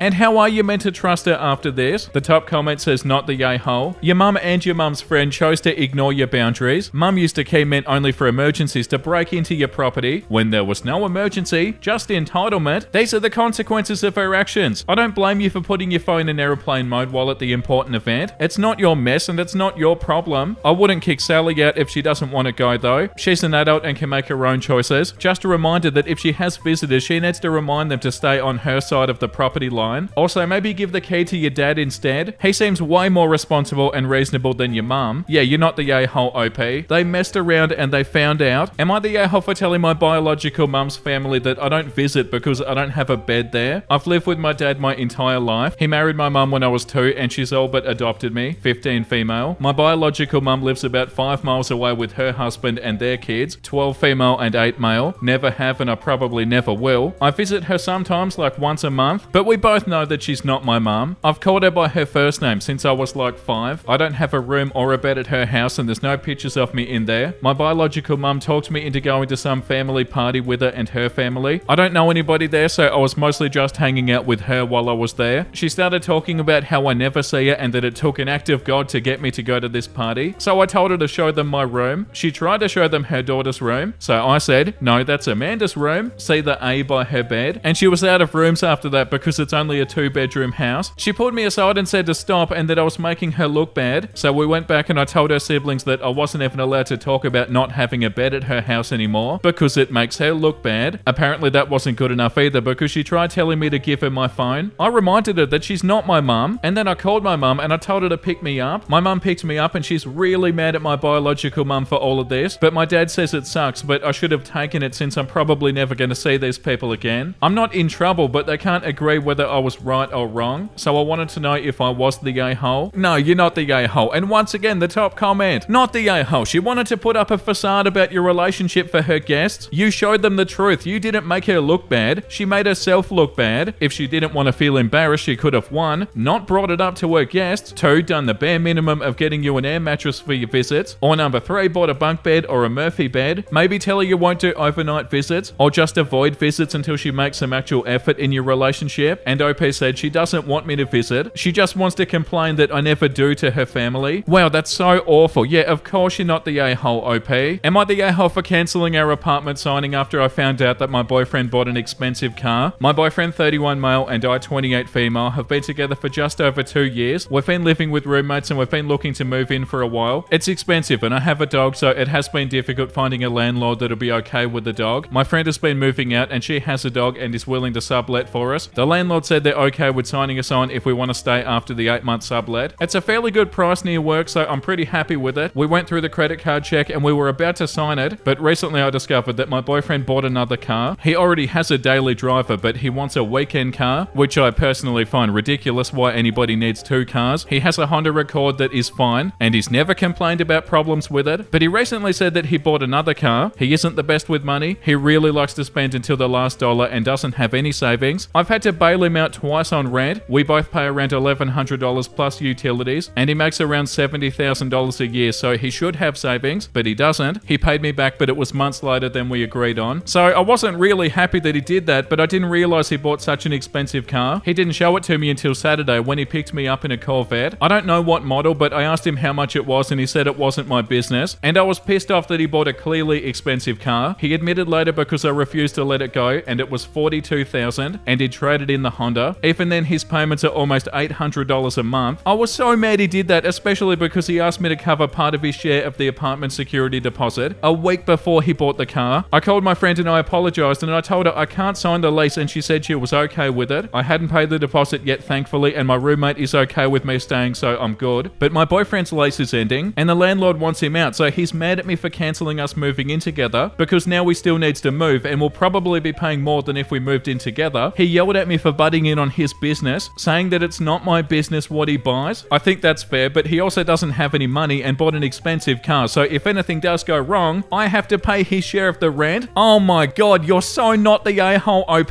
This is so bloody frustrating. First of all, they bought this bloody car before they even paid you back. Did I read that right? Also, he said he wanted a weekend car and not a daily driver, but he got rid of his daily driver, so it's not even a weekend car anymore. I totally understand being passionate about cars. I've always been so passionate about them, but 1, you don't buy cars if you can't afford them, and 2, you especially don't buy them if you can't afford them, and you not being able to afford them is going to negatively impact people that you care about. Yes, so irresponsible. Oh my god. Yeah, like this comment, not the a-hole. I was so mad he did that, especially because he asked me to cover part of his share of the apartment security deposit a week before he bought the car. This is when it became your business. Yeah, 100%, and you're not the a-hole, OP. I can't believe that. Like, yeah, if you definitely can afford a car and it's not going to negatively impact you or anybody around you, then yeah, you can buy it and you can have that sort of attitude where people can't tell you what to do with your money. But in this situation, that's a huge red flag. And also $800 a month car payment on a $70,000 wage. Like, that's tying up a lot of money for a Corvette. Yeah, there's heaps of red flags here, OP. Am I the a-hole for screaming at my parents for trying to use my college funds to pay off my brother's debt? I, 15 female, screamed at my parents for trying to pay off the loan that my brother, 19 male, had taken from the bank to purchase a new car that he can't pay back. I know they're only trying to help my brother get on his feet now that he's left home, but it's been my dream since I was little to be a pilot, and the training for it is very costly, so every little piece of money I've ever made, I've been putting into a bank account to save. I've even started working 2 jobs of babysitting and helping out in a local cafe. 2 weeks ago, my brother brought himself a brand new car with a loan that he got from the bank, and now he's telling my parents that he can't pay it back. He doesn't have a job, and my parents pay for his college accommodation. When I heard this, I didn't think much of it, and I offered to bring his CV into a couple of places in town to see if he could get a job. Last night, my parents told me that they were going to take the money from my account to pay for his loan, and I was furious with them. I screamed and I called them a-holes, and I said they didn't care about me at all because they never supported my dreams. I'm the only girl in my family with a younger and older brother. I haven't spoken to my parents since then. I feel like all my hard work has gone down the drain, and I feel like I'll never get to accomplish my dream. My relationship with my brother was good before this, and I know that his bad financial decisions were not intended to harm me, but but I'm still angry at him and my parents for behaving like this. Update, I was able to get in contact with my brother and he had no idea that my parents planned to use my income for his debt, and he immediately agreed to refuse to let them go through with this. He also told me that yes, our parents co-signed a loan and that they said they were able to pay it if he needed. I also visited my uncle today at his bank and sat with him for a long time to discuss my options. He has said that he checked our parents' finances and that they're more than capable of paying the loan without using my income. He said that unfortunately there's nothing I can do until I'm 18 about the joint account. Right now I feel betrayed by my parents, so I'm staying at my friend's house for a while. My entire family now knows about this. Wow, that's so bad. What a terrible thing for the parents to do or want to do. And yeah, of course, you're not the a-hole, OP. The top comment says, absolutely freaking not the a-hole. What the actual hell is wrong with your parents? You worked for and you saved that money on your own. I'm so sorry and ashamed on your parents' behalf. You're more mature than your brother and your parents combined. Start hiding the money you make where they can't find it. You will go far, OP. It's a setback, but with your determination, you will rise above all of these a-holes in life. My heart goes out to you, not the a-hole. I feel like we should read one more. Am I the a-hole for not telling my family I could cook and letting them embarrass themselves in front of my in-laws? Growing up as the youngest in my family, I, 27 female, was often treated like I was a little princess who couldn't do anything for myself, which was aided by the fact I was a very clumsy child and some things took me a lot of practice and patience to get right. I was the butt of the joke and my family loved to tease me and crack jokes about the fact that I couldn't boil water or I was a disaster everywhere I went. They would always say I could never be trusted in a kitchen and would need to find a man who could cook and clean for me in the future. It was something I resented and it did make me feel self-conscious. I'd try really hard to not mess up, but somehow I always seem to. Moving out to attend college was the best thing I ever did. I met so many great people, including my husband, and I thrived in an environment where nobody was making fun of me. One of my friends was in culinary school and she taught me a lot of cooking skills that I could use in my day-to-day life. She was really patient and suggested that I might have something like dyspraxia. She recognized some of my difficulties as being similar to her brother's. Sure enough, I went to the doctor and she referred me to specialists to help diagnose me. I have a milder form, which is why it was never brought to attention enough. I just look like I was careless or clumsy as a kid. I didn't see or speak to my family a lot during this time. When I did, it was always awkward. My husband, then boyfriend, would come with me sometimes and he was always so annoyed by the jokes they'd make about me. When we got married, we actually eloped while on vacation overseas with his family. It was amazing and made for a much less stressful wedding. My family and my in-laws had seen each other once or twice before, but briefly. So when my family decided they wanted to come and see me and stayed for a weekend in a hotel, we decided to host both families and I cooked, but we didn't announce that until my parents had started making their little jokes and crediting only my husband for the food and the cleanliness of our home. My in-laws were aware of how my family acts, but they didn't realize how little they believed in me. My husband giddily informed my family after they'd really made asses of themselves that I had cooked the whole meal and that we shared those responsibilities. He said the same thing goes for the cleaning. My family were like, no she can't, but my in-laws said I was cooking almost as long as they knew me and I did a good job every time. My mother-in-law mentioned my diagnosis and my dad told her they thought I was just trying to make excuses. My family were awkward and my in-laws left with a better understanding of my family and a nice dose of anger at them for how they were going to humiliate me in front of them. My family were also pissed off for me not explaining things better beforehand. Not the condition, but the fact I do cook now and I could do it. They said I tried to humiliate them out of pettiness. Am I the a-hole? No, you're not the a-hole, OP. They treat you awfully forever and they act like it's your fault. Your family sucks, OP.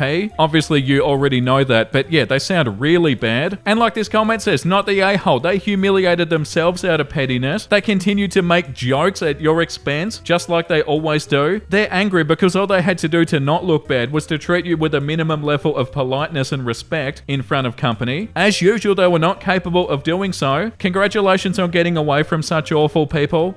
Am I the a-hole for refusing to host any more family get-togethers at our house because I hate hosting my in-laws and their poor manners? My husband and I finally bought our first house, 5-bedroom, 3-bathroom, a year ago. Over the holidays, we thought we'd take on the role of hosting a few get-togethers. From my perspective, it was hell. I hated every second of it. I never really hosted anything or entertained or whatever you want to call it. Maybe it's just that I'm not used to the requirements, but growing up, my mum or dad would host family, but they were nothing like this. My in-laws did stuff like let kids run around screaming screaming and yelling up and down the stairs, touching things that didn't belong to them, making messes and not making them clean up after themselves. Parents didn't bring anything for the kids to do and got pissy with us for not having anything for them. Brought a dog into our house, let the dog on the furniture, left chairs sticking out of tables and counters instead of pushing them in, stomped around the house with their shoes on despite being asked to remove them, left trash and paper plates etc. sitting around or balled up instead of placing it in the trash, opened multiple bottles or cans of drinks and only took a sip and then left it open, pulled out and used new rolls of toilet paper when there was still plenty left on the rolls, opened medicine cabinets, only one person asked if we needed help at any point, and it was my husband's brother's new girlfriend, who we were all meeting for the first time. She offered to help us clean up and bring out food. Oh my god, never let them back in your house ever, OP.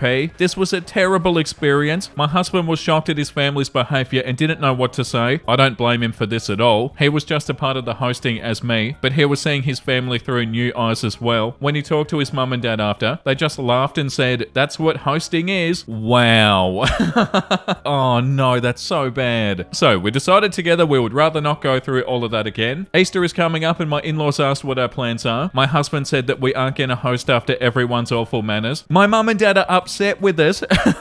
Oh, get out of here. We have the big house, so they figured it would be on us from now on. We said the only way we'd ever even consider hosting is if every member of his family pitched in some way. They said that defeats the purpose of somebody else hosting and that nobody should be expected to pitch in if we offer to host. So we said we won't host. Maybe I'm just not meant to host, but are we truly so far out of bounds to refuse to host anymore because of how his family behaves? Hell no, OP. They feel like if they go to somebody else's house, they can just make a mess and be awful. Like, what's wrong with them? Imagine going to somebody else's house and acting like this, and you can tell from what they've said, they don't feel like there's anything wrong with acting like this. Shame on them, for real. Like, why do they feel like just because you're hosting, that somehow means they can act like this in your house? That's not okay, OP, and the fact that they feel like it's okay doesn't mean it is. If I were you, OP, after something like this, I wouldn't even want them to come over to visit, let alone coming over because you're hosting something. That's so infuriating. It's so blatantly disrespectful, and the fact that they don't even see that is a massive red flag. The top comment says, "Not the a-hole, your house, your rules." And if people are ignoring those rules, then I think it is fair to not host. I think it's valid to not want to for any reason, but your list is wild to me. Going through the medicine cabinet is a huge one. I'd be worried about a hidden addict in the family. That's who does that. Some of them are easily mitigated. Pets on the furniture? Clarify no pets if you ever host again. But what really gets me is the shoe thing. It's super common in a lot of cultures not to wear shoes in the house. It's something you should expect and respect when going to somebody else's house. It's such a baseline boundary that to disregard it is absurd. What are you getting out of it to ignore that rule? A petty sense of control? I could deal with the chairs, even the messes, but if people went out of their way to spite the house rules for absolutely no reason, I wouldn't invite them back either. If they can't respect something as basic as no shoes, they don't have an iota of respect for you or your husband. Yeah, that's right, and I feel like the pets on the furniture is a bigger deal. Why are they bringing pets anyway? All of it is so disrespectful. And also, like, are they blind? How do they not see how disrespectful they're being? That's the most confusing part. Surely they realize what they're doing wrong. Yeah, if I were you, OP, I'd never want them anywhere near my house after something like this. You are so not the a-hole. The next one is called, "Am I the a-hole for telling my biological sister that I'm sorry she wasn't adopted, but that doesn't have anything to do with me and I owe her nothing? I, 25 male, was placed in the foster system by my biological parents when I was 2. I was adopted sometime later by my real parents. I recognize that I'm extremely fortunate and I'm lucky to have been adopted before I had any real memory of the system, and that my parents gave me a better life than I would have had if I had stayed with my biological parents. I grew up privileged. I went to private schools, I had holidays abroad, and I had my tuition paid fully when I started uni. I was loved and I never lacked anything. I currently have a well-paying job as a chemical engineer, a beautiful wife, a house paid off fully by my in-laws, and 2 children. I'm very grateful for everything I have, and I recognize that I would be leading a very different life if I hadn't have been adopted. Last year I was contacted by Opal, 27 female, who claimed that I was her brother and wanted to meet up. After careful consideration, I agreed. After doing a DNA test together and digging a bit into family history, Opal and I discovered that we were placed into foster care around the same time. Usually foster care will try to keep siblings together, but for some reason we weren't registered as siblings and we were placed into different foster homes, probably due to having a different dad and surname and being given up by different people. Opal got very upset by this discovery, even more so after she found out that while she was never adopted, I had lived a good life and I had loving parents. After the discovery, Opal started calling and asking to hang out with my parents and I, or asking asking me to do certain favors for her. I got uncomfortable really fast since, to be frank, I don't really know her that well. In all aspects except for genetically, she's a total stranger to me. I don't feel comfortable landing her money or introducing her to my entire family. She even made a couple of comments that made me uneasy when she asked me if I thought my parents would have adopted her had they known that she existed when I was adopted, and if I think they'd accept her into the family now. Last night she called me again, this time to complain about how she saw the woman in my family had a get-together over the weekend, and how she felt excluded since she didn't get an invite. I told her that I get that she's upset, but that was a family get-together for all the women, and she's not family to them, so she's not entitled to an invitation. Opal began screaming at me at how it was unfair and how since I'm considered family, she should be considered too by extension, and that I owe it to her to make sure that my family invites her next time, and it's the least I could do for her as somebody who got adopted. I told her I'm sorry that she feels excluded and that she wasn't adopted, but neither my family nor I owe her anything, before hanging up the phone. Since then, I've been receiving non-stop texts calling me an a-hole and an evil jerk. I'm starting to second guess myself, and I need an outside perspective on the situation. Yeah, no, you're definitely not the a-hole, OP. What were you meant to do? And yeah, you're right, you don't owe her anything. Like the top comment says, it's time to block her. You had no control over what happened to you as a 2-year-old, and you owe her nothing. I'm sorry she's jealous of your life and how fortunate you are, but that has nothing to do with you. She can't decide she's a part of your family just because she wants what you have. She sounds a bit unstable. I don't want to be unkind because I can't know her experiences, but again, it's not your job to provide her with a family or money or favors or whatever she's looking for. I'd look at this as a learning experience. You tried to do something and it didn't work out. End of story and end contact, because if not, she'll drain you like the emotional vampire she appears to be, not the a-hole. Yeah, especially that last bit. Like, if it's already like this, it's not gonna get any better. Yeah, it's super ridiculous that they feel like they're entitled to this, OP.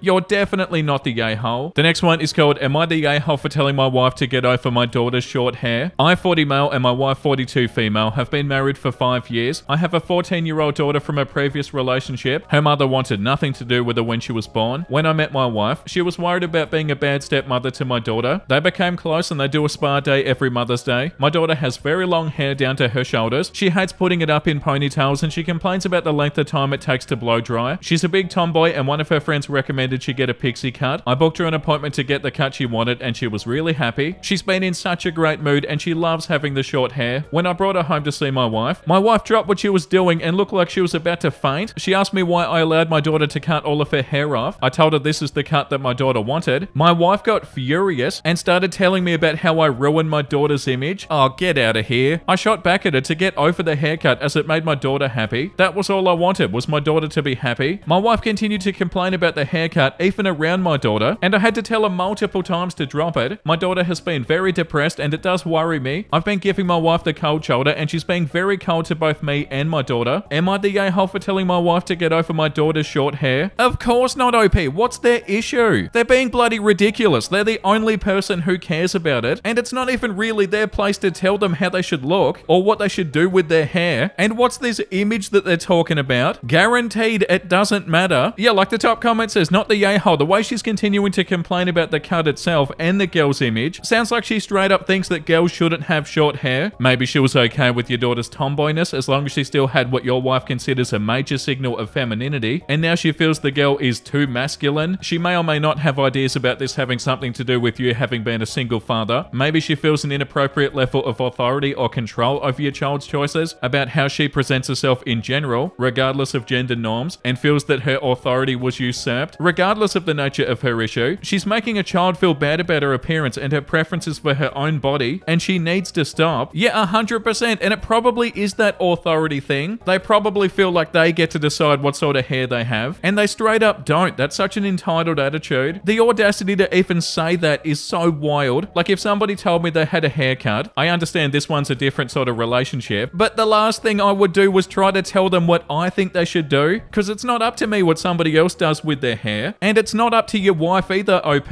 Yeah, you're not the a-hole. I feel bad for your daughter. The next one is called, am I the a-hole for saying that my memory book is not some family project? I, 17 male, lost my dad 10 years ago. When he got sick, he started a memory book with me so that I could hold on to the memories. He did one for my sister too, but she wasn't as into it and was more into videos that he made of himself. But for me, the memory book was everything, and after he died, I continued adding to it. Any memory I had of my dad or our family, I would add to it. Sometimes something came back when I found a random photo or something. Then I included memories with my sister after dad. Sometimes I included some memories of mum, but after my dad died, my relationship relationship with her was harder. She thought that we needed another dad, and because we said that we didn't want another dad, she was angry with us a lot. She tried to rush a couple of relationships, but they failed when the guy realized he was not getting an insta-happy family. 5 years ago, my mum met her husband John, and they did merge families. John was a single dad of 3 kids, technically 4, but 1 is not in his life. John's 3 kids do not have an involved mum, so my mum has stepped up to be their mum, and they do call her mum. John has tried to step up and be mine and my sister's dad, but we see him as just a stepdad. John's kids are just step siblings, and I don't love John and his kids. I don't hate or dislike them, but I would never include them in my memory book, for example, and that's what this is about. My step siblings were in my room when I was in school a couple of weeks ago, and they found my memory book. They wanted to know why I had it and why I didn't have any photos of their dad or them. My mum heard them ask those questions, and she demanded to look at it. While mum was going through it, my step siblings said they wanted to add their own stuff, and I said no, it's not for them. Mum told me not to say that kind of thing to them, and then she told me it should be something that shares memory of our whole family. No it shouldn't, stay out of it. I told her it was my personal thing. She took it away for a few days and my sister stole it back, and then I asked my grandpa to hold on to it for me. Mum and John sat me down and said it's not acceptable that I have a memory book that's clearly about my family when I don't include my whole existing family. They said that my step siblings were very upset that I wouldn't add them or let them take part. They then said that it should be a family thing, and Mum insisted I hand it back over and we all work on it together. I told them it's not a family project, it's mine. It's for me, and it's my way of documenting memories of the people I love, and they will not take it away from me. John was pissed and said, "Oh, so it's like that, so you don't love us?" Mum told me that she and John had the right to say what was or wasn't a family project.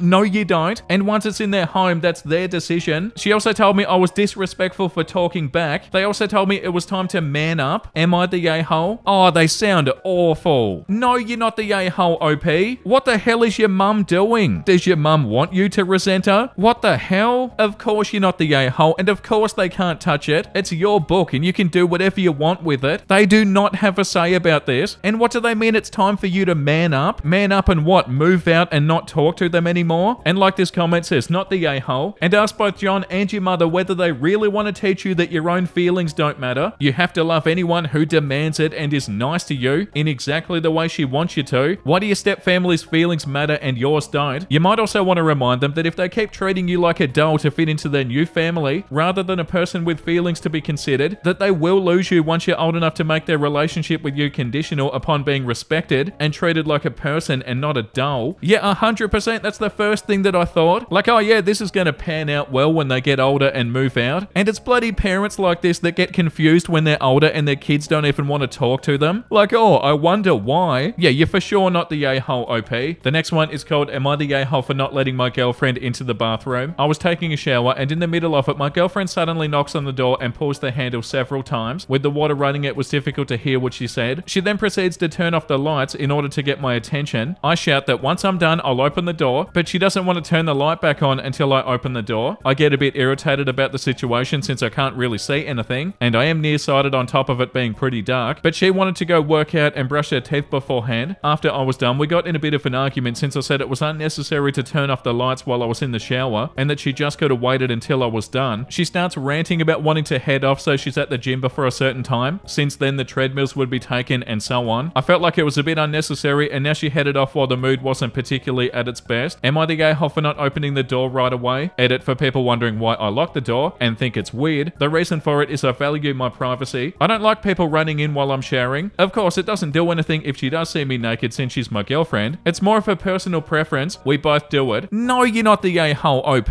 Why would the solution to this problem be her turning the lights off while you're trying to take a shower? That's not how you handle that situation. And what, they don't see any issue with doing that? That sounds like something you do to your sibling if you're like 9 years old. Like, that's not a mature way to handle that situation. And then ranting at you afterwards too. I'm assuming you weren't taking like a super long time. But yeah, that's super childish the way that she handled it. The top comment says she created a hazard by turning off the lights and leaving you in the dark in the shower. Tell her that's not okay, and she could have waited 5 minutes to brush her teeth. Next time she's in the shower, do the same to her. Maybe she'll get a clue. And OP said, I told her this. I said that if she would have been in the shower, I would have just waited until she was done. I feel like this is just common practice. It's Sunday and the gym is open until the evening, so she's not even really in a rush. Yeah, like it'd be ridiculous if they were in a rush. Like, it's never okay to do that. But it's even worse that, yeah, they're not even in a rush. Yeah, you're not in the wrong, OP. And I'm happy that everybody on here is telling you that too. The next one is called, am I the a-hole for ignoring a crying baby? With its mother mother present in a restaurant and continuing to enjoy my dessert. A few days back, I was out for dinner with 2 friends. Anne is pregnant currently, 17 weeks. Kim is married for 3 years and currently desperately trying to get pregnant. Because Anne is pregnant, Kim cannot stand the idea of not being pregnant yet, and that's all she can think of or talk about, though it doesn't interest me as somebody who doesn't plan on ever having children. I happen to have developed a good tolerance for pregnancy and child-related topics because all my friends are either pregnant or parents. During dinner, they spoke only about pregnancies and childbirth, where I was hoping to catch up on other topics. I couldn't get them to talk about anything else, despite politely and subtly trying to change the topic several different times. But as I understand these topics interest them more right now, I very politely contributed to the conversation where I could. Otherwise, I let them talk as they pleased. A baby started crying in our vicinity and kept on crying for a while, even though the mother tried to calm it down. It didn't seem hurt in any way. It seemed to be a normal cry for a baby. I noticed it started crying because it was loud, and then I didn't notice it anymore. I know it was crying because that's what my friends kept talking about, but I tuned it out and I went back to savoring my dessert. The crying was like background noise to me. But then my friends noticed how I'm enjoying my dessert and not contributing to their conversation about how sad they feel for the baby and how it's making their heart ache. As in, they were having some sort of physical reaction to the baby crying. I tell them that I don't hear the baby cry anymore. They asked me if I had a hearing issue, so I explained how it was like background noise to me after the first 10 seconds. They looked at me in horror and pity. Kim told me that it's good I don't plan on having children because I'm heartless and that my baby would be unlucky to be my baby. What the hell, Kim? Anne said that she pities me that I'll never know the feeling that they both had. Oh my god. I laughed at their comments because I thought that Kim wasn't very serious about her comment, and Anne is going through a few hormonal changes with her pregnancy and definitely deserves some leniency regarding what she says to me. But they both got mad at me. According to them, it wasn't something to laugh about. Neither of these comments bothered me at first, but after I posted about it yesterday, I received a lot of comments telling me that they're not good friends. I argued in their favor because of their difficult situations. They are emotionally having a tough time, but after what happened today, I'm not so sure anymore. Yeah, there's no excuse for this OP.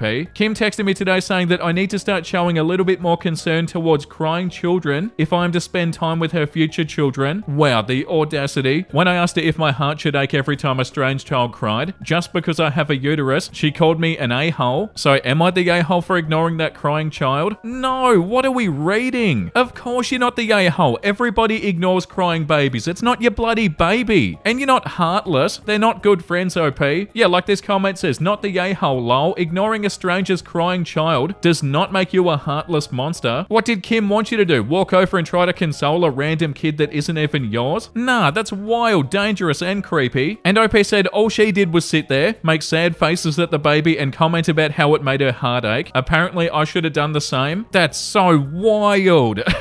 And the fact that Kim had the audacity to say that you're heartless, what a joke. You're not heartless, OP. Like this comment says, not the a-hole, your friends are a-holes. What were you supposed to do about somebody else's kid crying? A stranger's baby need should not cause you heartache. That's absurd. Yeah, that's also a good point. It should not make your heart ache. Not even a little bit. Like the way that they're reacting to it is bloody ridiculous. It's a crying baby, for God's sake. Babies cry all the time. It's like 80% of what a baby does. That doesn't mean you should feel heartache. Yeah, you're not the a-hole, OP. Your friends suck. Like after what they said to you, they definitely do. The next one is called, am I the a-hole for telling my sister she was being very obvious when trying to hide her pregnancy? My sister Amber is currently 3 months pregnant with twins. She's already begun to develop a bump. Right now, she's only told myself, our parents, and our brother, as well as giving myself and our brother permission to tell our spouses. We have all agreed to keep it a secret until she's ready. The issue is she's become very obvious about it, to the point where she's doing near comical things to hide it when we're around family, which has been frequently as of late. Picture the stuff that people do in sitcoms when the characters aren't pregnant but the actor is, covering her stomach with her purse, holding her other daughter in front of the bump, wearing much baggier clothes when she is typically the type to wear things that show off her figure. Amber has always been pretty fit as she's a gym rat. The bump itself doesn't even look like extra fat or anything, just a very pronounced baby bump. If ever she has to move something from her stomach, she's very quick to hide it. So obviously many have caught on, but for the most part we're good sports. No one ever directly asked us, but would make hints. I never entertained them. We all gathered on Sunday for a family dinner. Amber was holding her 2-year-old for a bit. When the little one wanted to go play, Amber then tried to cover herself with a blanket. My cousin 30 said, "Alright Amber, cut the dramatics, we all know." A few instantly reprimanded my cousin. Amber turned bright red. She refused to say anything in the moment, though later quietly confirmed to our aunt, telling her to spread it around. Amber is now very upset. I agree our cousin was obnoxious and shouldn't have said anything. I've tried to be supportive and comforting. However, Amber kept saying, "I don't know how they figured it out." I finally said, "Sweetie, you really weren't trying hard. I respect why you wanted to wait, but by this point it was quite obvious. She got mad and tried to insist that it wasn't obvious. I said it absolutely was, and she didn't help matters by acting like she was in a sitcom. I stressed that our cousin was wrong, but she wasn't as stealth as she thought. Edit, I was not saying that she should have done more to hide it. I also don't think she was wrong to hide it. I'm just saying the sentiment, I don't know how they figured it out, doesn't work when she was being obvious. Now she's mad at me and says I'm victim blaming. I said I'm absolutely not. No one should have said anything, but she was being obvious and she shouldn't pretend otherwise. Am I the a-hole? No, you're not the a-hole, OP. What are they talking about victim blaming? There's no victim here. Yeah, like the top comment says, first of all, she's not a victim unless the pregnancy is the result of a traumatic event. Second of all, it's not wrong to tell her that it's obvious when she asked the question. She just didn't like the answer, and unfortunately it came from you, so you're the target, not the a-hole. And OP said pregnancy is not a result of a traumatic event. The babies were planned. Well, one was. Baby B was a much welcome surprise. Yeah, you're definitely not the a-hole, OP. And I feel like that's enough for today. That was such a fun episode, and I hope you guys enjoyed it. But let's read something wholesome. After years of renting apartments without enough space for a dog, I finally saved enough to mortgage a house with a yard, and I adopted this sweet girl. Oh, that's so cute. Look at their little face. Oh my god, I'm so happy. When you and your childhood friends stay close and your friendship is thriving through the years. Yeah, that's so beautiful. Good wholesome memes today. Are you okay? I don't feel special. And they hug. Thank you. Oh, that's so cute. And of course, it's a Wah Wah Wee Wah comic, and it's a good place to end the episode. Thank you for watching, everybody. I hope you had a wonderful time. And if you did and you want to see more videos like this, make sure you like and subscribe. And the very fitting comment of the day goes to C.L. Hinton. Those Wah Wah Wee Wah wholesome memes are always so beautiful and sweet. It's just what we need after hearing about some truly awful parents. Yeah, they're so cute, aren't they? I feel like we've had one in almost every episode. And yeah, I'm definitely not complaining. Thank you for the support and thank you for all the comments, guys. I really appreciate it. Make sure you look after yourself and make sure you have a beautiful, amazing rest of your day. And you know what I'm about to say because I say it every single day. Bye!